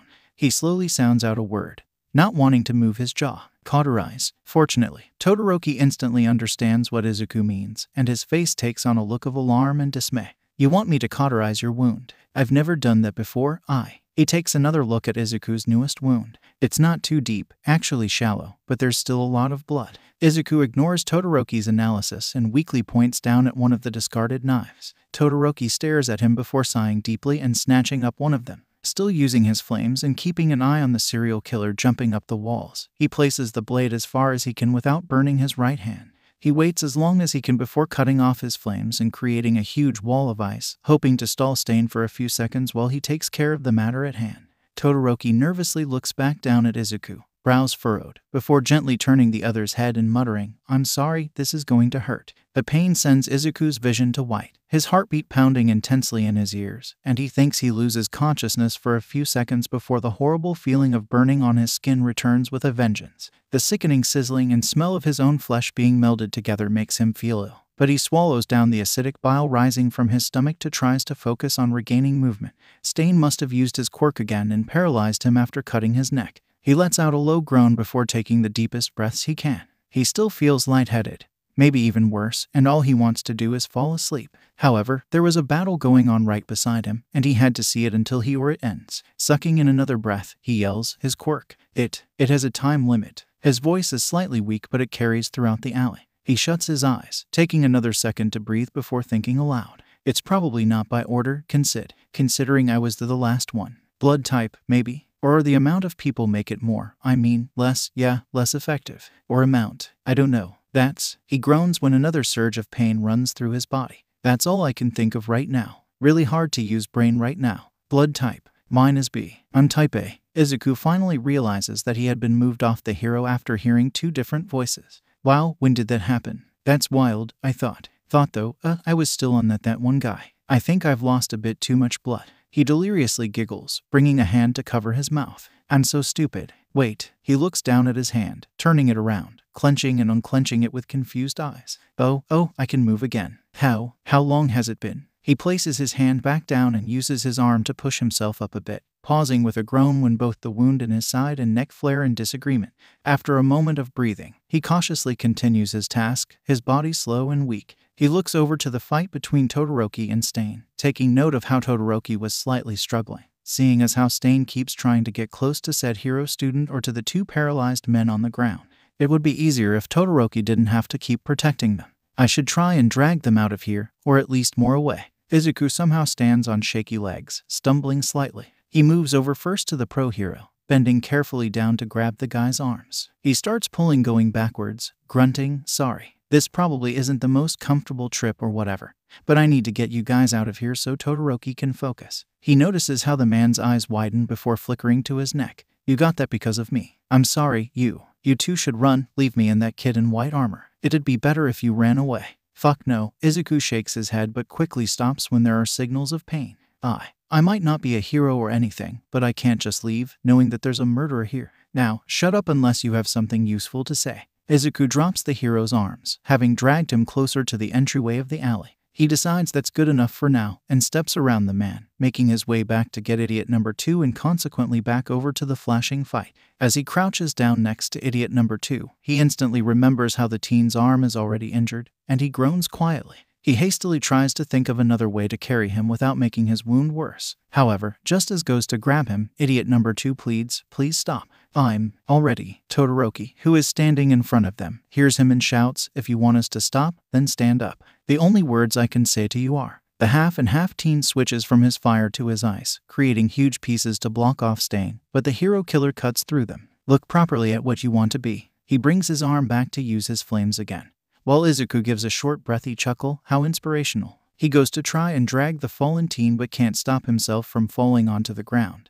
Black dots in his vision and his body feeble. Crap. He tries to get back up again but can't, his body quivering too badly. He brings a hand to his abdomen, pressing it against the wound with a curse. His hand gets covered in warm blood, and he blearily decides to take a small break, sucking in and exhaling as many breaths as he can with his head spinning. He opens his eyes, not realizing he had them closed, and watches as 𝗫 rushes at Todoroki, dodging and slicing any ice that comes in his path. No one's ever told you. You're too focused on your quirk. You're being careless. Izuku's eyes widen, his mouth opening to yell, as 𝗫 is able to get close enough to run past Todoroki, his sword coming down quickly despite Todoroki's flames. Todoroki, Restroom, burst. Izuku lets out a shocked sound, not realizing that idiot number 2 had gotten up and was using his quirk to speed over and kick away 𝗫's blade before it cuts Todoroki. He watches as idiot number 2 kicks again, forcing 𝗫 to jump back to avoid it. Holy shit. What the fuck are they feeding you guys? You got free. Todoroki turns to idiot number 2. That quirk isn't as great as I thought. Idiot number 2 stays hunched over, almost as if he's bowing. Todoroki, Midoriya.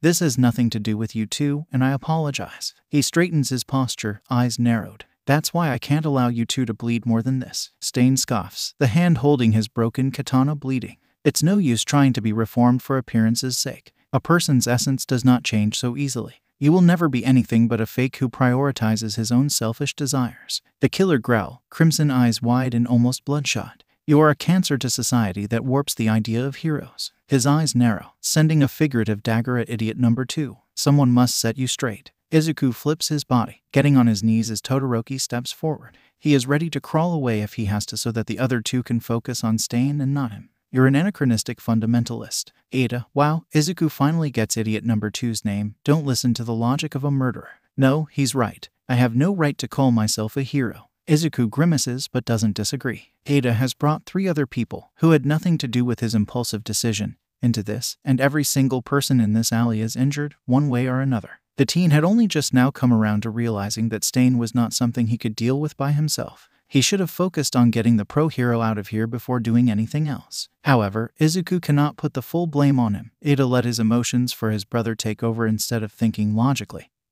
He's just a teenager, and every teenager makes mistakes that they learn from. They just have to be given the chance to learn from them, one that Stain isn't willing to give. Even so, I cannot give in. Izuku watches as Ida clenches his fist, blood dripping off of one of them from the stab wound on his arm. If I give in, then 𝗛𝗏 will die. Out of the question, Stain goes forward, and Todoroki pushes Ida back with one hand, using the other to produce fire. The villain has shoved one of his katanas into the wall, perching on it momentarily to avoid the flames reaching up to him. Todoroki narrows his eyes. Something clearly changed just now. He's flustered. Izuku decides he has stayed on his knees for way too long and takes a quick before making an attempt to stand.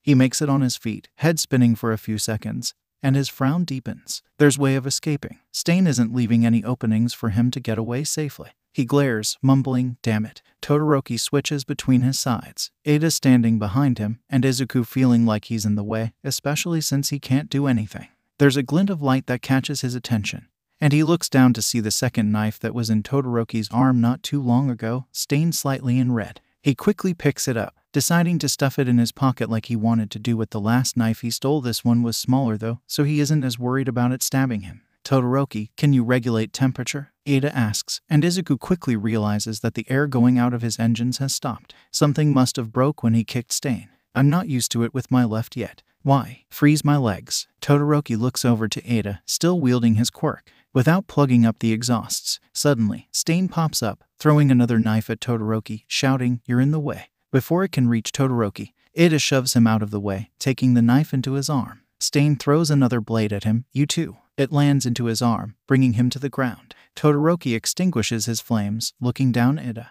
"Ada, just do it. Hurry." Izuku stumbles over and drops to his knees, watching in the corner of his eyes as Todoroki freezes most of Ida's engine before going back to fending off Stain.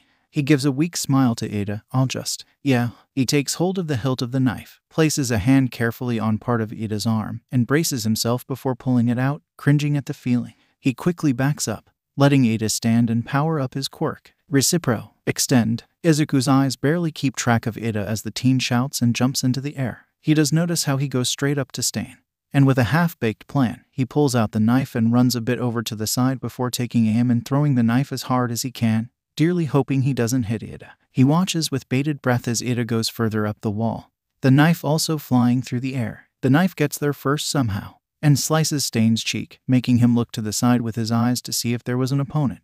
That slightly second of lost focus allows Ada smashes his knee into Stain's abdomen. Both Stain and Ada start to fall before Stain regains his senses and grabs his sword that falls with him, swiftly swinging it at Ada. Fortunately, it only cuts strands of hair, and Ada yells with conviction, "I will defeat you. This time, you, as a criminal, keep after him." Todoroki shouts, his flames taking height as Ada swinging his leg into Stain again. "And I, as a hero." Todoroki's flames take to Stain before dying, leaving the serial killer with slight burns on his head. Todoroki uses his ice to catch Ada, bringing him back down, while Stain lands on a ledge, dangling limply. Ada lets out a groan as his head hits ice but quickly sits up as Todoroki warns, "Stand up." He's still. Izuku stares at Stain's limp body with wide eyes, his heart pounding in his chest, before he lets out a long breath. He shuffles over to Todoroki and Ada, not taking his eyes off of Stain. He's probably knocked out after all that, right? He scrunches up his nose, surely. Then, Todoroki lets out any air he was holding. "Let's restrain him and get out to the street." Is there anything to tie him up with? Izuku rubs the back of his head, pulling back his hair. Pretty sure all my stuff is destroyed, so I got nothing except a feeling that I'm gonna have to use a lot of spending money on another bag. He sighs. Anyway, you should take all his weapons off of him, just in case, you know. Good idea. Todoroki nods. He cautiously uses his quirk to bring the villain down, waiting a moment for any movement, before going forward and gathering any weapons that the man has on him still. Ida goes to pick up the weapons that lay on the ground, placing them beside the ones Todoroki discovers. Izuku doesn't bother to stand anymore and sits on the ground, letting out a huge sigh before groaning in pain. I really hope I don't get in trouble for getting involved with this. He looks down, grabbing the bottom of his shirt and lifting to assess the damage in his side. The wound isn't too deep, not to a life-threatening level, but it was still bleeding and screaming in pain. He might need stitches. I'm not even in the hero course, so this could be really bad. He suddenly hears footsteps get closer, and he quickly looks up to see the pro hero walking over. Oh, you can move. Yeah, the pro nods, smiling down at the teen. I'm okay now. Are you? Izuku blinks, his vision starting to spin. I don't think things are supposed to spin like this, are they? Wait, who are you again? Soon, Izuku is on Native's back, the pro carrying him out of the alley while Todoroki ties Stain with some rope he found in the dumpster. He lets out a sigh, slumping against the man's back. Thank you. That's my line, Native says, slightly sheepish. He carries Izuku, Ida and Todoroki following behind, before apologizing to the whole group of boys. I'm sorry. Even though I'm a pro, I was just in the way. Izuku exhaustedly denies his statement. There wasn't anything you could do, at least not one-on-one with Stain's quirk. Asshole's too strong. Todoroki also adds on. Fighting 3-on-1 with the guy making mistakes himself, we still barely won. He was probably flustered and forgot about Midoriya's recovery time. I barely did anything. Izuku shakes his head. If anything, I was mostly in the way. I couldn't find a time to move away so you didn't have to focus on keeping me alive. He wouldn't have been distracted enough to let Ida complete his last reciproburst without you aiming that knife at him. Todoroki quickly contradicts. If Ida couldn't have done that, I doubt we'd be done fighting by now. Before Izuku can protest, Native stops at the end of the alleyway, turning to the two teens. Now, let's quickly get him to the police. It's around here. Endeavor told us there was a request for help here, but 5 heroes stop in front of the group, all looking confused as they take in the injured teenagers and hero. Children, those injuries look serious. And one of them finally takes notice of the villain Todoroki has tied up on a leash. Hey, this is. Don't tell me. It's the hero killer. What? Call the police too. One of the heroes step away, phone in hand, calling the police most likely. Izuku motions for Native to set him down, as he notices another hero eyeing him. A hero in a yellow suit walks over to him and the other students, asking, "Can you walk?" Izuku has to stop himself from stumbling. Maybe. The guy stares at him for a few seconds before looking to Todoroki. And you? I only received minor injuries, but Midoriya has a wound on his neck, and Ida is. Todoroki trails off. The ambulance will be here soon. Until then, you too. Izuku and Todoroki turn back, finding Ida standing behind them with an ashamed expression. Suddenly, he bows. You were injured because of me. I am truly sorry. Izuku breathes in through his nose, giving the other teen the attention he needs. I couldn't see anything. Through my anger, Ida's voice is choked, and Izuku suspects he has tears in his eyes. His own eyes soften, a small smile making the corners of his lips rise. Todoroki, however, acts as indifferent as he almost always is. Pull yourself together. You're the class rep, right? Izuku has to hold back a surprised laugh, while Ida wipes his eyes with his arm, sniffing quietly. Yeah, hey. Todoroki holds out a phone, a few cracks running through the screen. Is this yours, Midoriya? Oh, wow. Izuku's eyes widen as he takes the damaged phone, looking it over. I thought this died with the rest of my stuff. He curiously presses the home button, grinning as the screen lights up. He freezes when he sees the time. That fight wasn't like an hour long. He blanches. What the actual hell? I mean, it makes sense that it was short, but still. He sighs, closing his tired eyes and turning off his phone, ignoring the few missed messages most likely from Shinsu or his coworkers. He just wants to go home. Get down. What now? Everyone turns to the person who shouted, confused and on alert, before one turns back and looks up. A villain. Izuku grunts, dazedly watching as he goes into the air, taking a few seconds before pain in his sides registers, bringing him out of it. Midoriya. He lets out a shout, feeling talons dig into his injury. He turns his head, ignoring the wound there and the flying strands of hair that go to block his vision, and sees pale-colored wings. His mind is instantly reminding him of his childhood, specifically when he would follow Bakugo and his friends around. Tsubasa. The thing lets out a shriek as it suddenly stops moving, its wings ceasing at movement and its body sinking down. Izuku lets out a gasp as he sees a dark figure swiftly running from the small crowd, piercing red eyes seeming to shine dangerously. This society overgrown with fake heroes. Izuku's breath gets caught in his throat as he realizes the figure is Stain, freed from his binding, holding a knife and swinging it, and the criminals who wave their power around idly. Before Izuku can think, the thing abruptly crashes the ground, sliding with the impact, creating a dust cloud that forces him to squeeze his eyes shut. Should all be purged. Izuku opens his eyes as soon as he thinks the cloud has cleared, moving to sit up, but something keeps himself from doing so. He quickly becomes aware that it's Stain's hand, and he keeps his eyes on where Stain crouches on top of his catch. Stain's eyes don't even seem to have pupils or irises anymore. Izuku can only see white sclera as Stain grins wildly, spit dribbling from his mouth. This is all. He pulls his knife out, blood following due to the fast force, to create a more just society. He saved the boy. Idiot. He took a hostage. He killed someone with no hesitation. Anyway, get ready to fight for now. There are loud footsteps. Why are you all standing around in a group? The villain should have escaped this way. A new person is here, and from their voice, Izuku believes it's 𝗵𝗏. He doesn't think this will go well, not with Stain here. He flails his limbs a bit, struggling to get off the ground. He can feel beads of sweat dripping off his face, as well as warmth spreading from his sides, which he quickly deduces to be blood. How are things on your end? Things got a little rough. 𝗵𝗏 answers and then pauses. But don't tell me that man is wet. Izuku sucks in a shallow breath, Stain holding it weight on top of him, making it hard to breathe. Go. He just wants to go home. Is that too much to ask? Take a long, hot shower, maybe actually cook something for once, before dropping onto his bed and possibly skipping tomorrow or the rest of the week. It's called self-care, thank you. Izuku has to suppress a shiver from running down his spine when Stain utters with a hoarse voice, 𝗵𝗏. He can hear 𝗵𝗏 shout, hero killer, and he really hopes that the number 2 hero won't burn him alive. That doesn't sound fun at all. His eyes widen when he catches a glimpse of Stain's actual face, the cloth that was tied around it giving away and falling to the ground as the man stands up, a crazed look in his red eyes. He can't take his eyes off him even though he wants to look away. Blood and spit drip from his face, it's scrunching up in deadly glare. His eyes are wide open.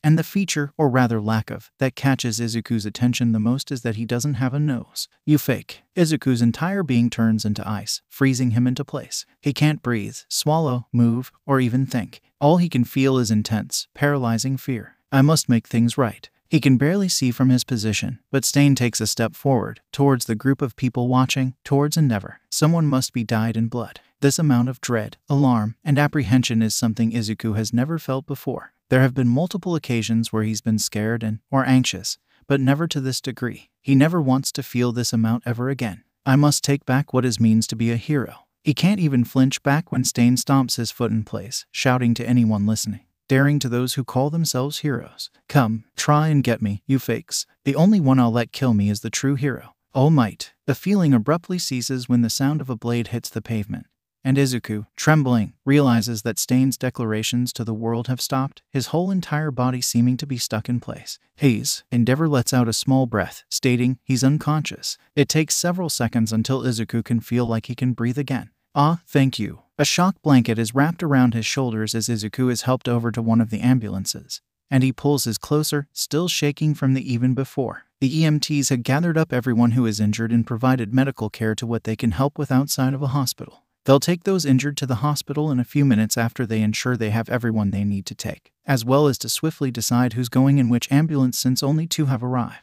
The hospital is currently stretched thin on how many they can send due to the other attacks in the city, as well as the amount of people who have gotten hurt or need a checkup from smoke inhalation. Stain is going in his own, seeing as apparently he has broken ribs, shackled tightly, and clothing searched thoroughly more than once, with native tagging along since the other one is already pushing it with all 3 UA students. Izuku somehow has Ida beat in the amount of injuries, but he won't admit it, ignoring Todoroki's stare and Ida's pushing to lay down and rest. He pulls out his phone, unlocks it, and goes to his conversation with Shinsu. Without reading any of the past messages, he goes to the photo option and brings his arm out, putting the camera in selfie mode. He can't stop the grimace when he sees his face. There's a bandage on his face from a cut he didn't know he had, as well as one over his throat, and his skin is lighter than usual, his Gucci eye bags looking a little darker. His hair is a frizzy mess, one he can't be bothered to fix right now, and it's pretty obvious that something happened, especially since there's quite a bit of blood on the collar of his white button-up shirt and gray blazer. He doesn't even want to think about how much it's going to cost to get another one. Hopefully,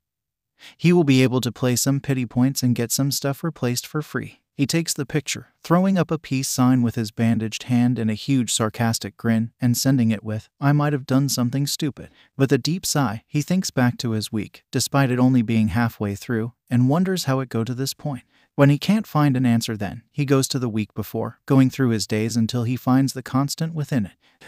𝗳𝗏𝗵𝗼 Aizawa Sensei. He goes to his contacts and presses on one, choosing the call option. He puts the phone to his ear, listening to the dialing tone until it stops, alerting Izuku that the person has picked up. Problem child. Izuku takes a deep breath before relenting. Fuck it, I think I want to be a hero. And in the distance, he swears he can see a fluffy blonde tail, swatting the air gracefully as if nothing happened, as if Izuku's life didn't just change right then and there.